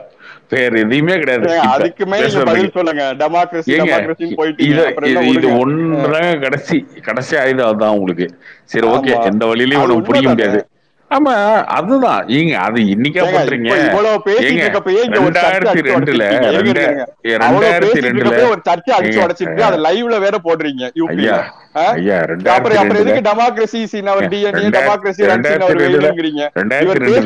ஒரு சர்ச்சை அடிச்சு உடைச்சு அத வந்து அந்த விஸ்வ இந்து பரிஷத்து ஆளுங்க வந்து லைவ் போடுறானுங்க. நாங்க ஒரு அண்டர் கன்ஸ்ட்ரக்ஷன் சர்ச் அடிச்சு உடைக்கிறோம்ட்டு. அப்புறம் என்ன நீங்க திரும்ப இதுக்கு முட்டு வேற கொடுக்குறீங்க? 2002 குஜராத் சிஎம்மா இருக்கும் போதே அவருக்கு வந்து மரண வியாபாரம் எல்லாம் பேரெல்லாம் வச்சுக்கி எல்லாம் முத்திரையெல்லாம் குத்தி எல்லாம் பண்ணி பாத்தீங்க. அப்பயே வந்து அதுக்கு முன்னாடி எலெக்ஷனோட அதிகமா ஓட்டு வாங்கி ஜெயிச்சிட்டாரு, சீட்டு வாங்கி ஜெயிச்சிட்டாரு. அவ்வளவுதான். இதுதான் மோடி. அவ்வளவுதான். இதுதான் நடக்க போகுது பாருங்க. நீங்க சும்மா ஜிடிபி நீங்க இது பண்ணீங்க, அப்புறம் ரஃபேல் நீங்க என்னென்னமோ பேசி பாத்தீங்க. ஒன்னும் வேலைக்கு வரல. கடைசியா இப்ப திரும்ப முஸ்லீம்ஸ் சிறுபான்மைன்னு வந்து கையில தூக்கிட்டு வந்துட்டீங்க. கடைசியா அது பிரச்சனை இல்லையா? அது பேசக்கூடாதா? பேசுங்க, யாரு வேணாம் உங்களை பேசினாதான் நீங்க கடைசியா வந்துருக்கீங்க. சரி ஓகே, இருக்கிற இந்த ஒரு 15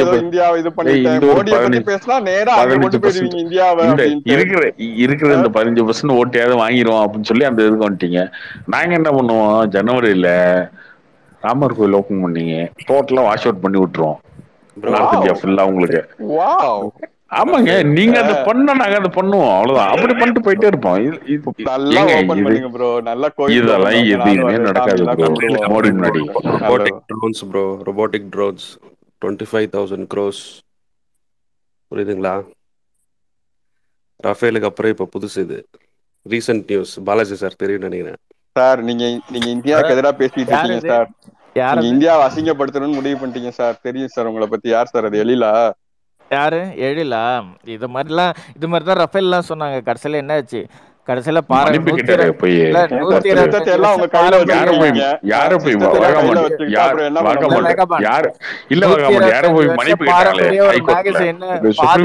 பாதி லெட்டர் பண்ணி அசிங்கப்பட்டாங்க. தெரியும்ல யார் மன்னிப்பு கேட்டாங்கன்னு தெரியுமா? வாக மாட்டேன்.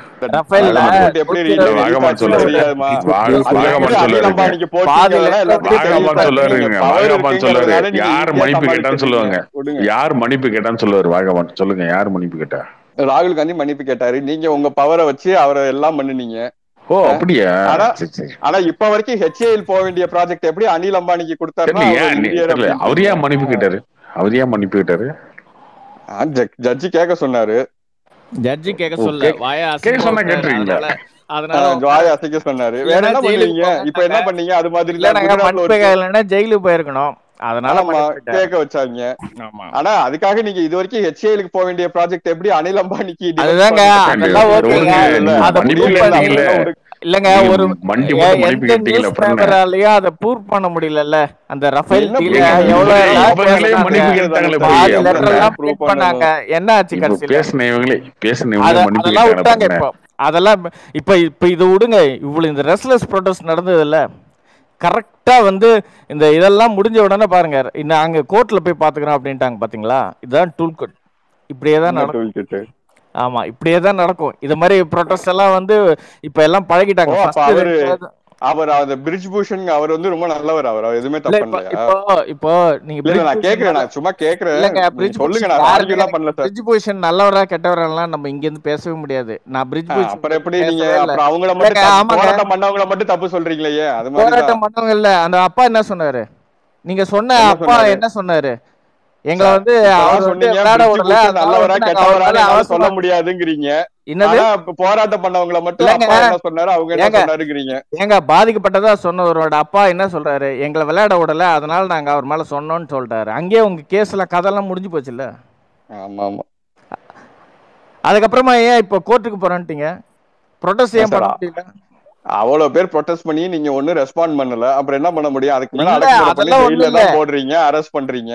என்ன அரெஸ்ட் பண்ணுவாங்க? அது நடந்துச்சா இல்லையா நமக்கு ஏங்க, தெரியாது. 5 மாசம் அது ப்ரொடெஸ்ட் டூல் பண்ணும்போது கிட்ட அரெஸ்ட் நீங்க பண்ணாதவங்கள நம்புறீங்கன்னா இப்ப டூல் அரெஸ்ட் கிட்ட தான். நான் பண்ணுவாங்க. அதுல என்ன ஆர்கியூ பண்ண முடியும்னு அதுல நினைக்கிறீங்க? ஒரு அது மேட்டரே நீங்க இல்லன்னு தெரிஞ்சு போச்சு. அந்த ஆமா, பசங்க இப்படிதான் யாரு நீங்க மேல ஆசிஃபா கம்ப்ளைண்ட் பண்ணாங்களோ விஷயத்திலயும் அந்த பண்ணீங்க. அவங்களே கடைசியில என்னாச்சு? ஆசிஃபா விஷயத்துல என்னாச்சு? அதுதாங்க அதுவே வந்து ரிவர்ஸ் ஆயிடுச்சு இப்போ.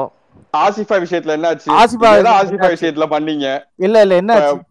அவங்க யாருமே ஒண்ணும் பண்ணல. இல்ல ஆசிஃபா சரி, விஷயத்துல விடுங்க. என்னாச்சு சொல்லுங்க. கடைசியில அவங்கதான் பண்ணாங்கன்னு ஒத்துக்கிட்டாங்கல்ல. கடைசியா யாரு? கேக்குறேன். 2 டைமும் எதிர்க்கட்சியா வரல, இந்த டைமா வருவீங்களா மாட்டீங்க? அதே சொல்லுங்க. இல்ல ப்ரோ, நீங்களே இருங்க ப்ரோ, எங்களுக்கு வேலை இருக்கு. வேக பண்ண அதனால தான் நாங்க தான் இருப்போங்க. நான் என்ன சொல்றேன், எதிர்க்கட்சியா சொல்றேன். 2 டைம் எதிர்க்கட்சி வரல, எதிர்க்கட்சியா கூட இல்ல. காங்கிரஸ் வருவீங்களா? காங்கிரஸ் காங்கிரஸ் ஆட்சிக்கு அது பாப்போம், 24ல வரப்ப பாப்போம் என்ன பண்றானுங்கன்னு. அப்படியே வேகப்பான். என்ன சார்? காங்கிரஸ் ஆட்சிக்கு வரும்போது எதிர்க்கட்சியா தான் வந்துருவீங்களா? எதிர்க்கட்சியா தான் வந்துருவீங்களா? கரெக்டா அப்ப இந்த மண்ணை விட்டு போனது திரும்ப காங்கிரஸ் வர்றப்ப இந்த மண்ணுக்கு வந்துருவேன் சார். திரும்ப எதிர்க்கட்சியா தான் வந்துருவீங்களா? சார் நாங்க அவ்வளவு பெரிய ஒரு பிளான்ல வச்சிருக்கோம். எதிர்க்கட்சியா தான் வந்துருவீங்களா? வேகபான் சபதம் எடுத்திருக்காரு 2014ல போனவரு. தமிழ்நாட்டிலே சார் போன டைம் தமிழ்நாட்டிலே 9 சீட் வந்துச்சுன்னு நினைக்கிறேன், 9 MP. இந்த டைம் அதிகம் வராது போல இருக்கு. இரியா கமலஹாசனையும் சேர்த்து இன்னொரு MP கொண்டு போவையா மக்கள் நீதி மையத்தோட. அதுதான் என்ன கேள்வி கேக்குறோம் பாரு. ஒன்னு ஏடிஎம்கே பிஜேபி கூட்டணிக்கு ஒன்னு கன்ஃபார்ம் கமலஹாசன் சீட்டு. ஆனா நீ என்ன வேணா வேகபான் நீங்க என்ன வேணா சொல்லுங்க, ஆனா என்ன கேள்வி கேட்கிற நோண்டி இல்லாம சொல்லாதீங்க தயவு செய்து. உங்களுக்கே தெரியும் அவரோட சரி ஓகே, இந்த டைமாவது எதிர்கட்சி வருவீங்களா மாட்டீங்களா? அதே சொல்லுங்க, எதிர்கட்சியாவது வருவீங்களா இல்லையா? இப்ப காங்கிரஸ் எதிர்கட்சி இல்லையா? இல்லையே, அவங்க தாங்க 56 இருக்கு, செகண்ட் லீடிங் அவங்க தானே இல்லையா?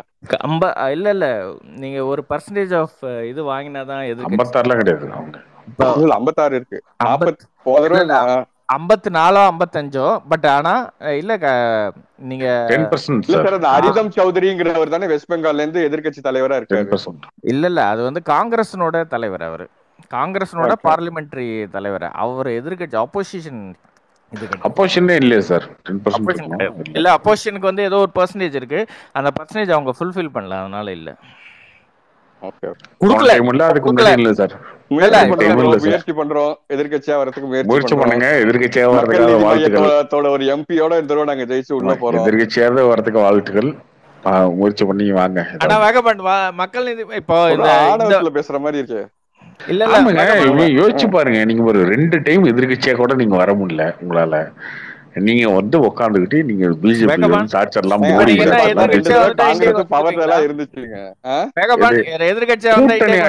கூட்டணி ஆட்சியில உட்காந்துட்டு இருந்தீங்க. நீங்க எதிர்கட்சியா வந்துடலாம் சார். வந்துருங்க எதிர்கட்சியா வந்தா கூட வந்துருவேன். இந்தியாவுக்கு வந்தா உங்களுக்கு வந்து விஜயகாந்த் படத்தெல்லாம் காட்டி இந்த தேச கூட்டணி ஆட்சியில உட்கார்ந்து இருந்தீங்க. நீங்க மோடின்னு ஒருத்தர், நீங்க மோடி இருக்காரு. சரி 75 வயசுக்கு அப்புறம் இருப்பாரா? அங்க RSS ரூல்ஸ் படி இருக்க கூடாது இல்ல? அவங்க அம்மா 102 வயசு. அவங்க அம்மா 102. அவங்க அம்மா 102 வயசு. மோடி அம்மா பக்கத்துல ஒரு பெரிய கோடை போடுறீங்க. அப்புறம் எல்லாரும் திரும்ப இதுக்கு மோடியே பரவாயில்லையா அப்படிங்கிற இவராது பரவாயில்ல. அவரு எல்லாத்தையும் எவன்லாம் பிடிக்கிறாங்களோ எல்லாரும் பில்டிங்கே அடிச்சுக்கிட்டு இருக்காப்புல. அதுதான் ஒண்ணும் மோசம். அது முஸ்லிம்ஸ் பில்டிங்க மட்டும் தான் இடிக்கிறீங்க, ஹிந்துஸ் பண்றவங்க பில்டிங்லாம் இடிக்கிறது இல்ல. இல்ல அதுதான் இதுக்குதான் வந்து வெறும் இந்த நியூஸ்ங்களை ஒண்டி பார்க்க கூடாது எல்லாரும். சரி இப்ப சர்ச்செல்லாம் ஒண்ணு இடிச்சாங்கல்ல, இல்ல அந்த கலவரம் பண்ணவங்களோட வீடெல்லாம் இடிக்கிறாரா? இல்ல ஃபர்ஸ்ட் ஆஃப் ஆல் வந்து அங்க அந்த யூபியில் இருக்கிற மோர் தென் 25% ஆஃப் த கிரிமினல்ஸ் இப்போ உள்ள இருக்காங்க, இல்லை வாட் எவர் த ப்ராப்ளம் இருக்கு இல்லையா, அவங்க ஹிந்துஸும் தான். எல்லாருமே உள்ள போறாங்க, எல்லாருமே இடிக்க பிடிக்கிறது. பட் ஆனா அது வந்து எப்படி கோர்ட் அலோவ் பண்ணுதுன்னு தெரியல. இஷ்டத்துக்கு அவரு சொல்றாரு சார், ஒண்ணு மேல இல்ல உள்ள. அதான் யோகி பேசுங்க இந்த ஆபத்துக்கெல்லாம் ஒரு வழி கட்டிடுறோம். ஏங்க 185 என்கவுண்டருங்க, 185 என்கவுண்டர் 185 என்கவுண்டர் பண்ணிருக்காங்க. இதெல்லாம் ட்ராக் லிஸ்ட்ல ட்ராக் ரெக்கார்ட்ல வேற ரெக்கார்டுங்க. ரெக்கார்டு யோசிச்சு பாருங்க, 185 பேர்த்த ரவுடிங்களை போட்டு தள்ளி இருக்காரு மோடி, இது யோகி.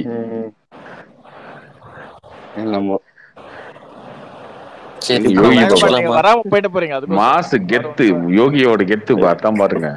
ஒண்ணு மேல இல்ல இவர் இப்பயே டியூன் ஆயிட்டாருங்க இந்த ஆளு. இல்ல அவர் அதுக்கே டியூன் ஆயிட்டாருன்னா நீங்க அதுக்கோசரம் இந்தியாவுக்கு வராம இருந்துறாதீங்க. அடுத்த மோடி இது மோடி ஒண்ணுமே பண்ண முடியாது. பாத்துறோம் வாங்க, உங்களுக்கு நான் பாதுகாப்பா இருப்பேன். நான் பாதுகாவல என்ன யூபில 80-50 வந்துரும். அது ஓகே, அதுவே போதும். 80-80 கூட 2 சீட்டை எக்ஸ்ட்ரா வச்சு ஜெயிச்சுக்கோங்களேன். அது 2026ல டெஸ்ட் வச்சு பண்றோம். அது 120 ஆகிரும். அப்புறம் என்னங்க டோட்டலா நாங்க தான் இந்த கடைசி ட்ரம்ப் கார்டா அந்த ராமர் கோயில்ல கட்டினாலும் திறக்காம வச்சிருக்கீங்க. எலெக்ஷனுக்கு 3 மாசம் ஜனவரி. ஆமா இல்லையே ட்ரம்ப் கார்டு அது இருக்கிற மாதிரி தெரியலையே. யூசிசி ஒரு ட்ரம்ப் கார்டா இருக்குன்னு நினைக்கிறேன். யூசிசி தான் ட்ரம்ப் கார்டு. இப்ப எல்லாத்தையும் அத பேச வச்சிருவாங்க. யூசிசி இல்ல யூசிசி ஆரம்பிச்சிட்டாங்களே இப்போ. ஆல்ரெடி சொல்லிட்டாருல அது பண்ணுவாரு. அதுக்கு நீங்க இனிமே அதான் ஃபுல் டாபிக்கா போகும். அதுக்கப்புறம் ராமர் கோயிலே திறந்து 6 மாசம் தமிழ்நாடு மக்கள் தெளிவா இருப்பாங்க. கார்த்தி தமிழ்நாடு தெளிவா இருக்கும். தெளிவா இருக்காங்க, ரொம்ப தெளிவா இருக்காங்க. 40-40 ஆமா ரொம்ப தெளிவா இருக்காங்க தமிழ்நாடுக்காரங்க. தெளிவா இருக்காங்க ப்ரோ. அதான் சொல்றேன் 40-40 தான். இப்ப எல்லாம் பவர் லூம்ஸ் எல்லாம் பண்ணீங்கன்னா என்ன பண்றது? ஒரு பையன் எவ்வளவு ஃபீல் பண்ணிட்டு போனா. அதுதாங்க 40-40 தான். 40-40 நீங்க வந்துருவீங்க, ஒன்னும் பிரச்சனை இல்லை. இல்ல வேகப்பன் இப்ப இந்த பவர் லூம்ஸ் எல்லாம் சொல்றாங்கல்ல, இது வந்து எப்படின்னா இவங்களுக்கு ஒரு நிமிஷம், இவனுக்கு போன டைம் வந்து ஓட்டு போட்டதே 3% தான் எக்ஸ்ட்ரா. அவங்களே திரும்ப போடுவாங்கன்னு நம்பிக்கையில உட்கார்ந்துட்டு இருக்காங்க. 3% 7% கார்த்தி போய் பாருங்க. 39% அவங்க, 46.3% இவங்க. நீங்க தப்பா சொல்லிட்டு இருக்கீங்க. 7% வித்தியாசம். சரி சொல்லுங்க சார். இவங்க இன்னும் கற்பனையில உட்கார்ந்துட்டு இருக்காங்க. இவங்க திரும்ப ஓட்டு போட்டுருவாங்க. இவங்களுக்கு எல்லாம் ஓட்டு போட்டாலும் ஏன்டா ஓட்டு போட்டேன் கைய கருக்கிக்கலாம் அடுப்புல விட்டு அப்படின்னு உட்கார்ந்துருக்கானுங்க. ஓட்டு போட்டலாம் பாதி பேர் கடிச்சு சாப்பிட்டுக்காங்களா சொந்த. இந்த பவர் லூம்ஸ் மேட்டர் எல்லாம் எப்படின்னா, இந்த 2006ல இருந்து 2011ல டிஎம்கே பீரியட்ல தான் வந்து எங்களுக்கு டோட்டலா வாழ்வாதாரமே போயிடுச்சு. எங்களுக்கு எல்லாமே வந்து நாங்க போயிடுச்சு அப்படின்னு நாங்க தெரியுமா. இந்த அதே கோயம்புத்தூர் ஏரியாவில் தான் எங்களுக்கு வந்து டோட்டலாக ஒன்றுமே இல்லை அப்படின்னாங்க. இது எல்லாமே வந்து அதாவது ஒரு இஷ்யூஸ் இருக்கும். அது ஒரு 25-30% இருக்கும். இவங்களுக்கும் தாண்டி சார் கரண்ட் பில்லா 3 மடங்கு 4 மடங்கு சார் கரண்ட் பில். இவங்களுக்கான இஷ்யூ இருக்கும். அது இல்லாம இந்த டாக்ஸேஷன், இது எல்லாத்தையும் கம்பைன் பண்ணி எனக்கெல்லாம் டவுட்டே வந்துருச்சு. என்ன பக்கத்து வீட்டு பில்லி சேர்த்து நமக்கு போட்டாங்களா அப்படின்னு சொல்லி. இல்ல வேகப்பட்டு ஆனா இப்ப கரண்ட் பில் எல்லாம் பயங்கரமா. இப்ப நான் என்னோட பில்ல வேணா உங்களுக்கு வாட்ஸ்அப்ல அனுப்புறேன். கரண்ட் பில்லுங்கிறது உதயமின் திட்டத்துக்கு வந்ததுக்கு அப்புறம் அது சென்ட்ரலைஸ்ட் ஆயிடுச்சு. இல்லங்க உதயமின் ஸ்கீமுக்குள்ள வந்ததுக்கு அப்புறம் உதயனாவா இல்ல எப்ப வந்தது? எடப்பாடி பீரியட்லயே வந்துடுச்சு. அவர்தான் கையெழுத்து போட்டாரு. ஏன் ஜெயலலிதா கையெழுத்து போட மாட்டேன்னு சொன்னாங்க? எனக்கு மார்ச் மாசம் 2000 வந்துச்சு. அதுக்கப்புறம் 6000 வந்துருக்கீங்க. பாக்காதீங்க, ஏசிய போட்டு படுத்திருப்பீங்க நல்லா. இல்ல ஊபி நியூஸே பாக்காதீங்க. நான் சொல்றது இது இப்ப நம்ம 6-8 மாசத்துக்கு முன்னாடி எக்யூப்மென்ட் இது எல்லாமே சென்ட்ரலைஸ்ட் பண்ணிட்டாங்க. அவங்க பண்ற சார்ஜஸ் தான் பே பண்ற மாதிரி இருக்கு. அங்க இன்க்ரீஸ் ஆச்சுன்னா நான் உங்களுக்கு ஒரு நியூஸ் வேணா அனுப்புறேன். மாலை முரசுல இந்த உங்களுடைய நியூஸ் நான் மாலை முரசு ஒரு வெரிஃபை பண்ணிக்கிட்டு இருக்கேன். இருங்க முரசொல்லி நாள் வச்சிருக்கேன். எல்லாம் பார்த்துட்டு இருக்காங்க. இல்ல வேகபான் நீங்க இங்க வந்தாங்கல்ல, யாரெல்லாம் வந்து சப்போர்ட் பண்ணி பேசுறாங்க அவங்களாம் கேளுங்க. இப்ப எலக்ட்ரிசிட்டி இதே பவர் லூம்ஸ் இஷ்யூ சொன்னாங்கல்ல, அவங்களை கேளுங்க எத்தனை மடங்கு ஆயிருக்குன்னு ஒண்டி கேளுங்களா அவங்கள. எலக்ட்ரிசிட்டி சரி எலக்ட்ரிசிட்டி இன்கிரீஸ் ஆயிருக்கு. ஆனா அதுக்கு 6 மாசத்துல எப்படி ஆகும்? 6 மாசத்துக்கு இல்ல சார். இப்ப அவங்க பில்லு ஆயிருக்கு. மக்களுக்கு வலிக்காம இவங்க டாரிஃப் இன்கிரீஸ் பண்ணிட்டாங்கன்னு சொல்றீங்க. அதுக்கு சென்ட்ரல் கவர்மெண்ட் எந்த நிலையில காரணம் இல்லன்னு சொல்றீங்க. என்ன பேசுறீங்க நீங்க வந்து எல்லாத்துக்கும் உதயமின் திட்டத்துல அப்படி எதுக்கு இணைய சொன்னாங்க? அதுல இணைஞ்சதுக்கு அப்புறம் என்ன சேஞ்ச் இருந்துச்சு? இல்லங்க எக்யூப்மென்ட் வந்து ஸ்டேட் கவர்மெண்ட் கண்ட்ரோல்ல இருந்துச்சு. இன்னைக்கு சோ அவங்க என்ன மணி கோட் பண்றாங்களோ அதுதானே அவங்க எடுக்கணும். அதுக்காக தானே அவங்க கையெழுத்து போடாம இருந்தாங்க. தெரியலன்னா ஒண்ணு சொல்லாதீங்க. ஏதாவது சொல்லிட்டு இருக்காங்க. முன்னாடி வந்து 100 யூனிட் ஃப்ரீயா இருந்துச்சுன்னு வச்சுக்கோங்களேன். 100 யூனிட் ஃப்ரீ. அதுக்கப்புறம் வந்து 100 to 200னா ஒரு ரேட் இருக்கும், 200 to 300னா ஒரு ரேட் இருக்கும். அந்த மாதிரி இருக்கும்ல. இப்ப எப்படி பண்ணிட்டாங்கன்னா, இப்ப செந்தில் பாலாஜி ஒரு இன்டர்வியூ எல்லாம் கொடுத்தாரு பாத்தீங்களா, அதுல வந்து மக்களுக்கு வந்து பாதிப்பு ஏற்படாத அளவுக்கு ஒரு இருக்கும். அப்படின்னா எப்படின்னா 100ல இருந்து 0 to 100 ஃப்ரீ, அதுக்கப்புறம் 100 to 200 அதே ரேட்டு, அதுக்கப்புறம் 200 to 300, 300 to 400 இருக்கு பாத்தீங்களா, அது அப்படியே டபுள் ட்ரிபிள் ஆக்கிட்டாங்க அந்த ரேட் எல்லாம். நார்மலா வந்து ஏசி இதெல்லாம் யூஸ் பண்ற வீடு எல்லாத்துக்குமே 3 மடங்கு 2 மடங்கு வர ஆரம்பிச்சிச்சு. 2000 வந்தா 4000, 4000 வந்தா 8000, 10,000 இப்படி ஆயிடுச்சு. நீங்க வந்து அதே 100 யூனிட் யூஸ் பண்றாங்க, ஒரே ஒரு ஃபேனு ஒரே ஒரு லைட் தான் இருக்கு அப்படின்னா அவங்களுக்கு அப்படியேதான் வந்துட்டு இருக்கும். மத்தவங்களுக்கு எல்லாத்துக்குமே வந்து 100 யூனிட்டுக்கு அதே காசு, அதுக்கு இது ஃப்ரீ. அதுக்கு மேல போறவங்களுக்கு அந்த யூனிட்டையும் சேர்த்து காசு போடுவாங்க. அதுக்கு மேல போறப்ப 200க்கு தனி காசு, 300 யூனிட்டுக்கு தனி காசு. அது ஏத்திட்டாங்க. ஆமா, ஹையஸ்ட் போறப்ப ஏத்திட்டாங்க. நான் ஏத்தலன்னா சொல்லல, ஏத்திதான் இருக்காங்க. அதுதாங்க சொல்றேன், அது ரொம்ப அதிகமா ஏத்திட்டாங்க. இல்ல வீட்டில் இல்லை வேகப்பான என்னோட ஆஃபீஸில் அது ஏறினா அது ஒரு பிஸ்னஸ் பண்ணுறோம் நம்ம, அது ஓகே. ஹோம் இது இருக்குல்ல, ஹோம்னுடைய கன்சப்ஷன் வந்து சேம் தான் இருக்கும் சார். ஈக்குவல் டு வந்து கமர்ஷியல் வந்துருச்சு சார். ஆனா வீட்டோட கரண்ட் கமர்ஷியல் ஈக்குவலா வந்துருச்சு சார். இல்ல அது ஓகே கரெக்டே. ஆனா அதுக்கு காரணம் வந்து நம்மளுடைய இந்த இது இருக்குல்ல, இபி, அது வாங்கின கடன்கள் இருக்கு இல்லையா சார். இல்ல அதெல்லாம் நான் தப்பு சொல்ல மாட்டேன் சார். அதெல்லாம் வந்து கன்சம்ஷன் அதிகம். என்ன சொல்றேன், ஒழுங்கா வந்து கரண்ட் கொடுத்துட்டு பிரைவேட்டே கொடுத்துட்டா கூட ஒன்னும் பிரச்சனை இல்லை சார். இபி வந்து பிரைவேட்டே கொடுத்து ஒழுங்கா பண்ணி இல்ல இபி பிரைவேட் எல்லாம் போதும். நம்ம அதிகமா இல்ல கார்த்திக், இது சர்வீஸ் ஒழுங்கா இருந்தா பரவாயில்லையே. இவங்க அப்பப்போ வந்து ஃபிளக்சுவேஷன் வருது கரண்ட்ல. கரண்ட் இல்ல, நம்மளோட இபி மேல இருக்கிற ஒரு கடன் இருக்குல்ல. இப்ப இவங்க இந்த ரேட்டை ஏத்திருக்கிறதுக்கு பிடிஆர் வந்து இந்த கடன் எல்லாம் கம்மி பண்ணோம்னா இந்த ரேட் எல்லாம் ஏத்தனாதான் கம்மியா கொடுக்க முடியும் அப்படின்றாரு. ஆமா, யாரு பிடிஆர்? அவர் தானே இப்ப வரைக்கும் பினான்ஸ் மினிஸ்டரா இருந்தாரு. இப்பதானே அவர் எடுத்திருக்காங்க. அவர் ஏதோ போயிட்டாரு, விடுங்க சார். ஞாபகப்படுத்தினா 30,000 கோடி பத்தி கேள்வி கேட்பேன். அவர் என்ன சொன்னார்னா, நம்ம ஈபினோட கடன் இருக்கு இல்லையா, அதுக்கு வந்து இப்ப அந்த கடனை இவங்க அடைக்கவே இல்ல. அவரு ஞாபகப்படுத்திட்டீங்க. சரி ஓகே, நான் வாங்க மாட்டேன். அது வந்து சென்ட்ரல் கவர்மெண்ட் கொடுக்க வேண்டிய. பிடிஆர் என்ன பண்றாரு? வாங்க மாட்டேன். பிடிஆருக்கு ஃபயரா விட்டுட்டு இருந்தீங்களே ஒரு காலத்துல, என்ன பண்றாரு? 10 வருஷமா ஏடிஎம்கே பீரியட்ல கடனா வாங்கி ஈபினோட டோட்டலா கொலாப்ஸ் ஆயிடுச்சு. எப்படி பெட்ரோல் கம்பெனிலாம் லாஸ்ட்ல போய் கட்டணல இருக்கோ அதேதான் இபிக்கு நடக்குது. அது நம்ம ஸ்டேட் வண்டி தான் அப்படியே இருக்கு. ஆனா பெட்ரோலுக்கு மட்டும் வாகமாண்ட் வந்து இஷ்டத்துக்கு ஏதாவது ஊத்துறாரு. நிர்வாகம் சீர்கேடா இருக்கு.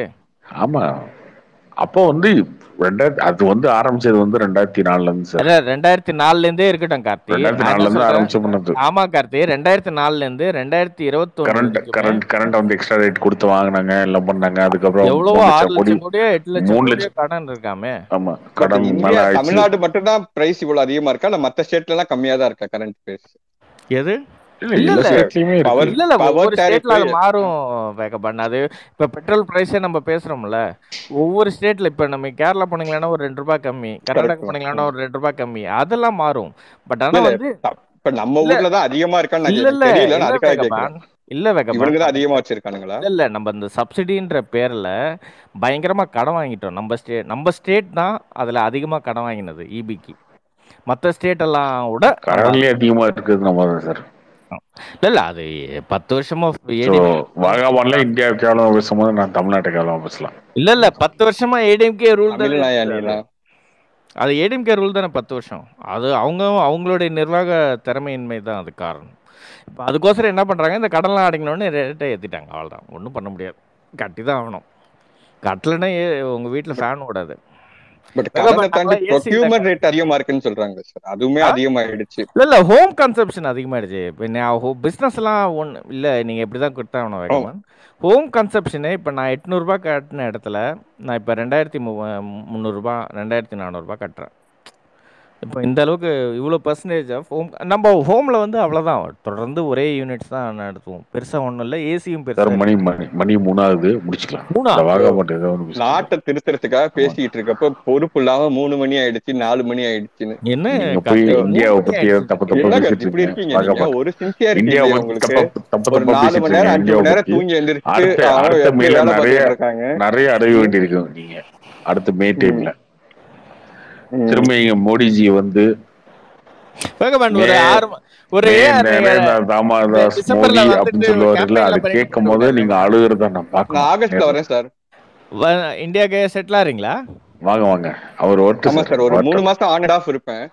அதுக்கப்புறம் இங்கதான் இந்தியா சார். வரட்டும் சார், வரட்டும். Welcome to India வேகபான். உங்களை நான் களத்துல சந்திக்கிறோம். திராவிட பூமிக்கு சந்தோஷமா வர்றேன். வாங்க வாங்க வாங்க. ஒரு ஓட்டு எக்ஸ்ட்ரா வந்துருச்சுப்பா. இந்த ஒரு ஓட்டு தான் எதிர்கட்சியா மாத்த போச்சு, ஆளுங்கட்சியா மாத்த போகுது பாருங்க. சரி, ஓகே.